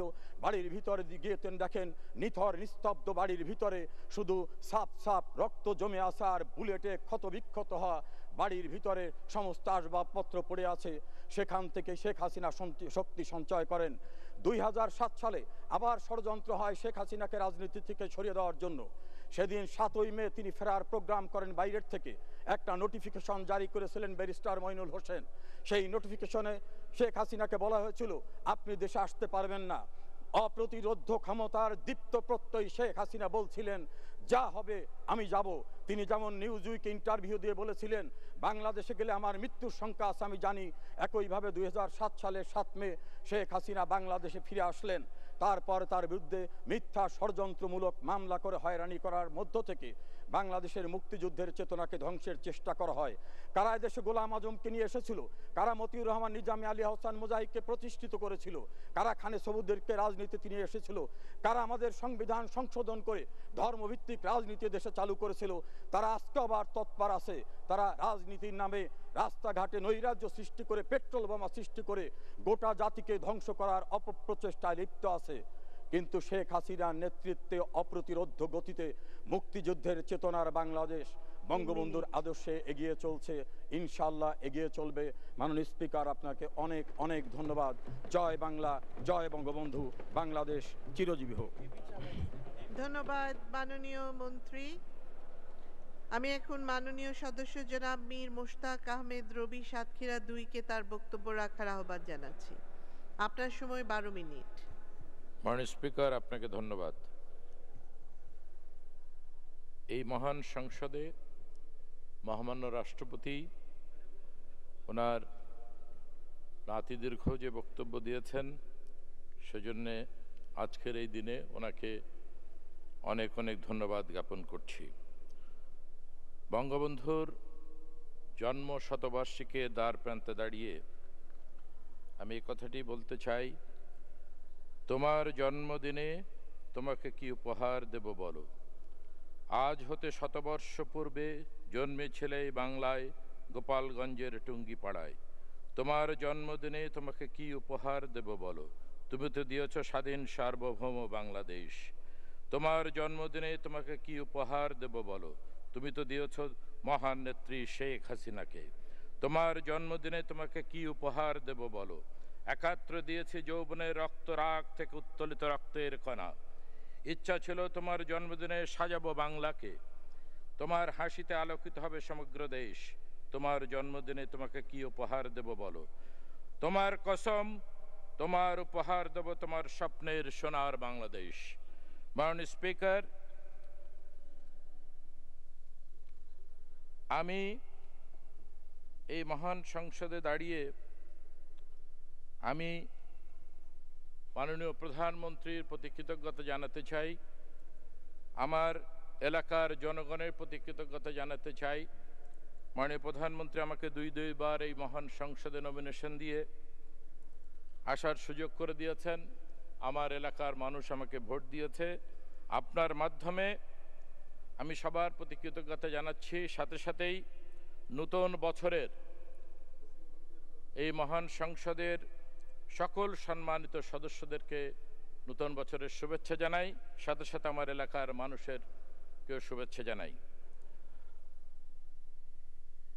দেশের সীমানা নদীর ঠিকানা যেথা গেছে হারিয়ে, সেথা সাতক্ষীরা রূপময় ঘেরা বননীল করে দাঁড়িয়ে। এই সাতক্ষীরাকে বাঁচাতে গেলে মাননীয় স্পিকার, জলবদ্ধতা একটা বিরাট সমস্যা। সুন্দরবনকে বাঁচাতে হবে, তাহলে যে সমস্ত প্রলয়ঙ্কারী ঝড় ঘূর্ণিঝড় হয় আমাদের এলাকায় এবং মানুষ হাজার হাজার মানুষ ক্ষতিগ্রস্ত হয়, এবং জলবদ্ধতায় বন্যায় বা আকাশ বন্যায় শহর এবং শহরের আশেপাশের মানুষ, সারা জেলার মানুষ বলা যায় জলবদ্ধতায় শিকার হয়।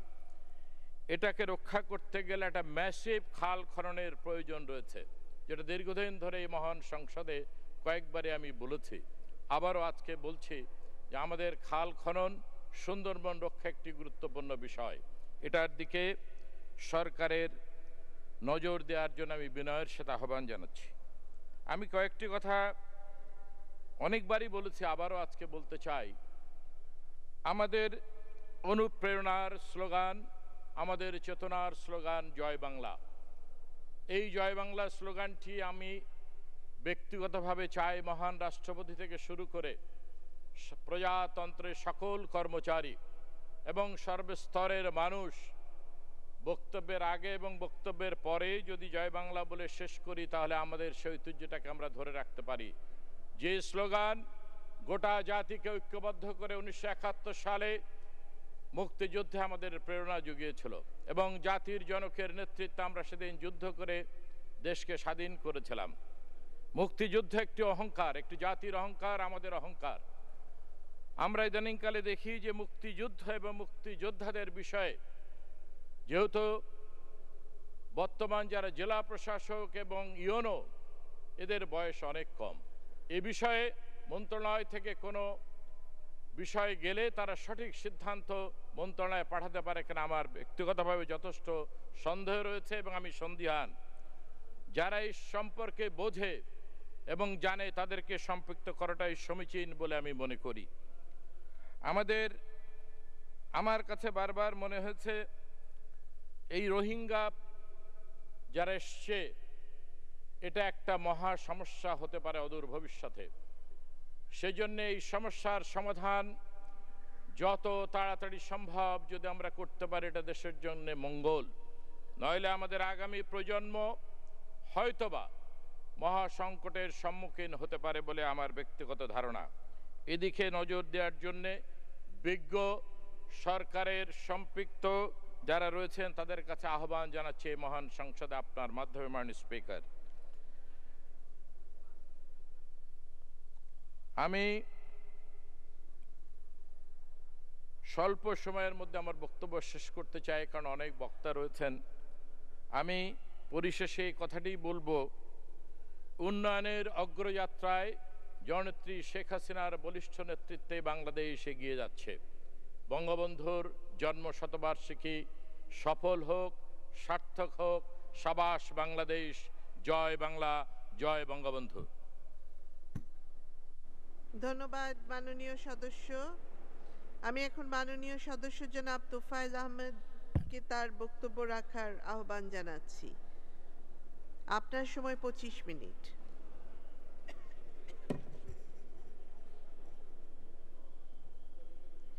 মাননীয় স্পিকার, আপনাকে ধন্যবাদ।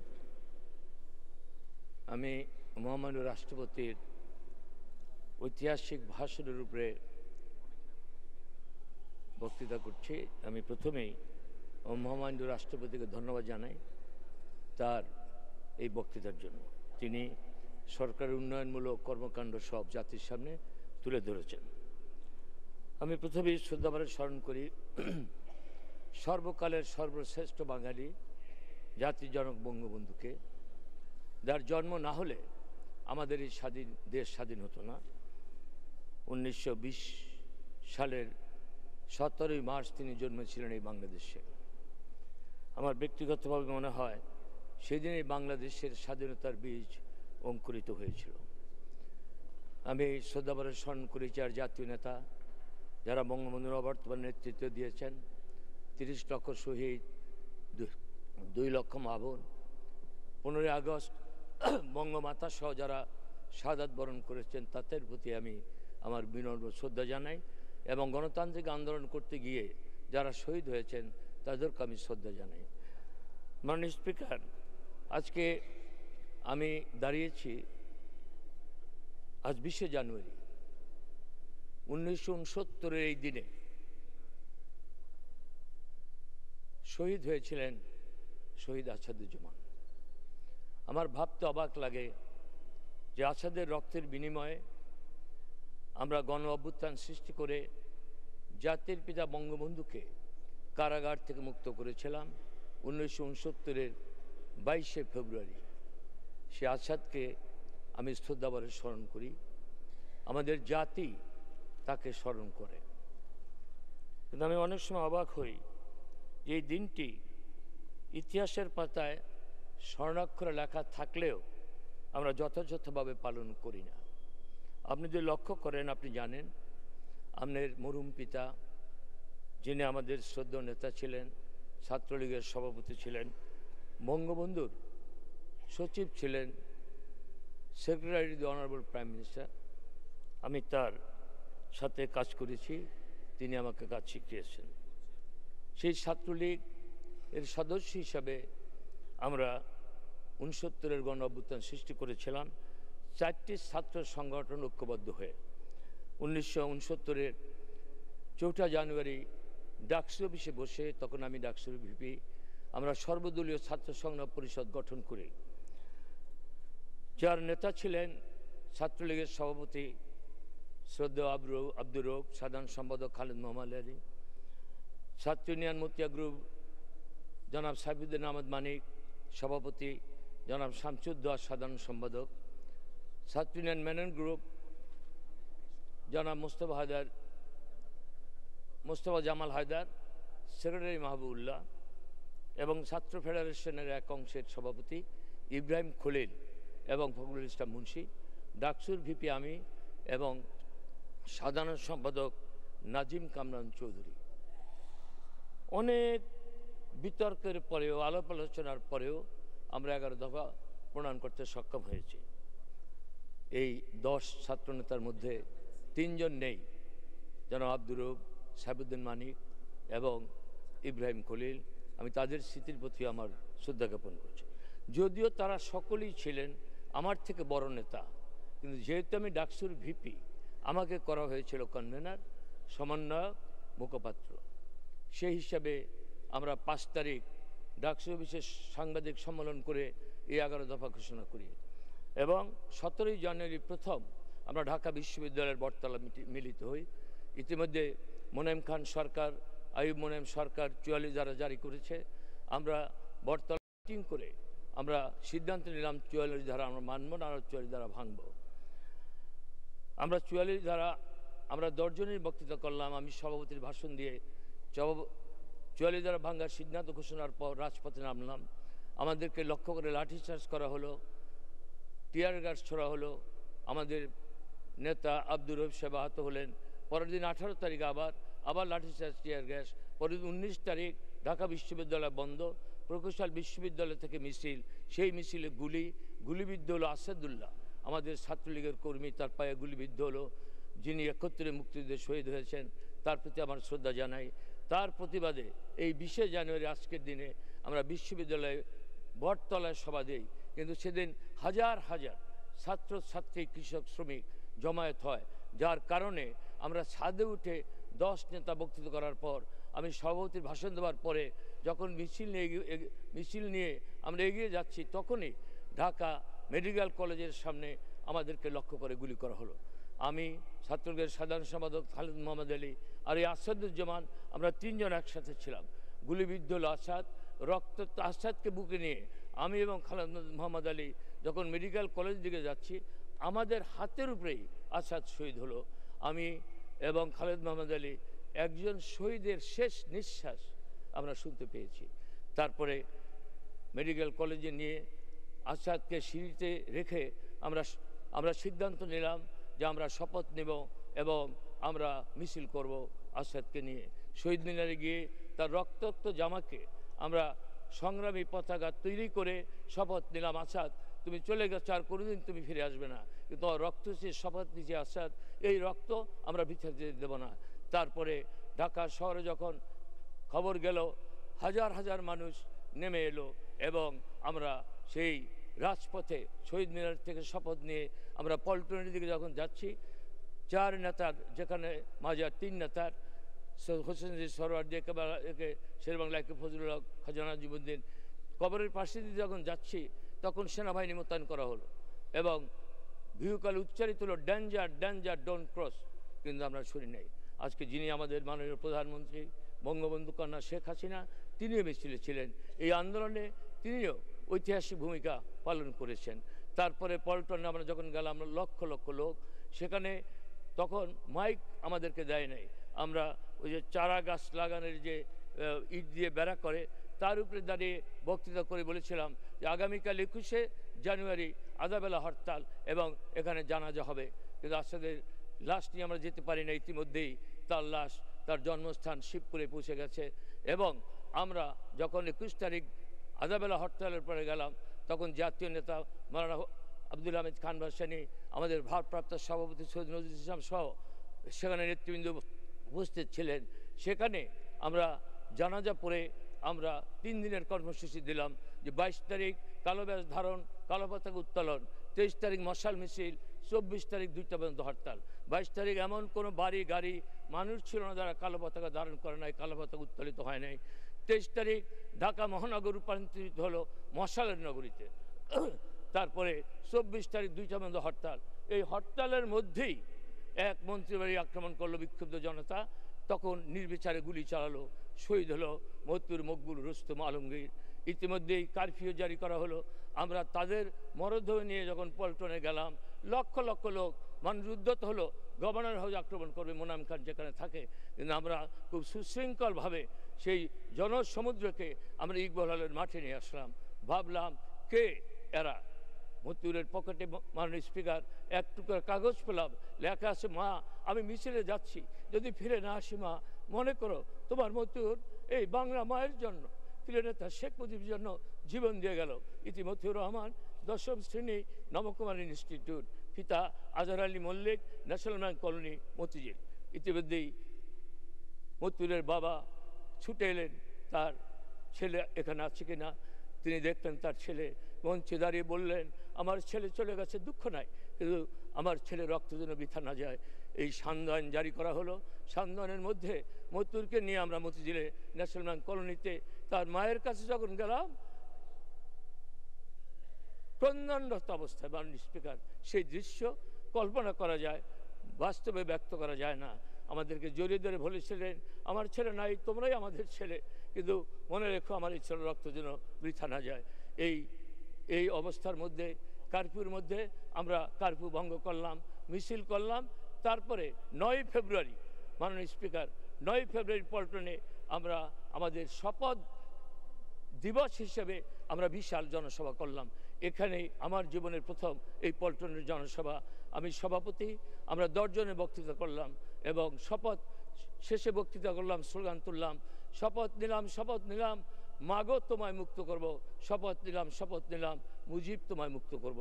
তারপরে আমাদের এই বেগম মতিয়া চৌধুরী, তিনি এখানে আছেন, তিনি তখন জেলে, রাশেদ খান মেনন সাহেব ছিলেন, তিনি নাই, তিনি তখন জেলে, আমাদের নেতা মনি ভাই, রাজ্জাক ভাই সহ নুরুল আলম সিদ্দিকী, আরও অনেকেই বড় বড় নেতা, তাজউদ্দিন ভাই আমাদের জাতীয় নেতা, তাজউদ্দিন ভাই সহ আমাদের নেতৃবৃন্দ তখন কারাগারে। এই কমরেড মনি সিং, এই আন্দোলনের মধ্যে যেই 11, 12, 13 তারিখের মধ্যে আমাদের নেতৃবৃন্দ কারাগার থেকে মুক্তি পেলেন। 15 ফেব্রুয়ারি ডাকের মিটিং, ডেমোক্রেটিক অ্যাকশন কমিটি ডাকের মিটিং পল্টনে। সেই দিনই আমাদের মাননীয় প্রধানমন্ত্রী বঙ্গবন্ধু কন্যা, বঙ্গবন্ধু আমাকে দেখতে চেয়েছিলেন, ব্যক্তিগত কথা বলছি বলে আমাকে মাফ করবেন, আমাকে নিয়ে গিয়েছিলেন সেই ক্যান্টনমেন্টে যেখানে বঙ্গবন্ধু বন্দী। তিনি আমাকে দেখে কোলে টেনে নিলেন, আদর করলেন, চুমো খেলেন। তারপরে আমরা পল্টনে আসলাম। পল্টনে তিনি আরেকটি কথা বলেছিলেন যে তুই আস এখানে জনসভায় বক্তৃতা। আমি বললাম যে আমরা ছাত্র তো রাজনৈতিক নেতাদের মঞ্চে উঠি না। তখন তিনি বলেছিলেন, এটা ব্যক্তিগত কথা, যে সাংবাদিকরা যেখানে বসে সেখানে থাকবি, দেখবি মানুষ তোদের কথা শুনতে চাইবে। যখন নুরুল আমিনের নাম প্রস্তাব হলো, মানুষ বলল আমরা মানি না, তখন আমাদেরকে মঞ্চে তুলে নিল। আমি বঙ্গবন্ধুর ছবি বুকে ধারণ করে বলেছিলাম, সেদিন বেশি দূরে নয় যেদিন আমাদের প্রিয় নেতা আমাদের মাঝে ফিরে আসবেন। আর জনতাকে প্রশ্ন করেছিলাম, আপনারা কি শেখ মুজিবের প্যারোলে মুক্তি চান? তখন প্যারোলে বঙ্গবন্ধুকে মুক্তি দেওয়ার চেষ্টা করেছে। মানুষ 2 হাত উত্তোলিত করে, না চাই না। আপনাকে শেখ মুজিব ছাড়া গোল টেবিল বৈঠক চান? মানুষ বলো আমরা চাই না। ওই রাত্রেই মাননীয় স্পিকার আমাদের নেতৃবৃন্দকে বললাম, আপনারা যাবেন, কিন্তু শেখ মুজিব ছাড়া আপনারা গোল টেবিল বৈঠকে বসবেন না। তারা গিয়েছিলেন, কিন্তু বলেছিলেন আমাদের গোল টেবিল বৈঠকে আমাদের আওয়ামী লীগের নেতৃত্ব দেবে আমাদের প্রিয় নেতা শেখ মুজিব। তারপরে ষড়যন্ত্র চলল। বঙ্গমাতাকে শ্রদ্ধাভরে স্মরণ করি, যিনি আমাদের এই ছাত্র আন্দোলনে সাহস জুগিয়েছেন, অর্থায়ন করেছেন। আমরা যে ইকবাল হলে থাকতাম, সেই ইকবাল হলে আমাদের যে শিক্ষকরা থাকে সেই ক্যাম্পাসে তিনি গাড়ি নিয়ে আসতেন। আমাদের নেত্রী শেখ হাসিনা তিনি আমাদের ইকবাল হলের মধুর ক্যান্টিনে আসতেন, বঙ্গবন্ধুর নির্দেশ আমাদেরকে দিতেন। তার যদি কিছু বলার থাকে আমরা সেই নির্দেশিত হতাম। এবং ভাবি শ্রদ্ধা বঙ্গমাতা সেই ক্যান্টনমেন্ট থেকে বন্ধ করে বলেছিলেন যে সবাই কে না চায় তার স্বামীকে নিত করুক, দাবি চাই না, তুমি মুক্ত হয়ে বঙ্গবন্ধু নিজেই তো সিদ্ধান্ত নিয়ে একটা বিচক্ষণ নেতা। পৃথিবীতে অনেক নেতা আসবেন, অনেক নেতা যাবেন, কিন্তু বঙ্গবন্ধুর মতো বিচক্ষণ নেতা এই পৃথিবীতে বিরল। সেই বঙ্গবন্ধুকে বলেছিলেন আমরা ইতিমধ্যে আপনার 15ই ফেব্রুয়ারি মাননীয় স্পিকার সার্জেন্ট জহুরুল্লাহকে জেলের মধ্যে গুলি করে হত্যা করলো। তারপরের দিন কারফিউ আমরা ভঙ্গ করলাম। তারপরে রাজশাহী বিশ্ববিদ্যালয়ে ডক্টর শামসুজ্জোহা প্রক্টর যখন ছাত্ররা মিছিলে বের হলো তখন পাকিস্তানের সেনাবাহিনী গুলি করতে উদ্যত হলো। ডক্টর শামসুজ্জোহা মাত্র 35 বছর বয়স, তিনি প্রক্টর, তিনি বুক পেতে দিয়ে বলেছিলেন আমাকে গুলি করার আগে আমার ছাত্রদেরকে গুলি করতে পারবে না। তখনই তাকে গুলি করে হত্যা করা হয়েছে। আবার সান্ধ্য আইন, আবার কারফিউ। আমরা 20 তারিখে মশাল মিছিল কর্মসূচি দিয়েছি। ইতিমধ্যেই সরকারের পক্ষ থেকে তথ্য সচিব জনাব রাশেদ খান মেনন, বড় ভাই ওয়াদুল্লাহ খান, আমাদের ঢাকার জেলা প্রশাসক জাতীয় MK আনোয়ার, MK এবং Salauddin home minister, home secretary আমাদের কাছে সে কম্প্রোমাইজ করলো। আমরা বললাম যে আমরা মিছিল করবই, it is our birth right to bring out the procession. বাধ্য হয়ে জেনারেল মুজাফফরউদ্দিন কারফিউ প্রত্যাহার করলো, মিছিলের নগরী হলো। এবং 21শে ফেব্রুয়ারি মাননীয় স্পিকার আমরা 21শে ফেব্রুয়ারি পল্টনের জনসভা থেকে 24 ঘন্টা আলটিমেটাম দিলাম, 24 ঘন্টার মধ্যে আমাদের প্রিয় নেতাকে মুক্তি দিতে হবে। তারপরেই 22শে ফেব্রুয়ারি দুপুর 12টায় বঙ্গবন্ধুকে পাকিস্তানের কারাগার থেকে ক্যান্টনমেন্ট থেকে মুক্তি দিল। এবং বেগম মতিয়া চৌধুরী তখনও জেলে ছিলেন, তিনি মনির সিং সহ আর কেউ তখন আর কারাগার নাই। তারপরে আমি ছুটে এলাম বঙ্গবন্ধুর বাড়ির সামনে, অভূতপূর্ব দৃশ্য, বঙ্গবন্ধু দাঁড়িয়ে আছেন, আমি মাইক নিয়ে বক্তৃতা করছি। তারপরে পল্টনে যাওয়ার কথা ছিল, আমরা সিদ্ধান্ত নিলাম না, পল্টনে না, বঙ্গবন্ধুকে গণসম্বর দেব আমরা রেসকোর্স ময়দানে। তারপরে সেই 23শে ফেব্রুয়ারি আমরা বঙ্গবন্ধুকে ছাত্র সংগ্রাম পরিষদের পক্ষ থেকে আমরা গণসম্বর্ধনা দিলাম। আমার মাত্র 25 বছর 3 মাস বয়স, আমি সেই সভার সভাপতি। আমাদের 4 ছাত্রনেতা বক্তৃতা করলেন, সভাপতির ভাষণ পরে দেয়। আমি বললাম মানুষকে 10 লক্ষাধিক লোক, আমি সভাপতির ভাষণ আগেই দিতে চাই। তুমি বলে বঙ্গবন্ধুকে আমি সম্বোধন করেছিলাম, বলেছিলাম প্রিয় নেতা, কারাগারের অন্ধকার প্রকোষ্ঠে বসে বাংলার মানুষের অধিকার প্রতিষ্ঠার জন্য তুমি তোমার জীবন উৎসর্গ করেছ। বাংলার মানুষের জন্য তুমি জেল জুলুম অত্যাচার সহ্য করেছ। বারবার তুমি ফাঁসির মঞ্চ গিয়েছো। প্রিয় নেতা, তোমার কাছে সমস্ত বাঙালি জাতি নিয়ে এই ঋণ আমরা কোনোদিন শোধ করতে পারবো না, কিন্তু আজকে কৃতজ্ঞ বাঙালি জাতির পক্ষ থেকে কৃতজ্ঞ চিত্তে তোমাকে একটু উপাধি দিয়ে আমরা সেই ঋণের বোঝা হালকা করতে চাই। 10 লক্ষাধিক লোক হাত উত্তোলন করলো। তখনই বলতে পেরেছিলাম যে নেতা তার জীবনের যৌবন কাটিয়েছেন পাকিস্তানের কারাগারে, ফাঁসির মঞ্চে দাঁড়িয়ে মৃত্যুকাল নির্ণয় করেছেন, সেই নেতাকে কৃতজ্ঞ জাতির পক্ষ থেকে কৃতজ্ঞ চিত্তে বঙ্গবন্ধুবাদীতে ভূষিত করা হলো। তিনি বঙ্গবন্ধুবাদীতে ভূষিত হলেন।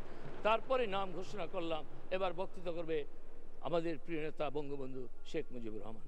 তারপরে আপনারা জানেন, তারপরে আইয়ুব খান যে দম্ভক্তি করেছিল যে আমি আবার পাকিস্তানের প্রেসিডেন্ট হব, এই 17ই জানুয়ারির আগে 10ই জানুয়ারি নারায়ণগঞ্জে তিনি 24শে জানুয়ারি গণ অভ্যুত্থানের পরে ঘোষণা করলেন আমি আর পাকিস্তানের প্রেসিডেন্ট হব না। তারপরে বঙ্গবন্ধু গোল টেবিল বৈঠকে গেলেন। একটি বই আছে, সেখানে হামিদুল হক চৌধুরী লিখেছে, আপনি নিশ্চয়ই পড়েছেন, মেমোয়ার্স অব হামিদুল হক চৌধুরী। সেই বইয়ের মধ্যে আছে কিভাবে বঙ্গবন্ধুকে আইয়ুব খান প্রধানমন্ত্রী হতে বলেছিল। তারপরে বঙ্গবন্ধু যখন বললেন আমি স্বায়ত্ত শাসনের জন্য এসেছি, বাঙালিদের অধিকারের জন্য এসেছি, প্রধানমন্ত্রী হওয়ার জন্য। তারপরে আপনি জানেন যে 25শে মার্চ 1969 আইয়ুব খান পদত্যাগ করতে বাধ্য হলো, এই খান ক্ষমতা নিল, সামরিক আইন জারি করলো। তারপরে ইতিহাস আমাদের সবার জানা। এই সামরিক আইনের মধ্যে 1 জানুয়ারি আমাদের রাজনৈতিক তৎপরতা শুরু হলো এবং 1 জানুয়ারি আমরা ছাত্র সংগ্রাম পরিষদ সভা করলাম পল্টনে। 11ই জানুয়ারি বঙ্গবন্ধু পল্টনে জনসভা করে এই স্লোগান জয় বাংলা সেদিন নিজে মুখে উচ্চারিত করলেন। জয় বাংলা সেদিন থেকে জয় বাংলা জাতীয় স্লোগানে রূপান্তরিত হলো। তারপরে 70-এর নির্বাচন, বঙ্গবন্ধু বিজয়ী হলেন, আমাদেরকে ক্ষমতা দিল না। তারপরে সেই ঐতিহাসিক 7ই মার্চ। আজকে এই গত 18 তারিখে মনে হয় একটি পত্রিকায় ডেভিড ফ্রস্ট যে প্রখ্যাত সাংবাদিক, তিনি 16ই জানুয়ারি 1972 বঙ্গবন্ধুর সাক্ষাৎকার নিয়েছিলেন। সেখানে বঙ্গবন্ধুকে তিনি অনেক প্রশ্ন করেছেন যে এই সাক্ষাৎকারটা 18ই জানুয়ারি 1972 নিউ ইয়র্ক থেকে প্রচারিত হয়েছিল। সেখানে বঙ্গবন্ধু জিজ্ঞাসা করেছিল, আপনার বাড়িতে যখন সেনাবাহিনী আসলো তখন আপনি কি করলেন? তিনি বললেন, আমি খাটে বসেছিলাম, আমার সাথে ছিল আমার স্ত্রী, আমার সাথে ছিল আমার ছোট্ট ছেলে রাসেল, তার বয়স তখন 6 বছর। আমার বাড়ির চতুর্দিকে এসে ওরা আক্রমণ শুরু করলো। আমি দরজা খুলে আমি দাঁড়ালাম, তোমরা কি চাও? আমাকে গ্রেপ্তার করলো। আমাকে হত্যা করতে উদ্যত হলো। শুধু একজন আর্মি অফিসার বলল যে হত্যা করো না। তারপরে বঙ্গবন্ধুকে সেই গ্রেপ্তার করে পাকিস্তানের কারাগারে, মিয়ান আলী কারাগারে বন্দি করে রাখা হলো। মাননীয় স্পিকার, আমি বঙ্গবন্ধুর সাথে ইসলামিক সম্মেলনে 1974 গিয়েছিলাম। সেখানে জেলের মধ্যে মিয়ান আলী কারাগারের জেল সুপার ছিলেন হাবিব আলী। বঙ্গবন্ধুকে যখন চৌধুরী ফজলে আলাই পাকিস্তানের প্রেসিডেন্ট, প্রধানমন্ত্রী ভুট্টো বিমানবন্দর অভ্যর্থনা জানালো, রাষ্ট্রীয় অতিথিভবনে যাওয়ার পর এই হাবিব আলীকে বঙ্গবন্ধু দেখলো। দেখেই বলো, হাবিব আলী তুমি এখানে, ইউ আর হেয়ার। বঙ্গবন্ধু বুকে কোলাকুলি করে তার কক্ষে নিয়ে গেল। আধা ঘন্টা পর বেরিয়ে এসে হাবিব আলী আমাদেরকে বর্ণনা দিল যে তোমরা সত্যি গর্বিত জাতি, তোমাদের নেতাকে নিয়ে তোমরা গর্ব করতে পারো। জেলের মধ্যে সেল, তার সামনে কবর খুঁড়েছিলাম।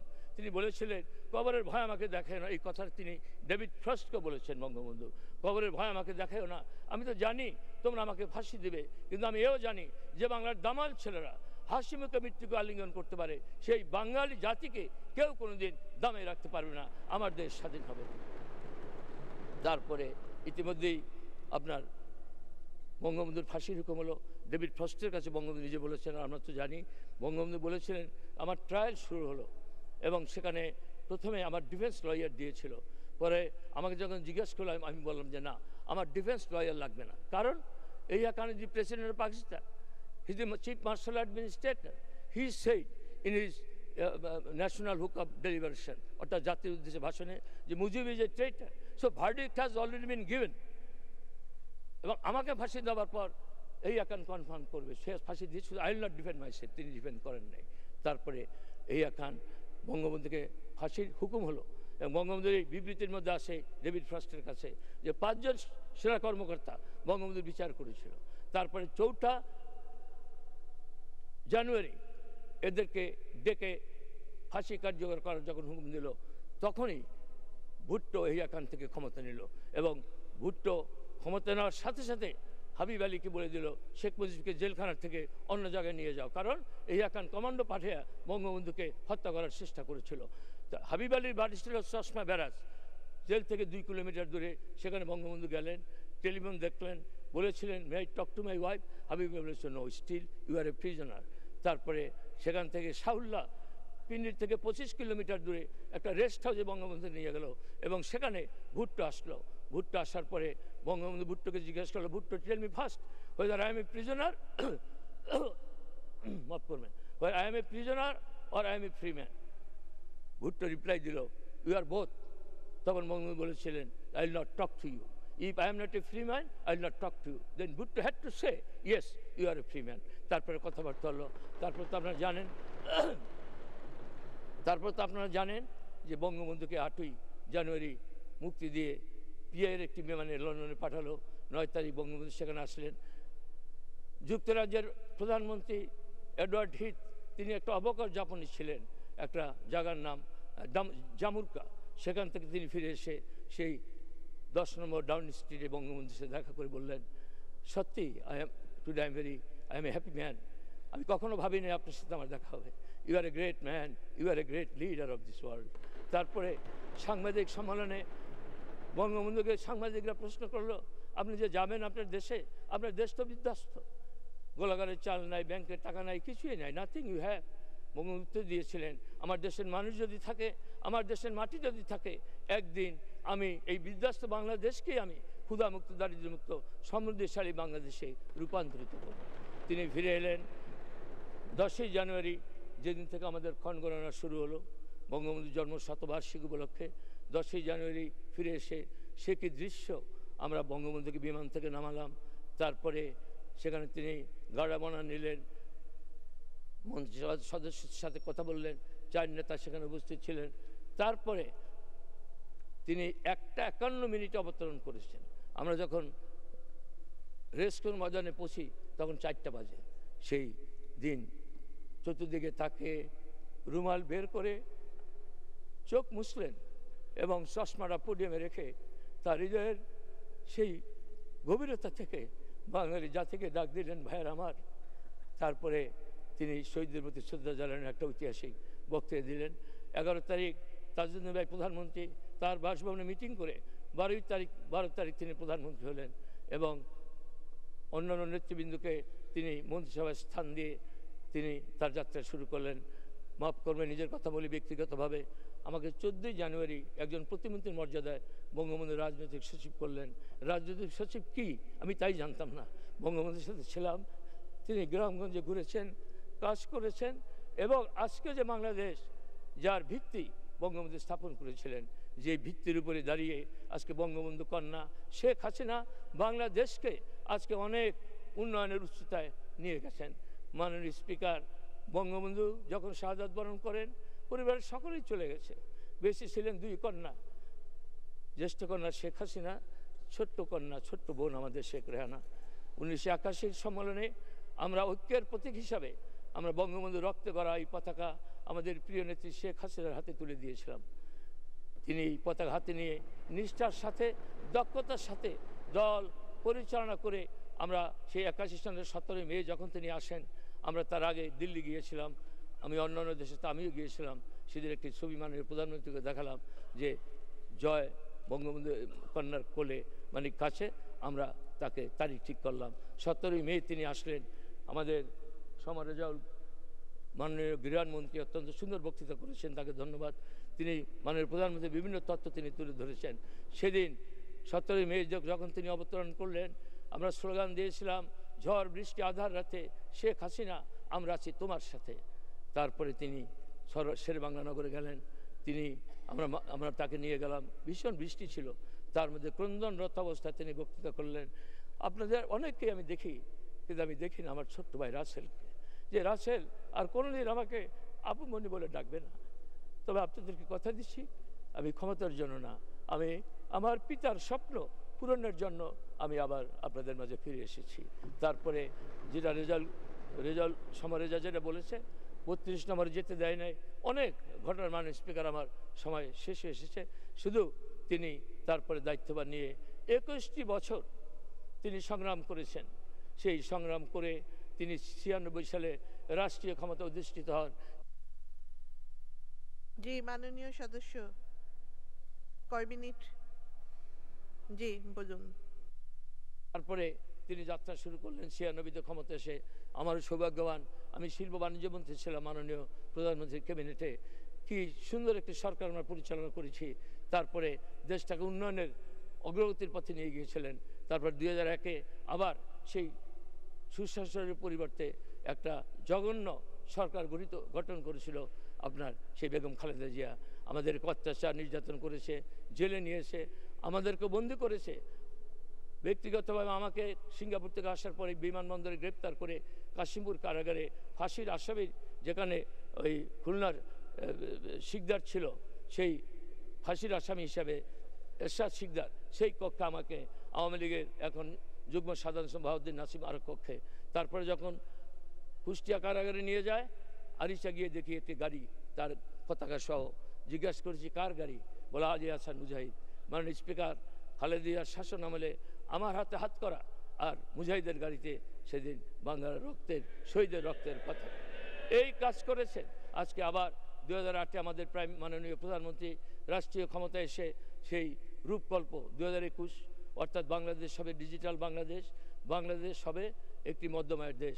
আজকে শুধু আমরা ডিজিটাল বাংলাদেশ স্লোগান না, আজকে বাস্তব, এবং ইতিমধ্যেই আমরা স্বল্পোন্নত দেশ থেকে উন্নতিশীল দেশে রূপান্তরিত চলেছি।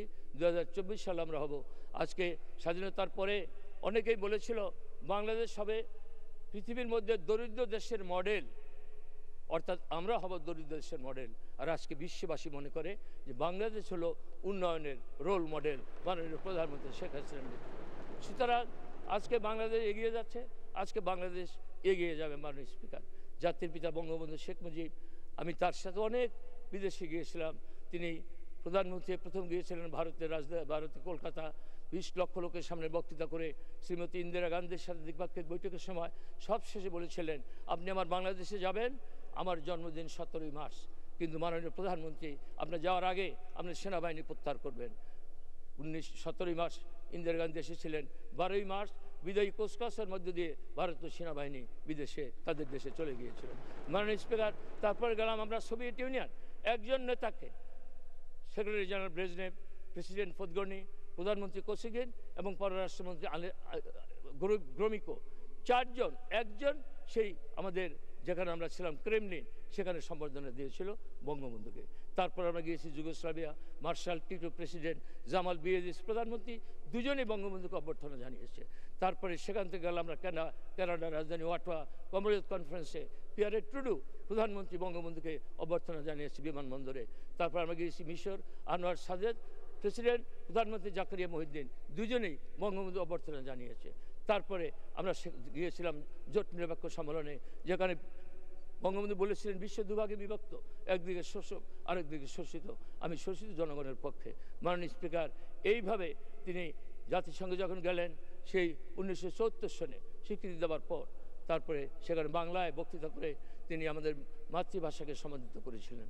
পাকিস্তানে যখন আমরা গেলাম সেই ইসলামিক সম্মেলনে, তখন আকর্ষণের কেন্দ্রবিন্দু ছিলেন বঙ্গবন্ধু শেখ মুজিবুর রহমান।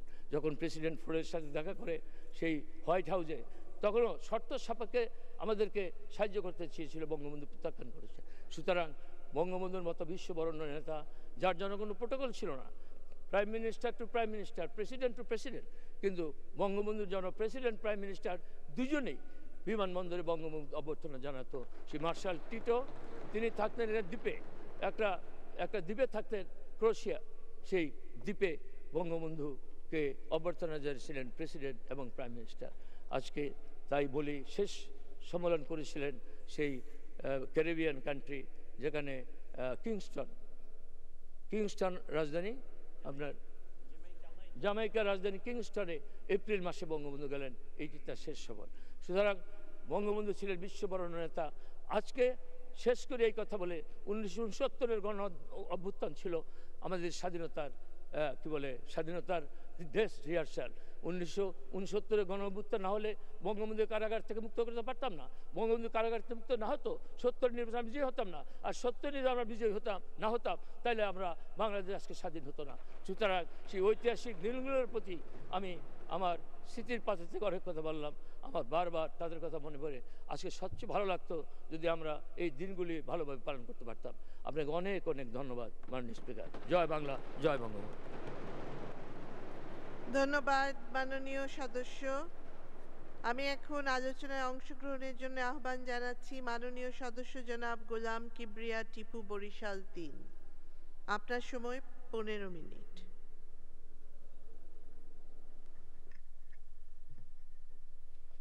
মাননীয় স্পিকার, মহামান্য রাষ্ট্রপতির 163 পৃষ্ঠার এই ভাষণের উপর বক্তব্য দেওয়ার জন্য সুযোগ দেওয়ার জন্য আপনাকে ধন্যবাদ।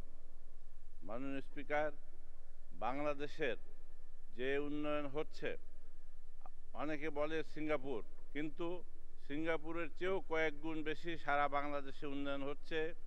সমস্ত বাংলাদেশ আজ উন্নয়নের রোল মডেল, শুধু ঢাকা বা ঢাকার আশেপাশেই না। আমাদের এখানে রাজনৈতিকভাবে বিভিন্ন দল, বিভিন্ন মতাদর্শ আছে। এখানে আমরা যদি একসাথে এই দেশটাকে এগিয়ে নিয়ে যেতে পারি বঙ্গবন্ধুর কন্যার নেতৃত্বে, আমার মনে হয় এশিয়ার মধ্যে আমরাই হব সর্বশ্রেষ্ঠ জাতি এবং সর্বশ্রেষ্ঠ দেশ। মাননীয় স্পিকার,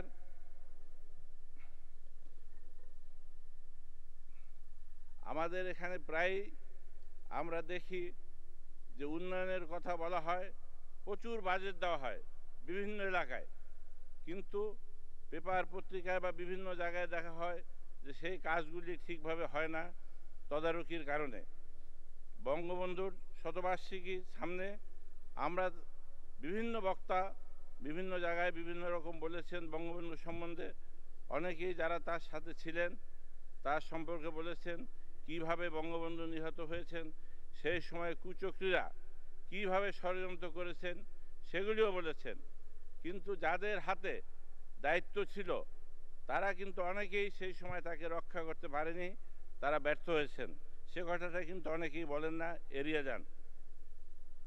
মাননীয় স্পিকার, আমরা অনেক সময় শুনি যে এই সরকার যদি কোনো মতে বিপাকে পড়ে তবে রাষ্ট্রের অনেক বড় ক্ষতি হয়ে যাবে, অনেক লোক বেচাকার হবে। কিন্তু আমরা এটা বিশ্বাস করি না। যেহেতু দেশটি একটি সুন্দরভাবে চলছে, সুন্দর একক নেতৃত্বে, বঙ্গবন্ধুর কন্যার নেতৃত্বে দেশটি তার আপন গতিতে এগিয়ে চলছে, কাজেই এখানে ভয় পাওয়ার কিছু নাই বা এখানে অন্যরকম কোনো চিন্তার কোনো সুযোগ নাই। আমাদের দেশে বিশেষ করে আমার যে নির্বাচনী এলাকা, এখানে নদী ভাঙ্গন এলাকা, সমস্ত দেশটা 5টা নদী দ্বারা বিভক্ত। এত নদী ভাঙ্গন যেখানে আমি কিছুদিন আগে নৌমন্ত্রী মহোদয়কে নিয়ে গিয়েছি, পানিমন্ত্রী মহোদয়কে নিয়ে গিয়েছিলাম, কিন্তু সেখানে উনি গিয়ে দেখেছেন যে এত কাজ যেটা করা সম্ভব না, এবং ওখানকার চিফ ইঞ্জিনিয়ার এবং অন্যান্য লোকদের নিয়ে গিয়েছিলেন। ওখানে কিছু কাজের এস্টিমেট হচ্ছে, কিছু কাজ হয়েছে, বাকি কাজ হবে। আমার এলাকায় একটা শিল্প পার্ক করার কথা, সেখানে জায়গাও দেখা হয়েছে, জায়গা সার্ভেও হয়েছে, কিন্তু আজ পর্যন্ত সেটা কোনো রিপোর্ট হয় নাই মাননীয় স্পিকার। তাই আমি আপনার মাধ্যমে বলবো যে এই শিল্প পার্কটা যাতে অনতি বিলম্বে এটা প্রধানমন্ত্রীর কার্যালয়ে রিপোর্টটা দেওয়া হয়, এটা আপনার মাধ্যমে আমি জানাচ্ছি। মাননীয় স্পিকার, আমার এলাকায় মাদকের ব্যাপক মাদকের বিস্তার, এটা যদি আমরা রোধ করতে না পারি তবে আমাদের যুব সমাজ অচিরেই ধ্বংস হয়ে যাবে। আমরা প্রায় দেখি, আমি গত কয়েকদিন আজকেও আসার সময় আমার কাছে কিছু যুবক ছেলেরা আসছিল, তারা বলল যে আমরা দল করি, কিন্তু দেখা যায় যে আমাদের কিছু কিছু নেতা আমাদের থেকে ছেড়ে অন্য দলের নেতা কর্মীদেরকে বেশি মূল্যায়ন করে। আপনি দয়া করে আমাদের পক্ষ থেকে এই বক্তব্যটুকু সংসদে দেবেন, যাতে মাননীয় প্রধানমন্ত্রী আমাদের মনের আকুতিটা জানতে পারেন। মাননীয় স্পিকার, ক্ষমতার কিছু কিছু জায়গায় ক্ষমতার অপব্যবহার হয়, কিছু কিছু দপ্তর আছে যেখানে কিছু করাপশন হয়। এই সমস্ত করাপশনগুলি তারা ঢাকা দেওয়ার জন্য তারা এমন কিছু অবস্থার সৃষ্টি করে যাতে এগুলি লোকচক্ষের আড়ালে চলে যায়, মানুষ জানতে না পারে যে কোথায় কি হচ্ছে। তাই আমি বলবো এমন একটি সিস্টেম এখানে করা দরকার, যারা ক্ষমতাবান তারা যদি ক্ষমতার অপব্যবহার করে সেটা যাতে সর্বোচ্চ পর্যায়ে খুব দ্রুত এসে পড়ে, খুব দ্রুত সর্বোচ্চ পর্যায়ে এটা জানতে পারে, তাহলে আমার মনে হয় সাধারণ মানুষ স্বস্তির নিঃশ্বাস ফেলতে পারবে। আমরা প্রায় ফেসবুকে দেখি, পত্রিকায় দেখি, হজরত মোহাম্মদ সাল্লাল্লাহু আলাইহি সাল্লাম সম্বন্ধে কটূক্তি করা হয়।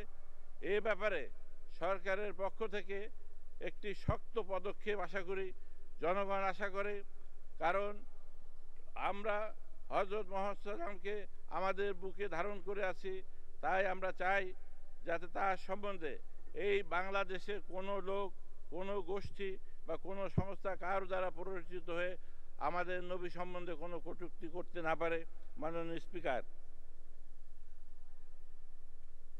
স্পিকার, এখানে আমরা যারা আছি, আমরা বিরোধী দল না সরকারি দল সেটা বোঝাই এখন মুশকিল হয়ে গিয়েছে। কারণ আমাদের মধ্যে দেখা যায় যে আমরা যদি অনেক দপ্তরে যাই, কোনো দপ্তরে গেলে আমরা আমাদের এলাকা সম্বন্ধে কাজ নিয়ে গেলেও সেগুলি সঠিকভাবে মূল্যায়ন হয় না। তাই আমি বলবো যে আমাদের এলাকার যে কাজগুলি আছে এগুলি যাতে সমভিত্তিকভাবে আমাদেরকে সেইভাবে কাজ দেওয়া হয়। আমাদের এলাকার রাস্তাঘাট নাই, ব্রিজ কালভার্ট নাই, নদীর ব্যাপক ভাঙন, এই সমস্তগুলি রুখতে হলে সরকারকে বিশেষভাবে বরাদ্দ দিতে হবে, বিশেষভাবে নজর দিয়ে সরকারকে অবশ্যই এগিয়ে আসতে হবে। বঙ্গবন্ধুর কন্যা ক্ষমতায় আছেন, আমরা তার প্রতি কৃতজ্ঞ, যিনি অত্যন্ত শৃঙ্খলভাবে, অত্যন্ত সুষ্ঠুভাবে রাষ্ট্র পরিচালনা করতেছেন। তার এই স্নেহময়ী মাতৃময়ী তার তার যে চারিদিকে তার প্রতি যে আগ্রহ সাধারণ জনগণের, এই আগ্রহটাকে আমরা সামনে রেখে আমরা নিজেরাও আমাদের এলাকার উন্নয়ন করতে চাই। আমরা চাই মাননীয় প্রধানমন্ত্রীর যে রোল মডেলটা, সেইটা যদি সারা বাংলাদেশের যেসব জায়গায় বেশি উন্নয়ন হয়েছে তার সাথে সামঞ্জস্য রেখে আমাদের এলাকায় উন্নয়নগুলি করতে পারি, তবে আমাদের এলাকার জনগণ অবশ্যই এই সরকারের প্রতি চিরকৃতজ্ঞ থাকবে, বঙ্গবন্ধুর কন্যার প্রতি চিরকৃতজ্ঞ থাকবে। আমি পরিশেষে একটি কথা বলতে চাই, যাতে এলাকার সাধারণ জনগণ এলাকার কোনো ক্ষমতাসীনদের দ্বারা বা যার ক্ষমতা আছে তার দ্বারা যাতে নিষ্পেষিত না হয়, আইনের শাসন যাতে ঠিকভাবে প্রতিটি এলাকায় বাস্তবায়িত হয়, সাধারণ জনগণ নিরীহ জনগণ যাতে শান্তিতে থাকতে পারে সেই ব্যবস্থা যাতে করা হয়। এটা করলে আমাদের দেশ আরও এগিয়ে যাবে। কিছুদিন আগে পেঁয়াজের যে উচ্চমূল্য হলো, এটা প্রাকৃতিক দুর্যোগ, এটা মানুষের সৃষ্টির চেয়েও এটা আমরা বিশ্বাস করি যে আশেপাশের দেশগুলিতে যেখান থেকে পেঁয়াজ আসে সেখানে প্রচুর বৃষ্টিপাত হয়েছে, আমাদের দেশেও বৃষ্টিপাত হয়েছিল। এই বলে আমাদের লজ্জার কিছু নাই। কেউ কেউ বলেছেন যে পেঁয়াজের দাম বাড়ছে, এতে আমরা লজ্জা পাই, কিন্তু এটা একটা স্বাভাবিক ঘটনা। তা কাজেই সরকারকে বিপাকে ফালানোর মতো বা সরকারকে খাটো করে দেখার মতো কোনো বক্তব্য কেউ যাতে না দেয়, সবার প্রতি আমার এই অনুরোধ রইল। আমি আগামীতে বঙ্গবন্ধুর জন্মশতবার্ষিকী অনুষ্ঠানের সাফল্য কামনা করে রাষ্ট্রপতির ভাষণ যেটা দিয়েছেন এটা যাতে সম্পূর্ণ বাস্তবায়িত হয় এই আশা ব্যক্ত করে আমি আমার এই সংক্ষিপ্ত বক্তব্য শেষ করছি। জয় বাংলা, জয় বঙ্গবন্ধু। ধন্যবাদ মাননীয় সদস্য, আপনাকে অসংখ্য ধন্যবাদ আপনার সুন্দর বক্তব্যের জন্য। এবারে আমি বক্তব্য রাখার জন্য আহ্বান জানাবো হবিগঞ্জ ৪ এলাকা থেকে নির্বাচিত মাননীয় সদস্য জনাব মোহাম্মদ মাহবুব আলী, মাননীয় প্রতিমন্ত্রী। মাননীয় প্রতিমন্ত্রী, আপনার সময় 15 মিনিট। মাননীয় স্পিকার, আপনাকে ধন্যবাদ। মাননীয় স্পিকার, মুজিব বর্ষের উষালগ্নে বৎসরের শুরুতে রাষ্ট্রপতির ভাষণের উপর বক্তব্য প্রদান করার সুযোগ দেওয়ার জন্য আপনাকে আবারও ধন্যবাদ। মাননীয় স্পিকার, বক্তব্যের শুরুতেই আমি শ্রদ্ধাভরে স্মরণ করি সর্বকালের সর্বশ্রেষ্ঠ বাঙালি, ইতিহাসের ক্ষণজন্মা পুরুষ, যার নেতৃত্বে 30 লক্ষ লোক শহীদ হয়েছে, 2 লক্ষ মা বোন তাদের ইজ্জত সম্ভ্রমের বিনিময়ে আমাদের আজকের এই বাংলাদেশ। আমি তাদেরকে স্মরণ করি 4 জাতীয় নেতা যারা কারার অভ্যন্তরে নির্মম হত্যাকাণ্ডের শিকার হয়েছেন। আমি শ্রদ্ধাভরে স্মরণ করি বঙ্গমাতা বেগম ফজিলাতুন্নেসা মুজিব, যিনি বঙ্গবন্ধুর অবর্তমানে বঙ্গবন্ধুকে ছায়ার মতো অনুসরণ করে এদেশের স্বাধীনতা সংগ্রামের যে আন্দোলন ছিল সেই আন্দোলনে যিনি সহযোগিতা প্রদান করেছেন, সেই বঙ্গমাতা বেগম ফজিলাতুন্নেসা মুজিবকে। মাননীয় স্পিকার, আমার নির্বাচনী এলাকা হযরত শাহজালাল রাদিয়াল্লাহু আনহুর স্মৃতি বিজড়িত বৃহত্তর সিলেটের প্রবেশদ্বার মাধবপুর এবং চুনারুঘাটের লক্ষাধিক চা শ্রমিকের আবাস আমার নির্বাচনী এলাকায়। তারা বঙ্গবন্ধুরকে ভালোবাসে, বঙ্গবন্ধুর আদর্শকে বুকে ধারণ করে মাননীয় প্রধানমন্ত্রীর নেতৃত্বে সেই শুরু থেকে আজ পর্যন্ত অবিচল তারা বারবার ভোট দিয়ে হবিগঞ্জ 4 নির্বাচনী এলাকা নৌকাকে বিজয়ী করে এই সংসদে পাঠায়। আমি তাদের প্রতি কৃতজ্ঞতা জানাই। প্রথমেই মাননীয় স্পিকার, আজকে জননেত্রী শেখ হাসিনা বঙ্গবন্ধুর কন্যা, যে বঙ্গবন্ধু স্বপ্ন দেখেছিলেন এদেশের দুঃখী মানুষের মুখে হাসি ফুটানোর জন্য, ক্ষুধামুক্ত, দারিদ্র্যমুক্ত, অনাহার অর্ধাহার থেকে মুক্ত পাবে এই বাংলাদেশ, সেই লক্ষ্য নিয়ে আজীবন সংগ্রাম করেছিলেন তারই কন্যা জননেত্রী শেখ হাসিনা, যিনি উন্নয়নের জন্য শান্তি, নিরাপত্তা নিশ্চিতকরণ, গণতন্ত্র ও সুশাসন প্রতিষ্ঠা, সন্ত্রাসবাদ ও জঙ্গিবাদ নির্মূল, নারীর ক্ষমতায়ন, শিক্ষা, স্বাস্থ্য ও তথ্য প্রযুক্তি খাতের উন্নয়ন ও বিকাশ, জলবায়ু পরিবর্তনের চ্যালেঞ্জ মোকাবেলা সহ বিভিন্ন ক্ষেত্রে অগ্রণী ভূমিকার স্বীকৃতিস্বরূপ বাংলাদেশ এবং মাননীয় প্রধানমন্ত্রীকে বিভিন্ন পুরস্কারে ভূষিত করা হয়েছে। সম্প্রতি নিউ ইয়র্কে জাতিসংঘের সদর দপ্তরে মাননীয় প্রধানমন্ত্রীকে শেখ হাসিনাকে শিশুদের সমন্বিত টিকাদান কর্মসূচিতে বাংলাদেশের অনন্য সাফল্য অর্জনের স্বীকৃতিস্বরূপ ইউনিসেফ কর্তৃক 23শে ডিসেম্বর 2019 আন্তর্জাতিক সংস্থা global alliance for vaccine and immunisation কর্তৃক ভ্যাকসিন হিরো উপাধিতে ভূষিত করা হয়। মাননীয় স্পিকার, গত 26শে সেপ্টেম্বর 2019 তরুণদের দক্ষতার উন্নয়নে বাংলাদেশের অসামান্য সাফল্যের স্বীকৃতিস্বরূপ ইউনিসেফ কর্তৃক মর্যাদাপূর্ণ champion of skill development for youth অ্যাওয়ার্ডে ভূষিত করা হয় মাননীয় প্রধানমন্ত্রীকে। শুধু এই পুরস্কারেই না, বিগত কয়েক বৎসর যাবৎ বাংলাদেশের এবং বাঙালি জাতির ভাগ্য উন্নয়নে মাননীয় প্রধানমন্ত্রী যে নিরলস পরিশ্রম করেছেন তার স্বীকৃতিস্বরূপ আন্তর্জাতিক অঙ্গন এবং দেশীয় অবস্থান থেকেও বারবার মাননীয় প্রধানমন্ত্রীকে পুরস্কৃত করা হয়েছে। এতে শুধু মাননীয় প্রধানমন্ত্রী পুরস্কৃত হন নাই, সমগ্র বাঙালি জাতি আমরা আজকে গর্বিত, বিশ্বের দরবারে আমরা আজকে মাথা উঁচু করে দাঁড়াতে পারি। যে বাংলাদেশ ক্ষুধা, দারিদ্র, অনাহার, অর্ধাহার, খরা, বন্যার দেশ হিসাবে বিশ্বের বুকে পরিচিত ছিল, আজকে মাননীয় প্রধানমন্ত্রী বঙ্গবন্ধু কন্যা জননেত্রী শেখ হাসিনার নেতৃত্বে আজকের বাংলাদেশ খাদ্যে স্বয়ংসম্পূর্ণ। আমরা সিদ্ধান্ত নিয়েছি বিদেশে খাদ্য রপ্তানি করার। আজকে প্রত্যেক মানুষ, তার বস্ত্রের কোনো অভাব নাই, গ্রামে হোক প্রত্যন্ত অঞ্চলে গেলেও কোনো দারিদ্র্যের লক্ষণ দেখা যায় না। শিক্ষাক্ষেত্রে মাননীয় স্পিকার, আমি গত পরশুদিন শনিবার আমার চুনারুঘাট সরকারি কলেজে মুজিব বর্ষ পালন উপলক্ষে সেই অনুষ্ঠানে প্রায় 35 কোটি টাকার একটা ডেভেলপমেন্ট প্রজেক্ট আমরা উদ্বোধন করেছি। প্রায় প্রতিটা স্কুলেই আজকে 4তলা বিল্ডিং, যে কয়েকটা বাকি আমার মনে অল্প কিছুদিনের মধ্যেই সেইগুলো সম্পন্ন হবে। এনরোলমেন্টের হার 100%। আমরা কোয়ালিটি এডুকেশন দরকার, সাস্টেনেবল ডেভেলপমেন্ট গোল অর্জনের ক্ষেত্রে কোয়ালিটি এডুকেশন যাতে আমরা অ্যাচিভ করতে পারি সেই লক্ষ্য মাননীয় প্রধানমন্ত্রীর নেতৃত্বে আমরা কাজ করে চলেছি। চিকিৎসা সেবা আজকে মানুষের দোরগোড়ায়। বাসস্থান, যেসব লোকের জায়গা আছে ঘর নাই, মাননীয় প্রধানমন্ত্রীর নির্দেশে সারা বাংলাদেশে তাদেরকে ঘর তৈরি করে দেওয়া হচ্ছে। মাননীয় স্পিকার, আমার নির্বাচনী এলাকায় চুনারুঘাট, সেখানে মাননীয় প্রধানমন্ত্রী অত্যন্ত সদয় হয়ে একটা স্পেশাল ইকোনমিক জোন ঘোষণা দিয়েছেন। আমার বিশেষ অনুরোধ, আজকে সেইখানে আমাদের চা শ্রমিকদের সাথে নিয়ে তাদের যে চিন্তাভাবনার সাথে সমন্বয় করে অতি বিলম্বে আমাদের এই ইকোনমিক জোন যাতে চালু হয়, আমাদের বাল্লা স্থলবন্দরের কাজ যাতে দ্রুত সম্পন্ন করা হয়, সেই ব্যাপারে প্রয়োজনীয় পদক্ষেপ অত্যন্ত জরুরি। মাননীয় স্পিকার, আমার নির্বাচনী এলাকা চুনারুঘাট, সেইখানে সেই সুদূর ব্রিটিশ আমলে ইন্ডিয়ার বাল্লা শহর থেকে শায়েস্তাগঞ্জ পর্যন্ত একটা রেল লাইন ছিল, এখনও অনেক জায়গায় অক্ষত অবস্থায় আছে। সেই রেল লাইনটা পুনর্নির্মাণ অত্যন্ত জরুরি। মাননীয় স্পিকার, সামাজিক নিরাপত্তা বলয়ের মাধ্যমে যে বাংলাদেশ আজকে দারিদ্র্য বিমোচন হয়েছে, আজকে মধ্যমায়ের দেশে আমরা উন্নত হয়েছি।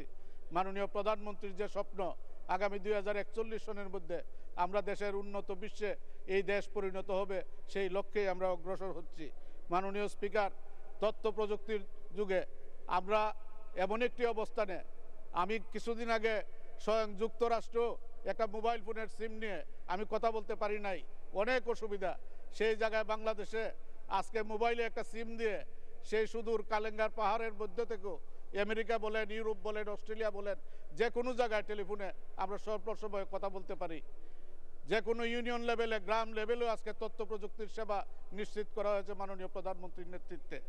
আজকে বাংলাদেশ ডিজিটাল বাংলাদেশ, মুক্তিযোদ্ধাদের ভাতা, মুক্তিযোদ্ধাদের বিভিন্ন উৎসব ভাতা, সব কিছু দিয়ে আজকে মুক্তিযোদ্ধাদের সম্মানিত করা হয়েছে।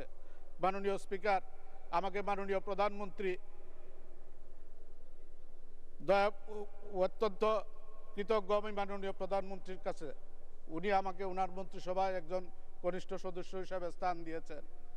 মাননীয় স্পিকার, যেদিন শপথ নিয়েছি তারপরেই আমি মাননীয় প্রধানমন্ত্রীকে আমি নিজেও বলেছি, মাননীয় প্রধানমন্ত্রী আপনি যে আস্থা স্থাপন করেছেন, আমি আজীবন চেষ্টা থাকবে আপনার আস্থার প্রতি অবিচল থাকতে। যে বিমানের দায়িত্ব পাওয়ার পরে বিভিন্ন জায়গা থেকে বিভিন্নভাবে আমাকে বলা হয়েছে যেটা ভালনারেবল কিন্তু এবং চ্যালেঞ্জিং ক্যারিয়ার। আমি চেষ্টা করেছি আমাদের অবস্থানে থেকে, এবং বিশেষ করে মাননীয় প্রধানমন্ত্রী বঙ্গবন্ধু কন্যা জননেত্রী শেখ হাসিনা, যিনি বিমানের প্রতি উনার বিশেষ দুর্বলতা, উনি সার্বক্ষণিক উনার নজরে উনার একজন নির্দেশে কর্মী হিসাবে কাজ করে যে বিমান লোকসানের খাতায় যার নাম ছিল, আমরা সেই বিমানকে লাভের দিকে আমরা নিয়ে এসেছি, সক্ষম হয়েছি। আমরা পুরোপুরি সফল হয়েছি বলা যাবে না মাননীয় স্পিকার। আমরা চাই যে বিমান বিশ্বের অত্যাধুনিক যে বিমানগুলা সংস্থাগুলা, এমিরাত বলেন, সিঙ্গাপুর বলেন, কাতার বলেন, তাদের সমভাবে সমকাতারে একই রেসে যাতে আমরা চালাতে পারি, সেই লক্ষ্যকে সামনে নিয়ে আমরা কাজ করে চলেছি। আপাতত বিমানের উপরে যে শকুনের কালো ছায়া ছিল, সেই কালো ছায়া থেকে বিমান মুক্ত হয়েছে। মাননীয় স্পিকার, মাননীয় প্রধানমন্ত্রীর ঐকান্তিক প্রচেষ্টায় আমাদের বিমান বহরে এক বছরে 12টি বিমান যুক্ত হয়েছে, বিশ্বের অত্যাধুনিক বিমান। গত 28শে ডিসেম্বর মাননীয় প্রধানমন্ত্রী দুইটা 787-9 সিরিয়ালের এর চেয়ে আধুনিক আর কোনো বিমান নাই, সেই বিমানও আমাদের বিমান বহরে অন্তর্ভুক্ত হয়েছে।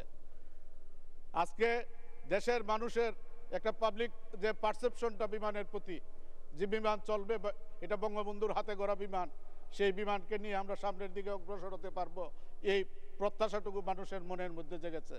আমরা চাই আমাদের বিমান বহর আরও শক্তিশালী হবে মাননীয় প্রধানমন্ত্রীর নেতৃত্বে। এই বিমান বাংলাদেশের ফ্ল্যাগ ক্যারি করে বিশ্বের বিভিন্ন জায়গায়। আমরা চেষ্টা করছি অতি দ্রুততম সময়ে আমাদের নিউ ইয়র্ক এবং টরন্টোর পারমিশন পাওয়া মাত্র আমাদের বিমান বহর সেই টরন্টো এবং নিউ ইয়র্কে যাবে। বিশ্বের অন্যান্য গন্তব্যস্থলেও আমাদের বিমান যাবে। ইতিমধ্যেই মাননীয় স্পিকার এবং দেশবাসী লক্ষ্য করেছেন, একটা দেশের ভাবমূর্তি, একটা দেশ সম্বন্ধে আইডিয়া নেওয়ার ক্ষেত্রে বিমানবন্দরকে একটা ড্রয়িং রুম হিসেবে চিহ্নিত করা হয়।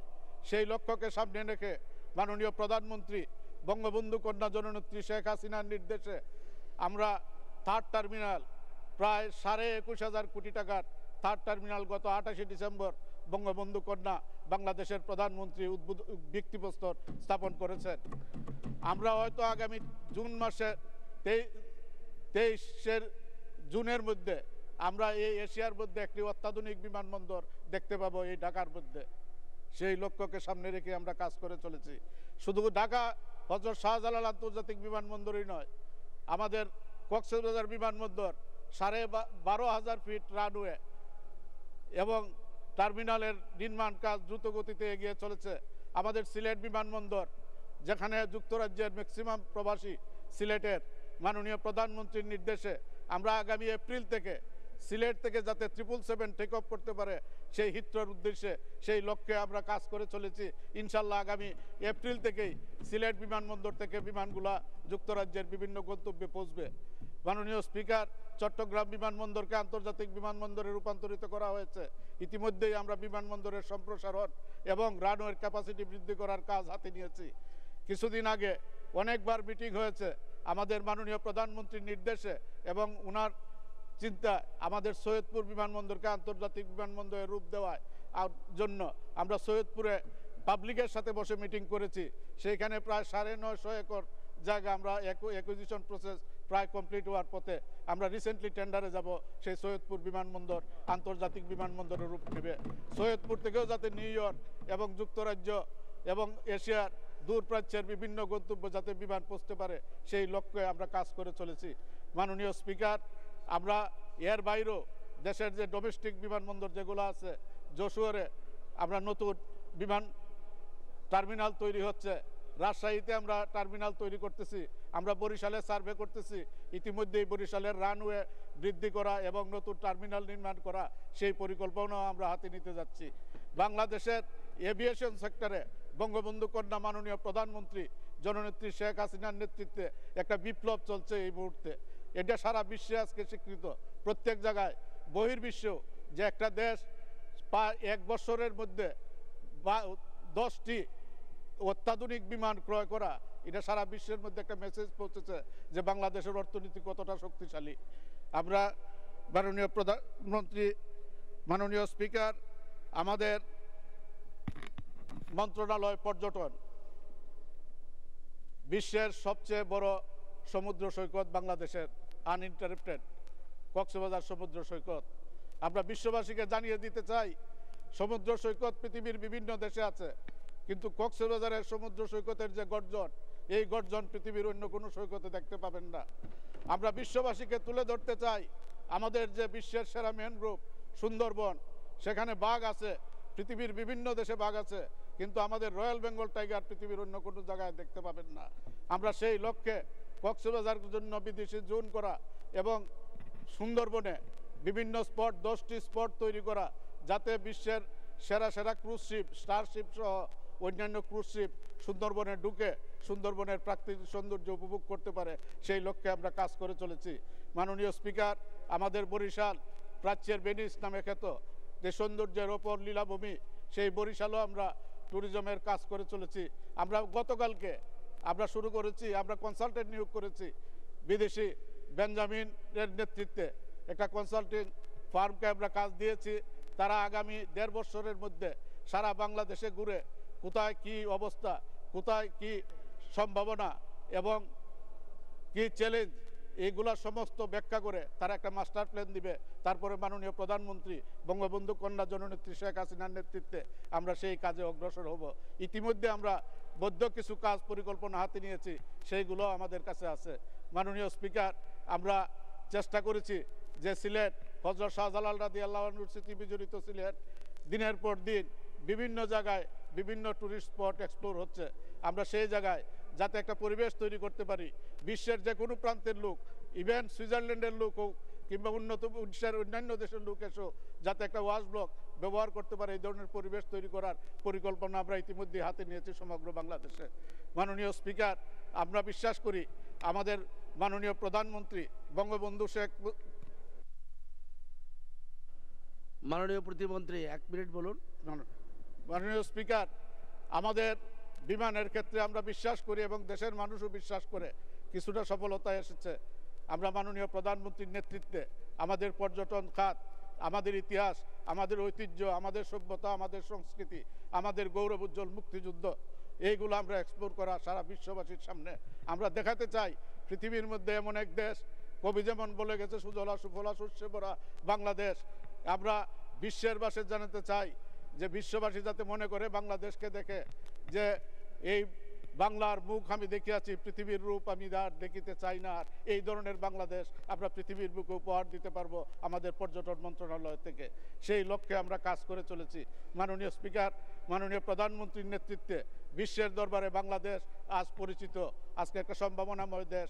আমরা মাননীয় প্রধানমন্ত্রীর নেতৃত্বে কাজ করে যাব, এই প্রত্যাশাটুকু ব্যক্ত করে আবারও আপনাকে ধন্যবাদ জানিয়ে শেষ করছি।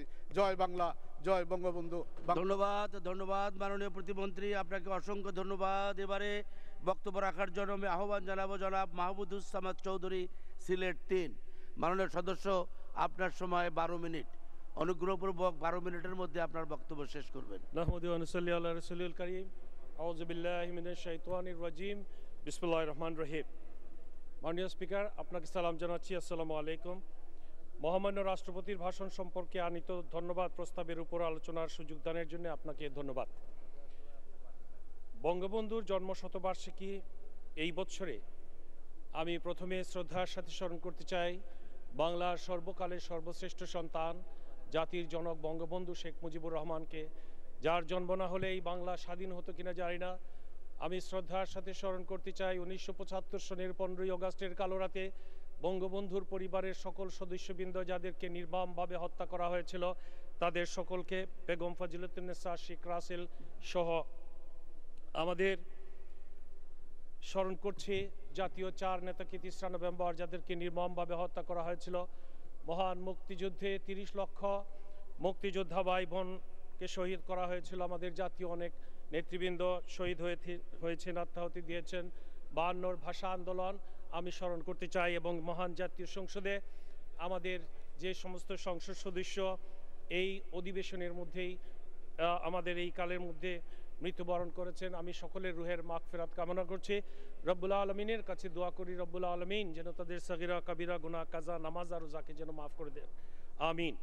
আমি ধন্যবাদ জানাচ্ছি আমাদের মহামান্য রাষ্ট্রপতিকে একাদশ জাতীয় সংসদে 2020 সালের প্রথম অধিবেশনে তার সুন্দর তথ্যবহুল বক্তব্য দেওয়ার জন্যে।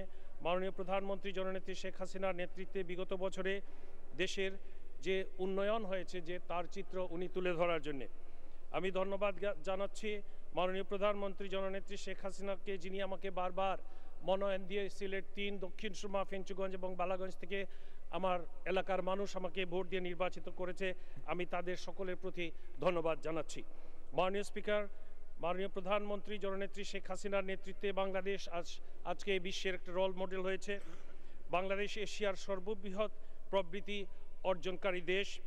আমাদের গড় মাথাপিছু আয় $1909 হয়েছে, যেটা প্রায় $2.25 লক্ষ টাকা, যেটা আমাদের ছিল $597, যেটা ছিল মাত্র 48,000 টাকা। আজকে আমাদের দারিদ্র্য সীমা যেটা ছিল সেটা 50-এর মতো ছিল আমরা যখন ক্ষমতায় গিয়েছিলাম, আজকে মাত্র 20% এসছে। বাংলাদেশের আপনারা জানেন যে আমরা যখন 2009 সালে প্রথম আমরা ক্ষমতায় গিয়েছিলাম, বাংলাদেশ ব্যাংকের রিজার্ভ ছিল মাত্র $6 বিলিয়ন, আর আজকে তা হয়েছে আমাদের $32 বিলিয়ন থেকে 34-এর মধ্যে উঠানামা করে। আমাদের জিডিপি আপনারা জানেন যে এই মুহূর্তে চীন, ভারত, বাংলাদেশ সর্বোচ্চ জিডিপি আমাদের রয়েছে 8.2% জিডিপি আমাদের রয়েছে।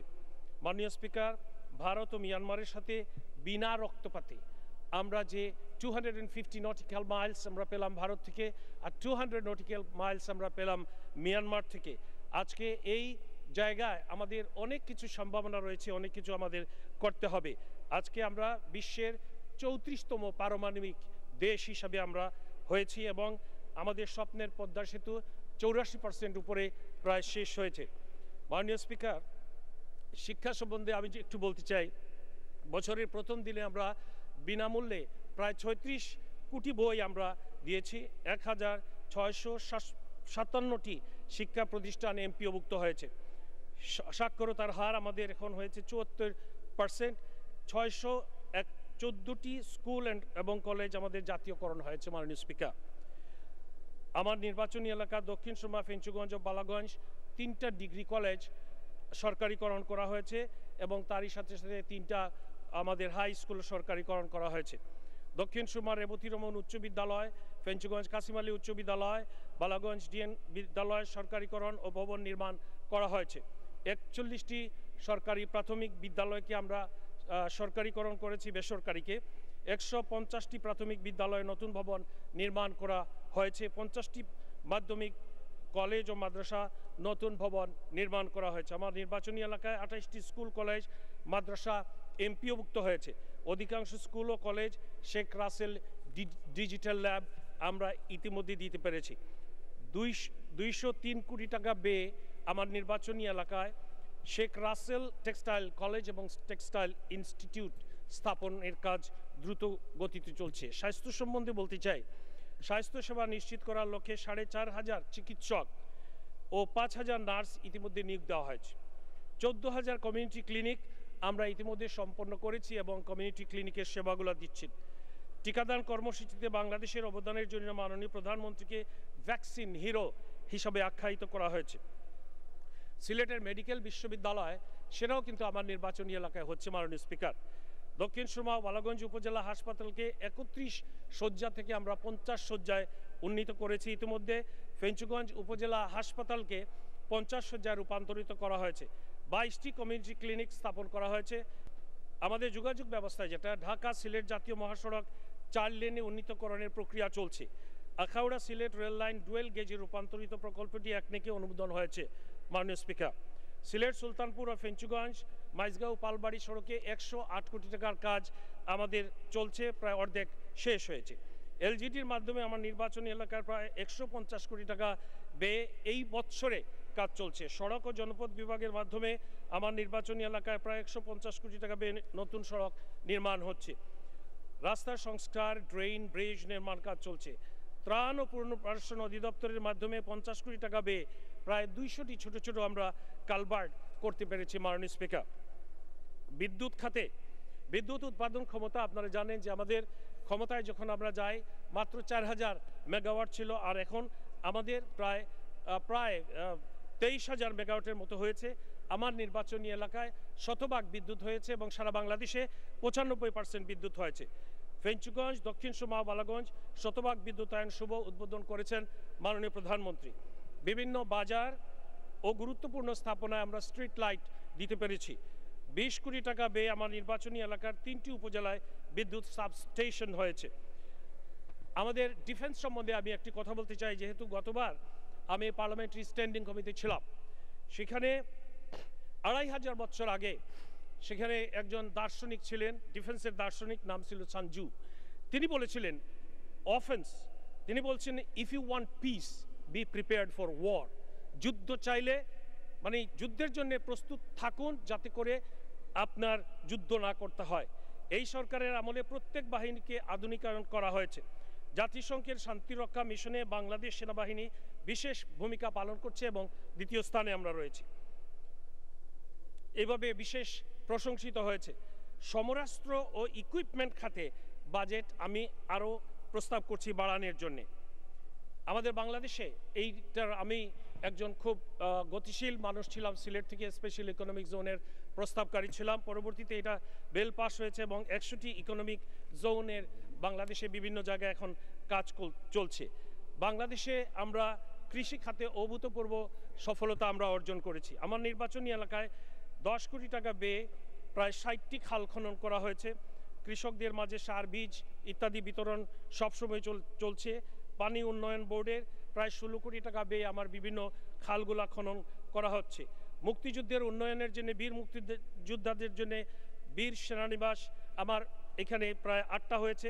দক্ষিণ সুরমা বালাগঞ্জ মুক্তিযোদ্ধা কমপ্লেক্স আগামী 24 তারিখ মাননীয় মন্ত্রী, আমাদের মুক্তিযোদ্ধা বিষয়ক মন্ত্রী গিয়ে উদ্বোধন করবেন। আমার নির্বাচনী এলাকায় মুক্তিযোদ্ধাদের নামে প্রায় 20টি রাস্তা আমি ইতিমধ্যে করে দিতে পেরেছি। ফেঞ্চুগঞ্জের একটা কাইয়ার গুদামের সামনে অনেক পাকিস্তানি হানাদার বাহিনী খুন করেছিল, সেটার বৌদ্ধভূমি আমি সেখানে নির্মাণ করে দিচ্ছি।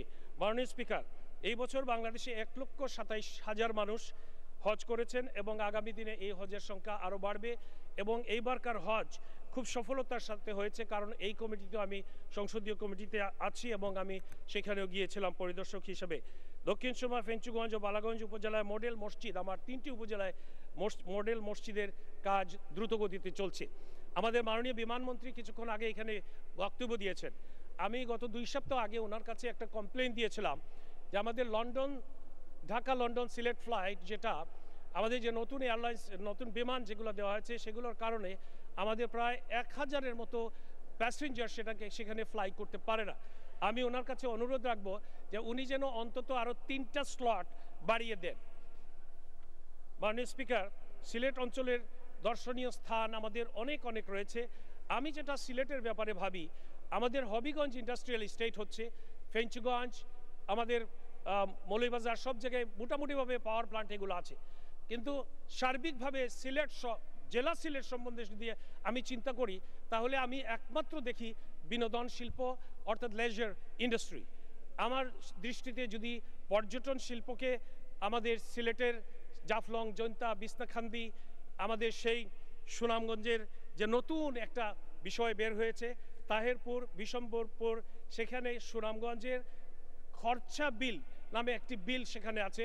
সেইখানের যে ফুল যেগুলো হয়, পদ্ম ফুল যেগুলো হয়, এগুলো বিশ্বর সকল দেশে কিন্তু এটার দৃষ্টি আকর্ষিত হয়েছে এবং একজন জার্মানি থেকে এইটার একটা করার জন্য, সে স্কেচ করার জন্য এসছে।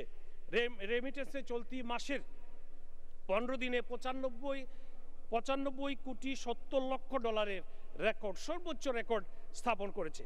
রেমিটেন্সের বিপরীতে যে 2% ইনসেন্টিভ দেওয়া হয়, এই ইনসেন্টিভের কারণে এটা বেড়েছে এবং যদি পারা যায় আরও কিছু বাড়ানো, এই অর্থ বছরের প্রথম 6 মাসে 9.4 বিলিয়ন মার্কিন ডলার রেমিটেন্স আমাদের দেশে এসছে। কারিগরি শিক্ষার বিষয়ে আমার নির্বাচনী এলাকার দক্ষিণ সুরমা আলমপুরে কারিগরি প্রশিক্ষণ কেন্দ্র রয়েছে এবং ফেঞ্চুগঞ্জে 20 কোটি টাকা ব্যয়ে আরেকটি প্রশিক্ষণ কেন্দ্র খোলা হচ্ছে।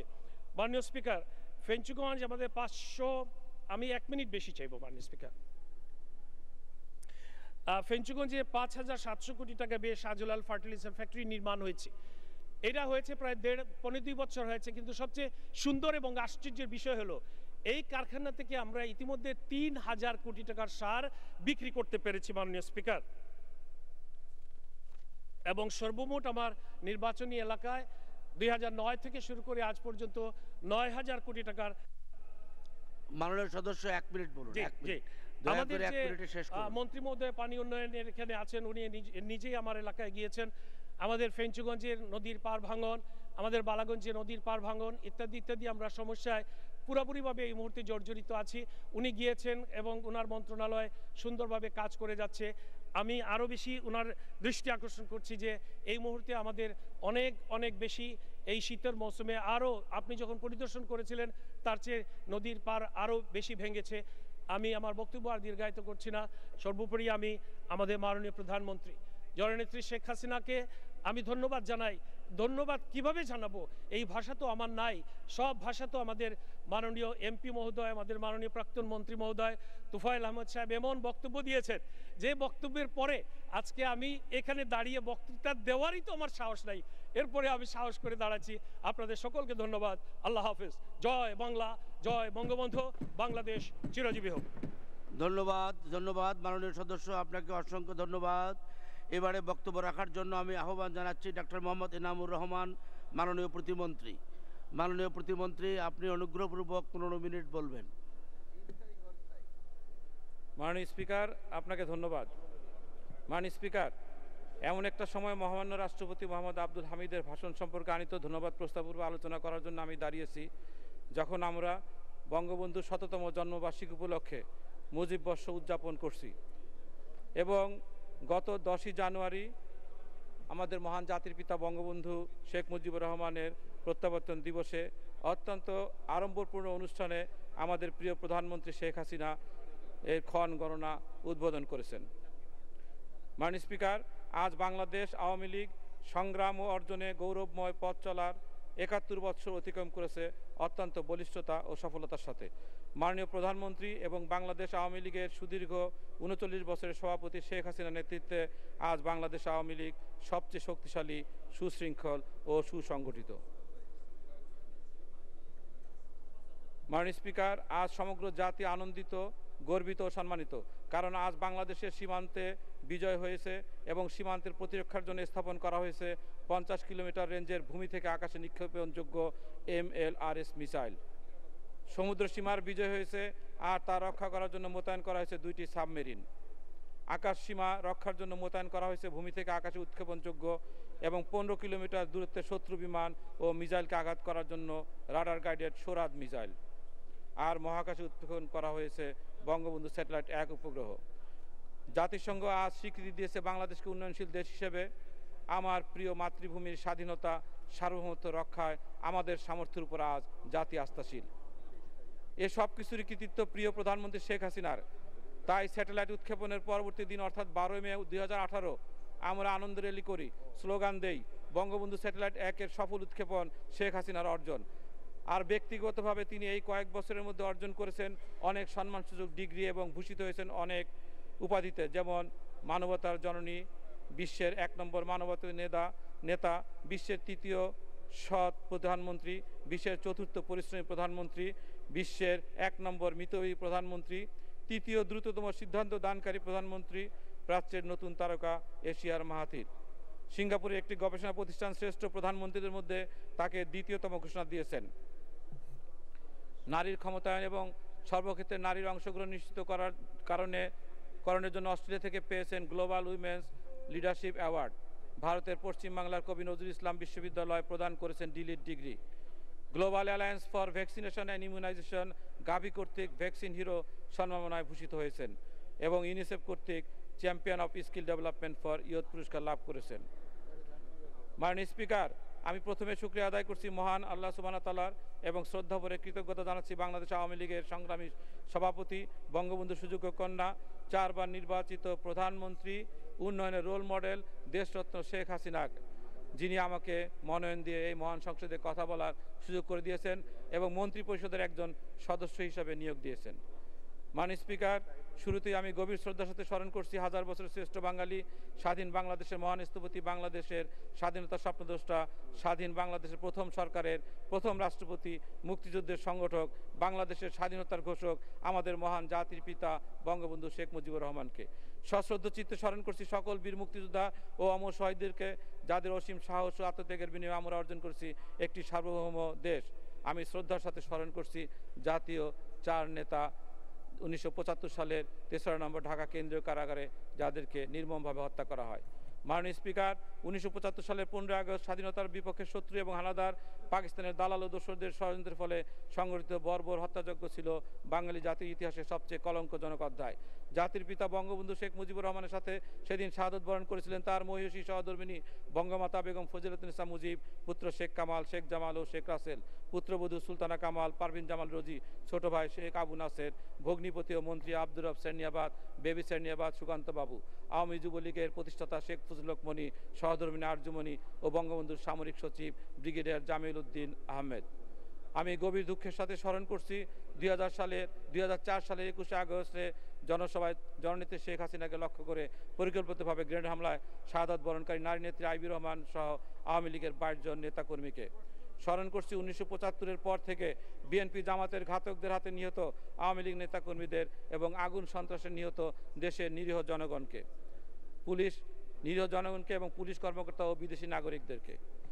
মাননীয় স্পিকার, 9 জানুয়ারি 2020 একাদশ জাতীয় সংসদের 6ষ্ঠ অধিবেশনের প্রথম দিনে মহামান্য রাষ্ট্রপতির ভাষণ সম্পর্কে আনিত ধন্যবাদ প্রস্তাবের উপর আলোচনার সুযোগ দেওয়ার জন্য আপনাকে ধন্যবাদ। মাননীয় স্পিকার, মহামান্য রাষ্ট্রপতিকে সশ্রদ্ধ সালাম ও ধন্যবাদ জানাই এই মহান সংসদে তার দিক নির্দেশনামূলক ভাষণ প্রদান করার জন্য। গণপ্রজাতন্ত্রী বাংলাদেশের সংবিধান সমুন্নত এবং সংসদীয় গণতন্ত্রের ধারা অব্যাহত রেখে 2018 সালের 30 ডিসেম্বর অবাধ ও সুষ্ঠু নির্বাচনের মাধ্যমে একাদশ জাতীয় সংসদ গঠিত হয় এবং শেখ হাসিনার নেতৃত্বে বর্তমান সরকারের উপর দেশ পরিচালনার গুরু দায়িত্ব অর্পিত হয়। গত মহাজোট সরকারের ধারাবাহিকতায় জাতির পিতা বঙ্গবন্ধু শেখ মুজিবুর রহমানের লালিত স্বপ্নের সোনার বাংলা গড়ার প্রত্যয়ে প্রধানমন্ত্রী শেখ হাসিনার নেতৃত্বাধীন বর্তমান সরকার রূপকল্প 2021, দিন বদলের সনদ এবং মুক্তিযুদ্ধের চেতনার আলোকে ক্ষুধা ও দারিদ্র্যমুক্ত একটি প্রগতিশীল গণতান্ত্রিক ও অসাম্প্রদায়িক বাংলাদেশ গড়ার লক্ষ্যে নিরলস প্রচেষ্টা চালিয়ে যাচ্ছেন। 2021 সালের মধ্যে একটি মধ্যম আয়ের, জ্ঞানভিত্তিক, শান্তিপূর্ণ, সমৃদ্ধশালী ডিজিটাল বাংলাদেশ গড়ে তোলার লক্ষ্যে সরকারের নিরবচ্ছিন্ন প্রচেষ্টা ব্যাপক সাফল্য অর্জন করেছে। বাংলাদেশ ইতিমধ্যে নিম্ন মধ্যম আয়ের দেশে উন্নীত হয়েছে। এখন জাতির দৃষ্টি নিবন্ধ রয়েছে 2041 সালের বিশ্বসভায় একটি উন্নত দেশের মর্যাদায় অভিষিক্ত হওয়ার মানুষে। মহামান্য রাষ্ট্রপতির ভাষণে এটাই প্রতিপাদন হয়েছে যে তিনি দৃঢ়ভাবে বিশ্বাস করেন যে সরকার উন্নয়নের ধারা অব্যাহত রেখে জাতির আকাঙ্ক্ষা পূরণে সক্ষম হবে। মহামান্য রাষ্ট্রপতি যে আশাবাদ ব্যক্ত করেছেন তার ভাষণের মাধ্যমে তা অবশ্যই সফল বাস্তবায়ন হবে, কারণ এর পেছনে কাজ করছেন বলিষ্ঠ, বিজ্ঞ, ধৈর্যশীল পরিচালক মাননীয় প্রধানমন্ত্রী শেখ হাসিনা। তাই আমরা বলি, শেখ হাসিনা মানেই বাংলাদেশ, আর শেখ হাসিনার জন্য বাংলাদেশ ধন্য।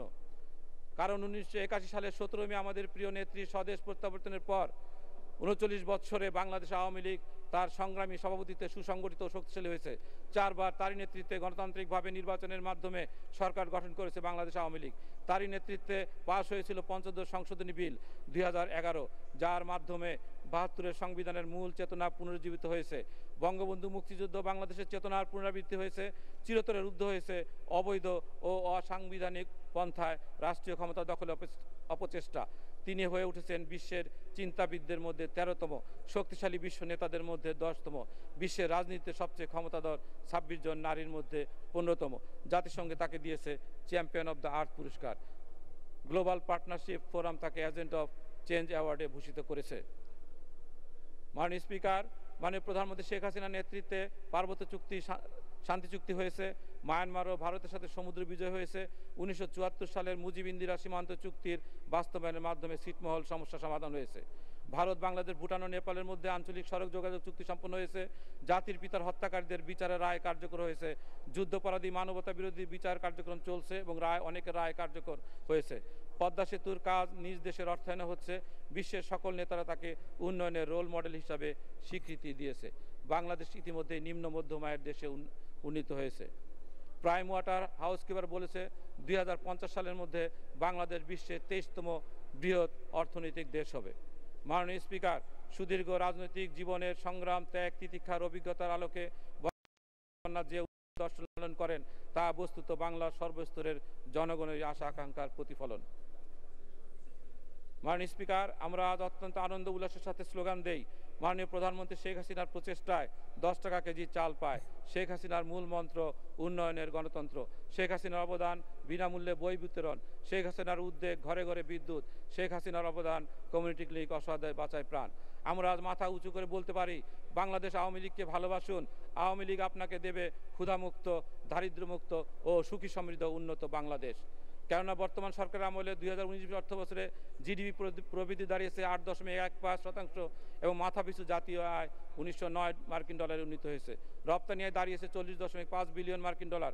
বৈদেশিক মুদ্রা রিজার্ভ 32.7 বিলিয়ন ডলার এবং দারিদ্র্যের হার 20.5% এবং অতি দরিদ্রের হার 10.5%। বিদ্যুৎ উৎপাদনে 22,787 মেগাওয়াটে উন্নীত হয়েছে। মাননীয় স্পিকার, 1971 সালে যে জামাত ইসলাম মুক্তিযুদ্ধের বিরোধিতা করেছিল, পাক হানাদার বাহিনীর সাথে হাত মিলিয়ে 30 লক্ষ বাঙালিকে হত্যা করেছিল, 2 লক্ষ মা বোনের সম্ভ্রমহানি করেছিল, তারাই ষড়যন্ত্র করে 1975 সালে জাতির পিতাকে সপরিবারে হত্যা করেছিল। তারপর সেই জামাতে ইসলামের গর্ভে জন্ম নেয় বিএনপি এবং সেই বিএনপির মাথায় ভর করে জামাত শিবির একে একে হত্যা করে জাতির 4 নেতাকে, অসংখ্য আওয়ামী লীগ নেতাকর্মীকে এবং মুক্তিযোদ্ধাদেরকে। তাদের আমলে অর্থ লুটপাট করে দুর্নীতিতে 5 বার বিশ্ব চ্যাম্পিয়ন হয়। বিএনপির সময় মঙ্গা দেখা দিলে লোকে না খেয়ে মারা যায়। বিদ্যুতের লোডশেডিংয়ের জ্বালায় জনজীবন অতিষ্ঠ হয়। সেনাবাহিনী ও বিমানবাহিনীতে বারবার অভ্যুত্থান হয় এবং অসংখ্য সেনাবাহিনীর সদস্যকে হত্যা করা হয়। আমাদের মাননীয় প্রধানমন্ত্রীকে 20 বার হত্যার চেষ্টা করা হয় এবং 2004 সালে 21শে আগস্ট তাদের বর্বরিত গ্রেনেড হামলায় আইবি রহমান সহ 22 জন নেতাকর্মী নিহত হয় এবং অসংখ্য আওয়ামী লীগের নেতাকর্মী আহত হয়, আজও কষ্ট ভোগ করছে। হাওয়া ভবন ছিল দুর্নীতির আখড়া। হাজার হাজার কোটি টাকা খালেদা জিয়ার সন্তান তারেক রহমান বিদেশে পাচার করেছে। অসংখ্য সংখ্যালঘুদের হত্যা, নির্যাতন, বাড়িঘর লুট ও ধর্ম প্রতিষ্ঠান ভাঙচুর করেছে। 2013 সালে হেফাজতে ইসলামের উপর ভর করে ঢাকা শহর জ্বালিয়ে পুড়িয়ে সরকার করেছে। বায়তুল মোকাররমে আগুন দিয়েছে, কোরআন শরীফ পুড়িয়েছে, জায়নামাজ পুড়িয়েছে, গাছ কেটেছে। আমাদের মাননীয় প্রধানমন্ত্রীর নেতৃত্বে অপারেশন শাপলা সিকিউরের মাধ্যমে তা অত্যন্ত সফলভাবে নিয়ন্ত্রণ করা হয়েছে। এরপরে 2014-এর 10ম জাতীয় সংসদ নির্বাচন প্রতিরোধের নামে অবৈধ হরতাল ও অবরোধ ডেকে শত শত মানুষকে চলন্ত বাসে পেট্রোল বোমা মেরে পুড়িয়ে মেরেছে। নির্বাচন কর্মকর্তা পুলিশ সদস্যদের হত্যা করেছে। 5 শতাধিক স্কুল পুড়িয়েছে। তারপরে নির্বাচন হয়েছে এবং 1 বছর রাষ্ট্র পরিচালনা করে আওয়ামী লীগ জোট সরকার যখন দেশকে উন্নতি ও সমৃদ্ধি দিয়ে নিয়ে যাচ্ছিল, তখন 2015 সালে 5 জানুয়ারি থেকে টানা 93 দিন আবার শুরু করে পেট্রোল বোমা মেরে মানুষ পোড়ানো, হরতাল অবরোধ ডেকে জনজীবন অতিষ্ঠ করে তোলে। 93 দিন পর জ্বালাও বন্ধ করে শুরু করে বিদেশিদের হত্যা, সংখ্যালঘু সম্প্রদায়ের ধর্মীয় নেতাদের হত্যা। পবিত্র রমজান মাসে গুলশানের হোলি আর্টিজান বেকারিতে হত্যা করে 16 জন বিদেশি নাগরিককে, 2 জন পুলিশ কর্মকর্তা সহ মোট 22 জন। এরপর পবিত্র ঈদের ফেতরে শোলাকের ঈদগাহ জামাতের উপর আক্রমণ করে এবং দেশকে ব্যর্থ করার জন্য বিভিন্ন বিদেশি দালালদের সাথে ষড়যন্ত্র করে আওয়ামী লীগ জোট সরকার পতনের জন্য। মাননীয় স্পিকার, এখন আমি আমার মন্ত্রণালয়ের কর্মকাণ্ড সম্বন্ধে বিস্তারিত বলবো। দুর্যোগে দেশের জনগোষ্ঠীর জানমালের ক্ষয়ক্ষতি সহনীয় পর্যায়ে আনার লক্ষ্যে দুর্যোগ ব্যবস্থাপনা ও ত্রাণ মন্ত্রণালয় দুর্যোগ পূর্ব প্রস্তুতি ও দুর্যোগ পরবর্তী সারাদান কার্যক্রমে নিরলস প্রচেষ্টা চালিয়ে যাচ্ছে। এই লক্ষ্যে ভৌত অবকাঠামো নির্মাণ এবং আইনি কাঠামো প্রণয়ন ও বাস্তবায়ন করে যাচ্ছে। দুর্যোগ বিষয়ক স্থায়ী আদেশাবলী 2019 আধুনিকায়ন ও হালনাগাদ করা হয়েছে। জনগোষ্ঠী ও তাদের প্রাণী সম্পদকে নিরাপদ আশ্রয় প্রদানের জন্য উপকূলীয় জেলাসমূহে বহুমুখী ঘূর্ণিঝড় আশ্রয় কেন্দ্র নির্মাণ, বন্যা প্রবণ এলাকায় বন্যা আশ্রয় কেন্দ্র নির্মাণ এবং মুজিব কিল্লা সংস্কার ও নির্মাণ কাজ অব্যাহত রয়েছে। দুর্যোগে ব্যাপক জনসচেতনতা বৃদ্ধির লক্ষ্যে প্রতি বছর 10ই মার্চ জাতীয় দুর্যোগ প্রস্তুতি দিবস এবং 13 অক্টোবর দেশব্যাপী আন্তর্জাতিক দুর্যোগ প্রশমন দিবস উদযাপন করা হয়েছে। কর্মহীন সময়ে কর্মক্ষম 50 লক্ষ হত দরিদ্র গ্রামীণ বেকার শ্রমিকের জন্য কর্মসংস্থান কর্মসূচি অব্যাহত রয়েছে। সম্প্রতি সারা দেশে 28,494টি সেতু কালভার্ট নির্মাণ করা হয়েছে। আরও 13,000 সেতু কালভার্ট নির্মাণের কাজ চলমান রয়েছে। 1,238 কোটি 27 লক্ষ টাকা ব্যয়ে 3,145 কিলোমিটার রাস্তা হেরিংবোন বহন করা হয়েছে। আরও 3,347 কোটি 24 লক্ষ টাকা ব্যয়ে 5,052 কিলোমিটার রাস্তা হেরিংবোন বহন করার কাজ চলমান আছে। ভূমিকম্প ও অন্যান্য দুর্যোগে ক্ষতিগ্রস্ত জনগণকে অনুসন্ধান ও উদ্ধার কার্যক্রম পরিচালনার লক্ষ্যে এ পর্যন্ত 220 কোটি টাকা ব্যয়ে অনুসন্ধান ও উদ্ধার যন্ত্রপাতি ক্রয় করে Dhaka city corporation, fire service, civil defence ও সশস্ত্র বাহিনী বিভাগের কাছে হস্তান্তর করা হয়েছে। 127 কোটি 61 লক্ষ টাকা ব্যয়ে 66টি জেলায় ত্রাণ, গুদাম, দুর্যোগ ব্যবস্থাপনা তথ্যকেন্দ্র নির্মাণ কাজ চলমান রয়েছে। মুজিব কিল্লা নির্মাণ, সংস্কার ও উন্নয়ন শীর্ষক প্রকল্পের আওতায় 1957 কোটি 49 লক্ষ টাকা ব্যয়ে 550টি মুজিব কিল্লা নির্মাণ, সংস্কার ও উন্নয়নের কাজ চলমান আছে। কুড়িগ্রাম, সুনামগঞ্জ এবং কক্সবাজার জেলাকে ফ্লাড রিজিলিয়েন্ট ডিস্ট্রিক্ট হিসাবে রূপান্তরের জন্য Japan international cooperation agency JICA এবং অর্থনৈতিক সম্পর্ক বিভাগের মধ্যে সমঝোতা স্মারক সম্পাদন বিষয়টি প্রক্রিয়াধীন রয়েছে। এর অনুবৃত্তিক্রমে বাংলাদেশকে একটি ভূমিকম্প সহনীয় রাষ্ট্রে পরিণত করার লক্ষ্যে জাইকার সঙ্গে বাংলাদেশ সরকারের দ্বিপাক্ষিক আলোচনা অব্যাহত রয়েছে। বন্যার সময় বন্যাপ্রবণ এলাকার প্রতিবন্ধী ব্যক্তিসহ বিপদাপন্ন জনগোষ্ঠীকে উদ্ধার কাজে ব্যবহারের জন্য বাংলাদেশ নৌবাহিনীর ডকইয়ার্ড থেকে 60টি অনুসন্ধান ও উদ্ধার নৌকা, মাল্টিপারপাস রেস্কিউ বোট ক্রয় করা হচ্ছে। দুর্যোগ ব্যবস্থাপনা ত্রাণ মন্ত্রণালয়ের মাধ্যমে 2018-19 অর্থবছরে গ্রামীণ দরিদ্র জনগোষ্ঠীকে 11,604টি দুর্যোগ সহনীয় বাসগৃহ প্রদান করা হয়েছে। চলতি অর্থ বছরে 2019-20 অর্থবছরে আরও 23,000টি দুর্যোগ সহনীয় বাসগৃহ প্রদান করা হচ্ছে। 11 লক্ষাধিক বলপূর্বক বাস্তুচ্যুত মায়ানমার নাগরিকের জন্য আশ্রয়স্থল, খাদ্য, চিকিৎসা, বিশুদ্ধ পানি, পয় নিষ্কাশন, নিরাপত্তা ইত্যাদি নিশ্চিত করা হয়েছে। বড় ধরনের দুর্যোগে দেশ বিদেশ থেকে সংগৃহীত মানবিক সহায়তা সামগ্রী সংগ্রহের জন্য ঢাকার পূর্বাঞ্চলে হিউম্যানিটেরিয়ান স্টেজিং এরিয়া স্থাপনের কাজ নেওয়া হচ্ছে। এশিয়া ও প্রশান্ত মহাসাগরীয় অঞ্চলের দেশসমূহে জাতিসংঘের মানবিক সহায়তা সমন্বয়কারী সংস্থা ইউএনওচার উদ্যোগে সিভিল মিলিটারি সমন্বয়ের মাধ্যমে বড় ধরনের দুর্যোগ মোকাবেলা কার্যক্রম জোরদারকরণের লক্ষ্যে রিজিওনাল কনসালটেটিভ গ্রুপের RCG চতুর্থ সম্মেলন অনুষ্ঠিত হয়েছে। বড় ধরনের দুর্যোগ মোকাবেলার নিমিত্ত স্বল্প সময়ের মধ্যে সিদ্ধান্ত গ্রহণপূর্বক নির্দেশনা প্রদানের জন্য national emergency operation centre NEOC স্থাপনের উদ্যোগ গ্রহণ। মাননীয় প্রতিমন্ত্রী, আচ্ছা বলুন, 2 মিনিট বলুন। NEOC স্থাপনের জন্য কাজ শীঘ্র শুরু হবে। দুর্যোগ ব্যবস্থাপনা ত্রাণ মন্ত্রণালয় মুজিব জন্মশতবার্ষিকী উপলক্ষে 20টি প্রকল্প আমরা গ্রহণ করছি। তন্মধ্যে বাংলাদেশের প্রত্যেকটি গ্রামে একটি করে মোট 68,038টি দুর্যোগ সহনীয় ঘর বিশেষ ভূমিকা রাখবে। মাননীয় স্পিকার, আমি এখন আমার নির্বাচনী এলাকার সম্বন্ধে কিছু বলবো। সাভার এখন আবাসিক, বাণিজ্যিক ও শিল্প এবং শিক্ষানগরীতে পরিণত হয়েছে। লোক সংখ্যা 30 লক্ষ ছাড়িয়ে গেছে। এই বিশাল জনগোষ্ঠীর জন্য এখনও অসংখ্য রাস্তা মেরামত, নতুন রাস্তা নির্মাণ ও বেসরকারি বিদ্যালয়ের উন্নয়নের জন্য আরও অনেক অর্থের প্রয়োজন। আরও অধিক প্রাথমিক বিদ্যালয়ের ভবন নির্মাণ অতি জরুরি হয়ে পড়েছে। আশুলিয়া থানা ভবন নির্মাণ এবং সাভার আশুলিয়া 2টি থানার জন্য উন্নত মানের পুলিশ ভ্যানের সংখ্যা বৃদ্ধি করা অতি প্রয়োজন। সাভার উপজেলা স্বাস্থ্য কমপ্লেক্সে একটি ব্লাড ব্যাংক, সাভার আশুলিয়া বিভিন্ন স্কুল ও বাজার সংলগ্ন হাইওয়েতে আরও ফুটওভার ব্রিজ দরকার। যানজট নিরসনের জন্য bypass, overpass, 4 lane, elevated expressway নির্মাণ এবং রেলপথ নির্মাণ অত্যন্ত প্রয়োজন। আমার নির্বাচনী এলাকায় বর্জ্য নিষ্কাশনের কোনো সুব্যবস্থা নেই কোনো ডাম্পিং সেন্টার। সেজন্য রিসাইক্লিং এবং ইনসিনারেশন ব্যবস্থা সহ একটি আধুনিক বর্জ্য নিষ্কাশন কেন্দ্রের প্রয়োজন। সাভারের ভিতর দিয়ে বয়ে যাওয়া নদী ও খালগুলো ভরাট হয়ে গেছে, হারিয়েছে নাব্যতা এবং বেশিরভাগই দখল হয়ে গেছে। এই জন্য ক্যাপিটাল ড্রেজিং এর মাধ্যমে এগুলো নাব্যতা ফিরানো দরকার এবং টাস্ক ফোর্স গঠন করে দখলমুক্ত করা দরকার। মাননীয় স্পিকার, আপনার মাধ্যমে এই মহান সংসদে এই দাবিগুলো উত্থাপন করছি এবং একই সাথে আমার নির্বাচনী এলাকায় সরকারের সকল উন্নয়ন কর্মকাণ্ডকে সফল করতে এবং দলীয় সকল কর্মকাণ্ডকে সুষ্ঠু ও সুশৃঙ্খলভাবে সম্পন্ন করতে সহযোগিতা করার জন্য সাভার আওয়ামী লীগ সহ এর সকল অঙ্গ এবং সহযোগী সংগঠনের সকল নেতাকর্মীকে আন্তরিক ধন্যবাদ ও কৃতজ্ঞতা জানিয়ে আমার বক্তব্য শেষ করছি। জয় বাংলা, জয় বঙ্গবন্ধু। ধন্যবাদ মাননীয় প্রতিমন্ত্রী, আপনাকে অসংখ্য ধন্যবাদ। এবারে বক্তব্য রাখার জন্য আমি আহ্বান জানাচ্ছি জনাব জাহিদ ফারুক। মাননীয় প্রতিমন্ত্রী, আপনার সময় 15 মিনিট। অনুগ্রহপূর্বক 15 মিনিটের মধ্যে আপনার বক্তব্য সীমাবদ্ধ রাখবেন। বিসমিল্লাহির রহমানির রহিম। আমাকে এই মহান সংসদে মহামান্য রাষ্ট্রপতি ভাষণের উপর বক্তব্য প্রদানের সুযোগ দেওয়ার জন্য মাননীয় স্পিকার, আপনাকে ধন্যবাদ। মাননীয় স্পিকার, আমরা এমন একটি বছরে পদার্পণ করেছি যে বছরে সারা বাঙালি জাতি তথা সারা বিশ্ব সর্বকালের সর্বশ্রেষ্ঠ বাঙালি জাতির পিতা বঙ্গবন্ধু শেখ মুজিবুর রহমানের জন্মশতবার্ষিকী উদযাপনের জন্য অধীর আগ্রহে অপেক্ষমান। ইতিমধ্যেই গত 10 জানুয়ারি থেকে মুজিব বর্ষ উদযাপনের গণনা শুরু হয়েছে। আমি বক্তব্যের শুরুতেই গভীর শ্রদ্ধা নিবেদন করছি সর্বকালের সর্বশ্রেষ্ঠ বাঙালি যা জন্ম না হলে বাঙালিদের সৃষ্টি হতো না এবং আমরা বাঙালি জাতি হিসাবে পৃথিবীর বুকে প্রতিষ্ঠিত হতে পারতাম না। শ্রদ্ধা জানাই বঙ্গবন্ধুর সাথে 15ই আগস্টে সে কালরাতে নিহত বঙ্গমাতা বেগম ফজলুন্নেসা মুজিব এবং তার পরিবারের প্রতি। শ্রদ্ধা জানাই শহীদ আব্দুর রব সেলিবাদ এবং তার পরিবারের প্রতি। শ্রদ্ধা জানাই যুব সমাজের কণ্ঠস্বর শেখ ফজলুল হক মনি সহ সকল সামরিক ও বেসামরিক ব্যক্তি যারা সে কালরাতে নিহত হয়েছেন। মাননীয় স্পিকার, আমি শ্রদ্ধা জানাই মহান মুক্তিযুদ্ধে নিহত 30 লক্ষ শহীদ ও 2 লক্ষ মা বোন যাদের সর্বোচ্চ আত্মত্যাগের মাঝে আমাদের স্বাধীনতা অর্জিত হয়েছে।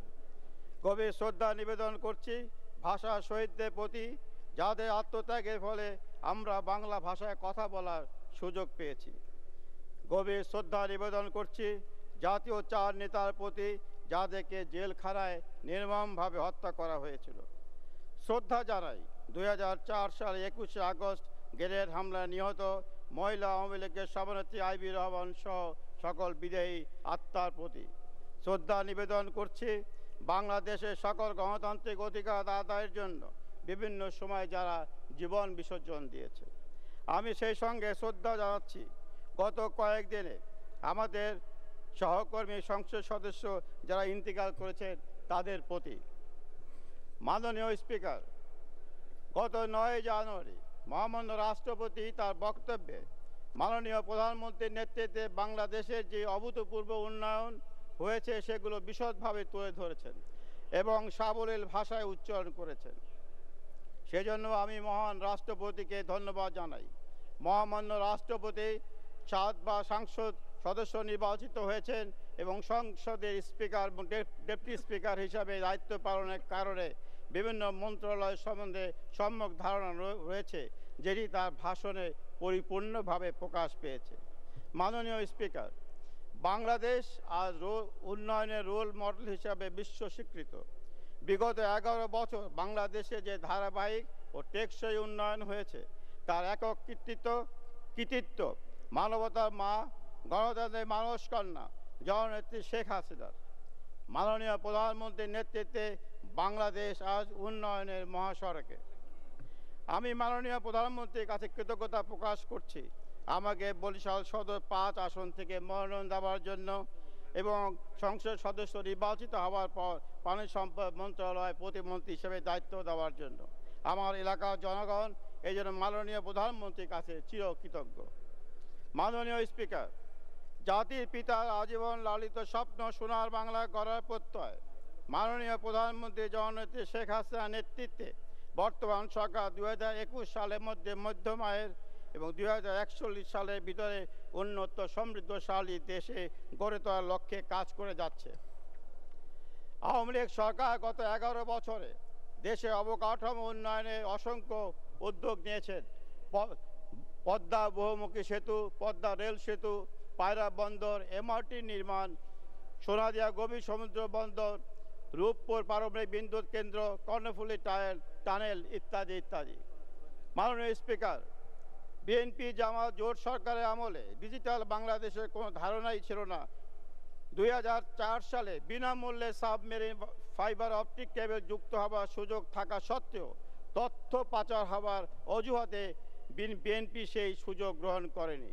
কিন্তু আজ এসবই সম্ভব হয়েছে মাননীয় প্রধানমন্ত্রী জননেত্রী শেখ হাসিনার বিচক্ষণতার জন্য। আজ বাংলাদেশ মহাকাশে বঙ্গবন্ধু স্যাটেলাইট 1 উৎক্ষেপণের মাধ্যমে আমরা প্রবেশ করেছি মহাকাশ বিজ্ঞানের যুগে। বঙ্গবন্ধু স্যাটেলাইট 2 উৎক্ষেপণের উদ্যোগ নেওয়া হচ্ছে। গত 11 বছরে নিরলস প্রচেষ্টায় বাংলাদেশ আজ ডিজিটাল বাংলাদেশে প্রতিষ্ঠিত হয়েছে। এই সফলতার পিছনে মাননীয় প্রধানমন্ত্রী, তথ্য বিষয়ক উপদেষ্টা এবং তথ্য বিশেষজ্ঞ জনাব সজীব ওয়াজেদ জয় বিচক্ষণতা এবং দূরদর্শিতার কারণেই সম্ভব হয়েছে।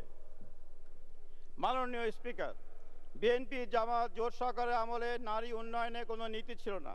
সমাজ গঠনে নারীর ভূমিকা ছিল উপেক্ষিত।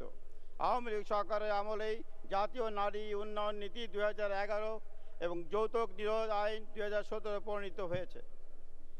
বিশেষজ্ঞরা বলছেন গত 11 বছর ধরে প্রধানমন্ত্রী শেখ হাসিনা গৃহীত পদক্ষেপের ফলেই মানুষের মাথাপিছু আয় বেড়েছে, বিভিন্ন মানব সম্পদ সূচকে ইতিবাচক পরিবর্তন হয়েছে এবং অর্থনৈতিক ঝুঁকি সূচকে আশানুরূপ উন্নতি ঘটেছে। এসবের ফলশ্রুতিতেই জাতিসংঘ এলসিডিভুক্ত দেশের তালিকা থেকে উন্নয়নশীল দেশে উত্তরণের স্বীকৃতি দিয়েছে বাংলাদেশকে। মাননীয় স্পিকার, আমি ধন্যবাদ জানাই আমার বরিশাল 5 আসনের সকল ভোটারদের যারা আমাকে ভোট দিয়ে সংসদ সদস্য নির্বাচিত করেছেন। বরিশাল সদর আসনের বিগত 20 বছর যাবৎ বিএনপি দলীয় এমপি থাকায় কোনো প্রকার উন্নয়ন হয়নি, কিন্তু আওয়ামী লীগ সরকার যখনই ক্ষমতায় আসে তখনই দক্ষিণাঞ্চলে উন্নয়ন হয়। তার জন্যই বরিশালে বিশ্ববিদ্যালয় প্রতিষ্ঠিত হয়েছে, বরিশাল শিক্ষা বোর্ড হয়েছে, বরিশাল মেরিন একাডেমি হয়েছে, বরিশাল ইঞ্জিনিয়ারিং কলেজ হয়েছে, শহীদ Abdur Razzak সেরেবাদ textile engineering college হয়েছে, দুয়ারিকা শিক্ষা সেতু হয়েছে, শেখ হাসিনা ক্যান্টনমেন্ট হয়েছে, নেভাল বেস ক্যাম্প হয়েছে, পায়রা গোবে সমুদ্র বন্দর হচ্ছে। মাননীয় স্পিকার, গণতন্ত্র ও সুশাসন প্রতিষ্ঠা, সন্ত্রাসবাদ ও জঙ্গিবাদ নির্মূল, নারী ক্ষমতায়ন, শিক্ষা, স্বাস্থ্য ও তথ্য প্রযুক্তি খাতে উন্নয়ন ও বিকাশ, জলবায়ু পরিবর্তনের চ্যালেঞ্জ মোকাবেলা সহ বিভিন্ন ক্ষেত্রে অগ্রণী ভূমিকা স্বীকৃতি স্বরূপ বাংলাদেশ মাননীয় প্রধানমন্ত্রীকে বিভিন্ন আন্তর্জাতিক পুরস্কারে ভূষিত করা হয়েছে। মাননীয় প্রধানমন্ত্রীকে প্রদত্ত আন্তর্জাতিক সম্মাননা সমগ্র বিশ্বে বাংলাদেশের মর্যাদা এক নতুন পর্যায়ে উন্নীত হয়েছে। এই বিরল সম্মান দেশ ও জাতির জন্য গৌরবজনক। এজন্য আমি মাননীয় প্রধানমন্ত্রীকে কাছে আমি আমার কৃতজ্ঞতা প্রকাশ জানাচ্ছি এবং অভিনন্দন জানাচ্ছি। মাননীয় স্পিকার, এই পানি সম্পদ মন্ত্রণালয়ের বিভিন্ন কর্মকাণ্ডের উপর আমি কিছু ধারণা দিতে চাচ্ছি। পানি সম্পদ মন্ত্রণালয়ের 2006-07 অর্থ বছরে বাজেট ছিল মাত্র 1466 কোটি টাকা, সেখানে এখন 2019-20 অর্থ বছরে বরাদ্দের পরিমাণ দাঁড়িয়েছে 7932 কোটি টাকা। মাননীয় প্রধানমন্ত্রী জননেত্রী শেখ হাসিনার নেতৃত্বে বাংলাদেশ উন্নয়ন ও অগ্রযাত্রায় বহুদূর এগিয়েছে। পানি সম্পদ মন্ত্রণালয় অতীতে যে কোনো সময়ের চেয়ে এখন অনেক গতিশীল। বাংলাদেশ নদীমাতৃক দেশ হলো বর্ষা মৌসুমে পানির আধিক্য এবং শুষ্ক মৌসুমে পানির দুষ্প্রাপ্যতা এক কঠিন বাস্তবতা।